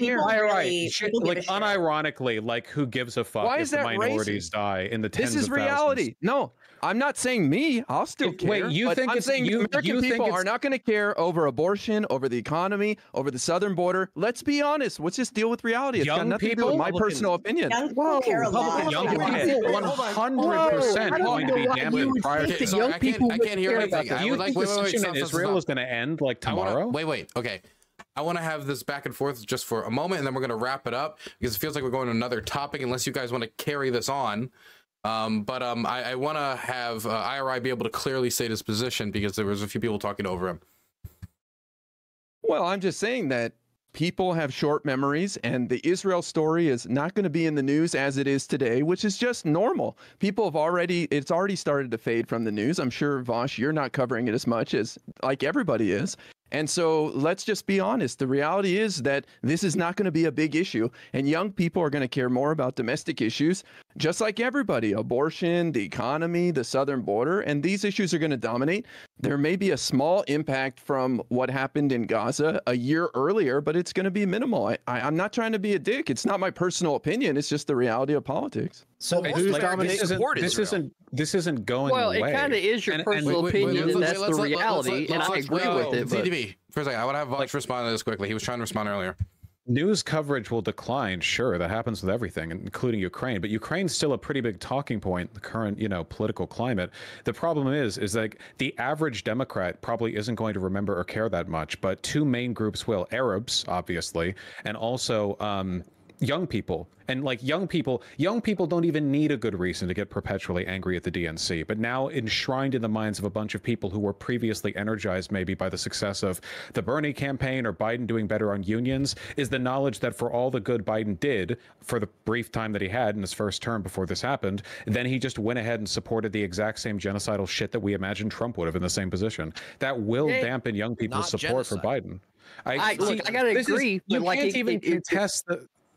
I don't think that, like, if you go back to the beginning of Biden's presidency, we have the botched pullout out of Afghanistan that kind of headed it up to begin with. We haven't really seen any like strong leader characteristics out of this guy. What we've seen is people around him giving him bad ideas, assuming he's even the one making the decision at all. I think from day fucking one, the guy's been getting handed a set of instructions and being told what to say, and he doesn't have any real ideas of his own. If he did, then he wouldn't have been caught lying back in the fucking 80s when he ran for president then. So it doesn't really matter at the end of the day. He's just a piece of shit and should be in fucking office, but we're sitting there having to deal with this shit. So get ready for Trump 2024, baby. That's all we got to say. This was like white noise when you're tuning a radio station. Now I'm like retuning back to the radio. Great, I know, right? I said. All right, to be clear, I want Biden to win over Trump. This is not Sure, like, and I've advocated people vote for Biden in spite of everything. But like, holy shit, you know, way to kill momentum with a demographic. Well, and also to kill a Biden demographic. reschedule. Biden's he's going to reschedule marijuana or take steps towards it, and that's going to distract everybody like shiny keys over here. I know people get upset when I say this, but the thing is, this is a conflict on the other side of the globe that we are not directly involved in. This is not Iraq 2003. This is not going to impact the outcome of the election in 2024. I'm sorry. Even in our internal polling, I don't think I think they're giving the rescheduling a little bit more weight than what it's actually going to be able to pull, because you're assuming that, say, conservative voters are going to give a fuck about that, and they're not. Frankly, the only one that's going to give a fuck is liberal voters. So, like, also, more Americans support Israel's position. It's not going to be enough. Well, CTV, that's kind of what I was joking when Vaush and IRI. This entire topic was supposed to be about like good and bad Republican candidates, but we had progressives and liberals fighting over whether or not Biden is a viable candidate. So what I'm saying is Republicans just need to shut the fuck up and let lefties fight, and they'll fucking rip each other to shreds because it's what they're good at. This isn't a lefty liberal. I agree that you guys. I want to throw this over to Chuck quick. He's been waiting, and then Vaush. Yeah, and that goes to what I wanted to ask IRI, because I haven't tuned into the news for past week. The three items you said of local domestic issues: the border, the economy, and contraception or abortion. Who's leading the polls on those three different topics? Nationally, the Democrats. In aggregate, the Democrats. Well, the Democrats are winning in the elections. I think the polls are bullshit. No, what are these today, polls? They don't mean anything. Put Biden versus Trump versus the other Republican candidate, who's winning? Well, in the polls or in election? In the polls. Polls mean shit at this point. The polls don't mean jack shit. You guys keep losing with polls. Well, you guys keep losing with the polls. We're trying midterm polling didn't really work out. So we're trying to gauge the current sentiment of the nation, right? And you had three different topics. If you ask and your side's not even winning in those three different their sides right opinion now. on those issues, the Democrat version of those issues went out. Biden is unpopular for a number of reasons. It doesn't change the fact that the average American wants free and legal contraception, wants the right to an abortion. How about the border then? Well, it depends on how you phrase the question. Okay, if you ask how about the economy? Wait, what? We didn't even get to the border question. If you ask somebody like, "Do you think you had a really good answer, sweet answer for the abortion one?" If you can't tell me to be quiet. If you ask people, yes, I can. He definitely if can, you ask people, right? And he definitely just did. If you ask people, this is what we're gonna do. We're gonna have Vaush. This is like basic methodology. We're so close to the end, so let's keep it. I was talking to IRI, Vaush. You didn't have to butt into conversation there, man. You have no right to dictate who you talk to. And you don't have any right to interrupt me, man. Can we slow down? We're gonna let Turk finish. Because I want to hear IRI's analysis, and then we'll have Vaush go, and then we're gonna wrap it up. James, did you want to go too? I just want to be the person to point out that IRI saying that this will just have a minimal impact, the whole like Biden thing, and him like actively supporting a genocide, how it's going to have a very minimal effect. I'd like to point out that like Donald Trump literally ran against this fucking gooey brain chuckle fuck 4 years ago and literally won by what, 42,000 votes. So when you turn around and say it's not going to have a whole lot of effect, he literally we ain't got COVID this time, asshole. So million dollars ain't going to be happening. Million registered voters. James, I'm just saying every election is close, James. Every election is close and always comes down to a couple of thousand here or there. So it's not a great argument. Okay, we're going to. You said it would have very little impact. 42,000 out of 280 million is very little impact. So what do you think?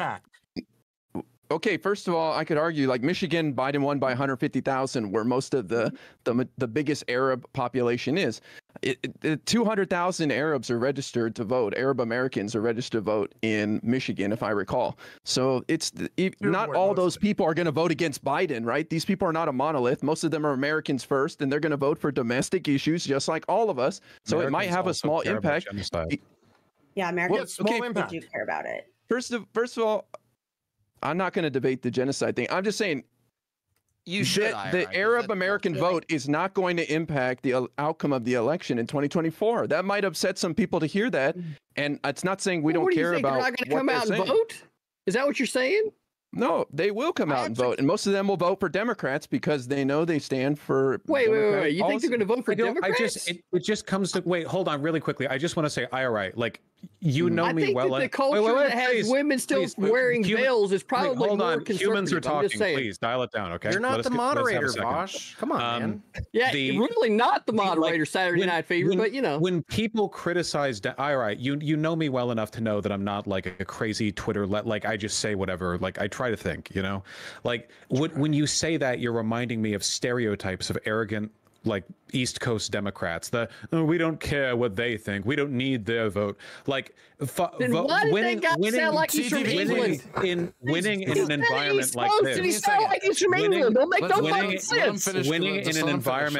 winning in an environment like this, I mean, we're not exactly dealing with really expansive margins. It matters that we get every vote. And when you say stuff like, well, who cares? There aren't that many Arab Americans. It really comes across like, I don't know, the worst possible stereotype of how a Democrat could act when they're doing something unpopular.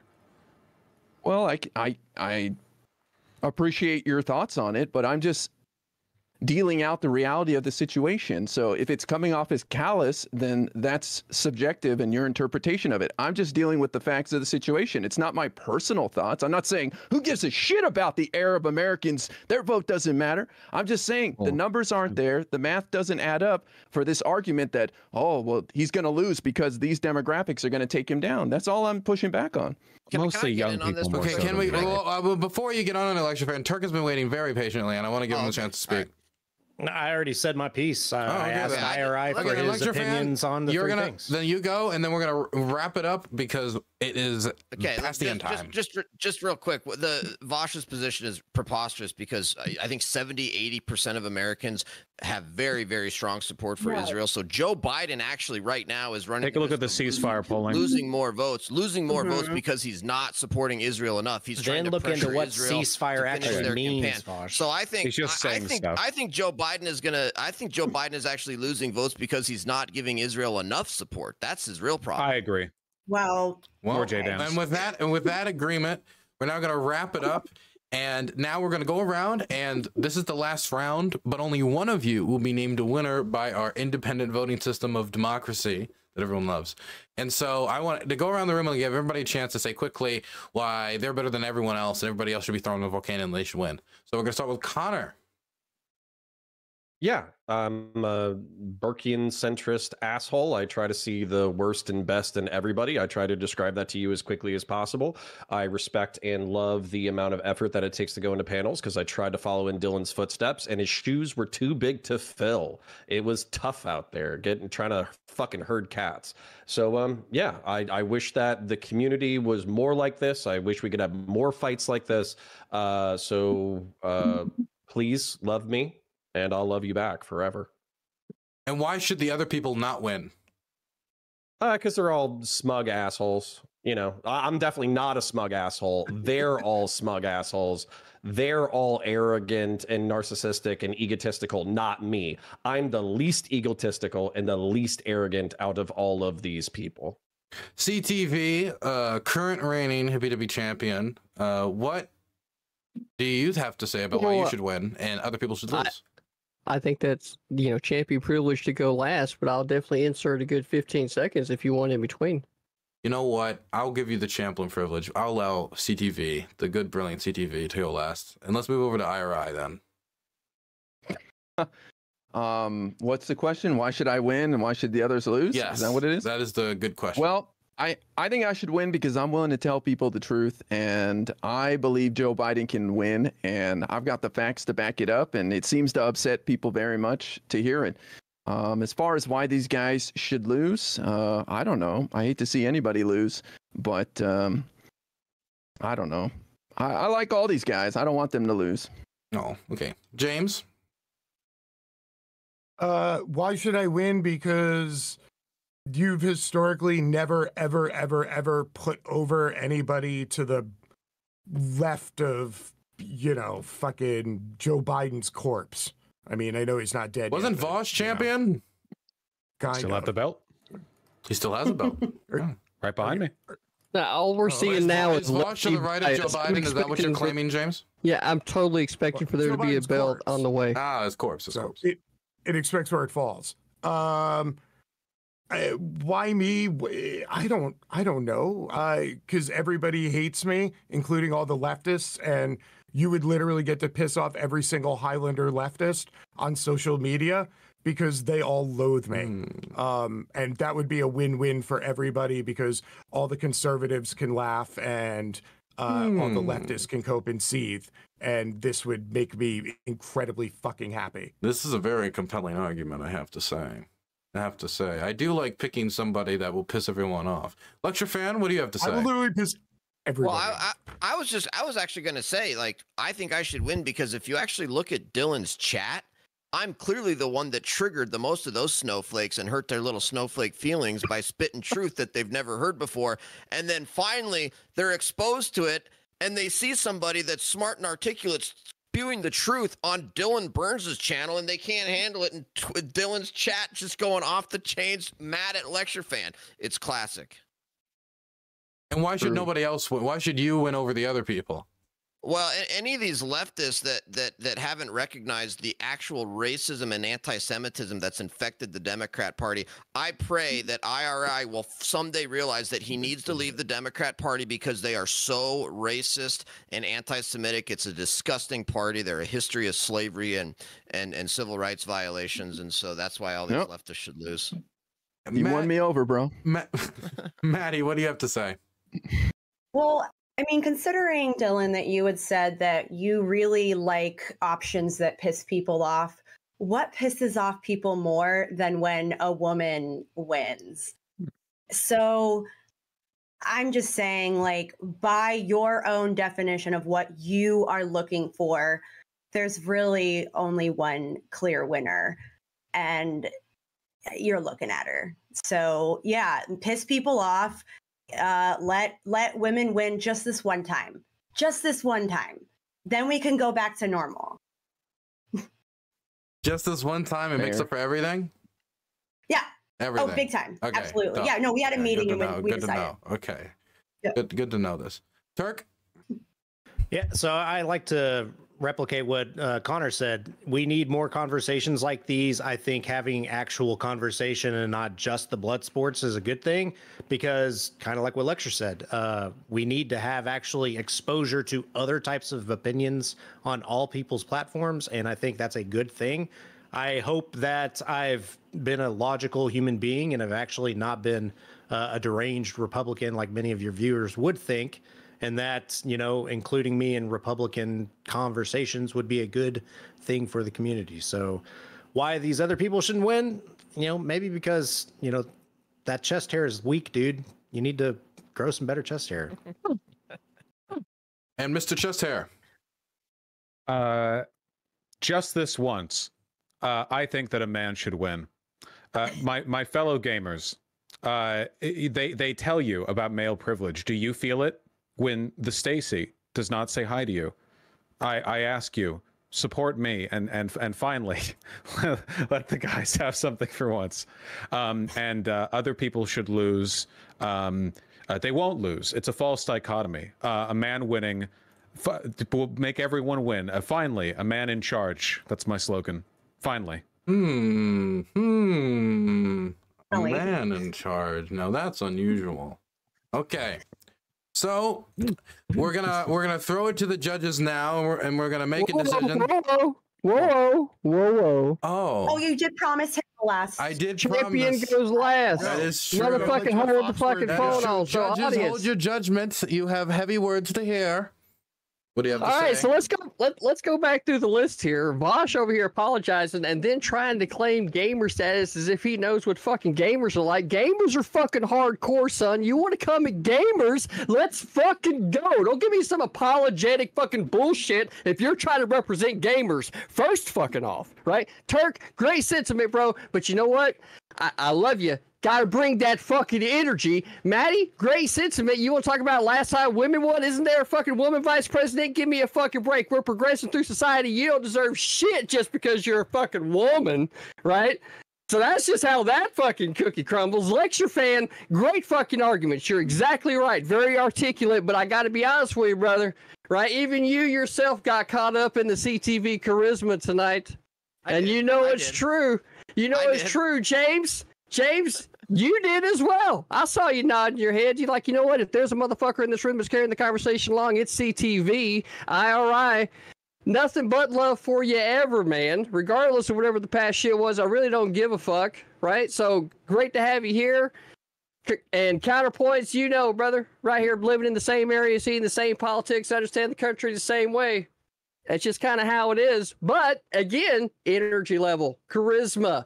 And that's exactly why CTV, the reigning Hippy Dippy champion, motherfucking brought it to end the show up tonight, because we all know that bringing the energy at the end of the show is always the hardest fucking spot to fill. And that's exactly why CTV needs to win this Hippy Dippy Rumble.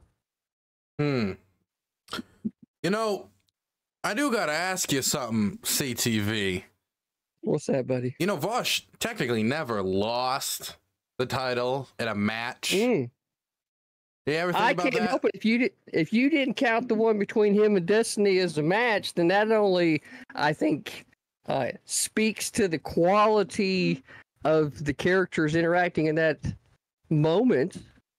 If you didn't call that a match. So if you're actually saying that Vaush never won a real one, that the lost. No, you don't understand, CT. What I'm saying is, when he lost it because he was too lazy, because he's a socialist and didn't want to do the matches because of his terrible libtard values. And yeah, that happens. Where you're a workhorse. If I give you a match tonight, you do it and you tap him out. And so what I'm saying that's is, kind of what how we can do. you really say you're undisputed though when Vaush never lost? I didn't say I was undisputed. I said I was reigning. So you would say you are disputed. Oh, I would say that everybody on the left would definitely have their fucking heyday going, oh, CTV he's retarded. But they didn't put in the fucking work, did they? And that's exactly why they're not reigning. Hello. That's just how it is. Vaush, what do you think about this dilemma? I think that his legal personhood is of dubious status, and I think that every second I spend talking to him is an insult to me and my entire lineage. That being said, I respect you and what you do. So well, it definitely goes all the way back to the 70s and John Travolta. I'm willing to debase myself in the way you're implying for your sake. My goodness, you hear what he's saying, CTV? I see what I hear saying, right, is that if there's going to be an attempt on any type of challenge, then both challengers need to possess said same belt so that there's not any type of dispute as to whether or not both are recognized as the same. Yeah. That's what I see. Why don't you show us your belt, CTV? Oh, I don't have one. Isn't that a fucking deal? It's been over a fucking year and Dylan hasn't fucking done his work. Amazing. That's curious. Well, look. All I'm gonna say is that you say possession is half of Hippy Dippy Championship, you know. Oh my goodness. It's like 90%. Oh my goodness. It's like 90%. My goodness. That is a complication, a legal complication. Almost like you still have the belt, actually. It's really only a complication when it comes to the level of work that someone was putting in before they headed over to Ukraine and started exploring more personal Travolta's ventures. Got the strap, dog. Travolta's got the strap. Look at that. Wow. Is that thing pretty? Ooh. That thing is pretty. There we go. Yeah. It is real debate pretty. Con.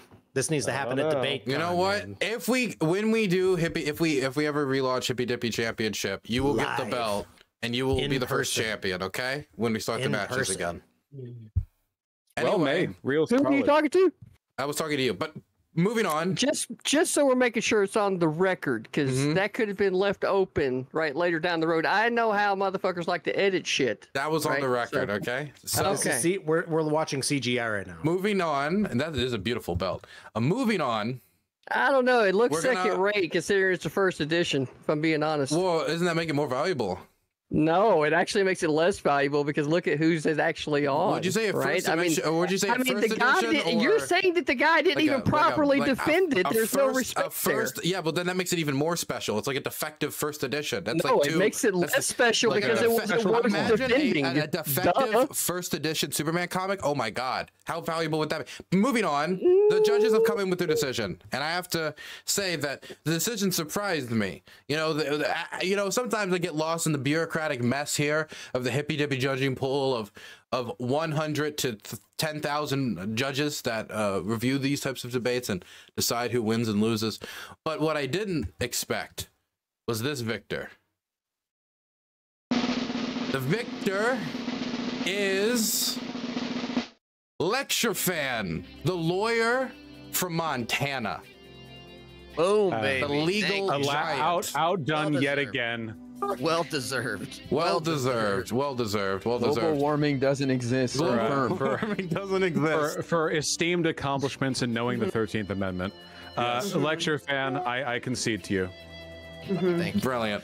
Brilliant. LCTRfan Really had to pick us just so we're clear, that was never actually a question, Vaush. Okay, never actually a question. So LCTRfan, as Victor tonight, do you have any words you want to say? I would just like to thank my wife. I would like to thank my family, my mom and my dad. Thanks for raising me and teaching me the truth, and that's all I've got to say. Amen. Amen. Amen. Roll on, man. Roll on. Thank you very much, everybody, for tuning in and being a part of today's Hippy Dippy Rumble Anniversary Edition. It was really cool to have all these people on that, you know, I haven't seen in a very long time. Been over in Ukraine, getting shot at a little bit, and it was really nice to do this. It felt like taking a chalice and dipping it into the pool of my youth. You know, going back a little bit. It was fantastic. Anyway, thank you so much for coming on. I'll think about doing this again in the future. I'm really happy with how it went today. I think it went pretty well. Thank you so much for coming on, everybody. Dylan, one more thing. One more thing, Dylan. Dylan. Yeah? Love you, bro. Love you too. Okay. It's got Ukraine colors. Right. Thanks, Dylan. Oh, it does have Ukraine colors. Bye-bye, everybody. Bye-bye. Take care.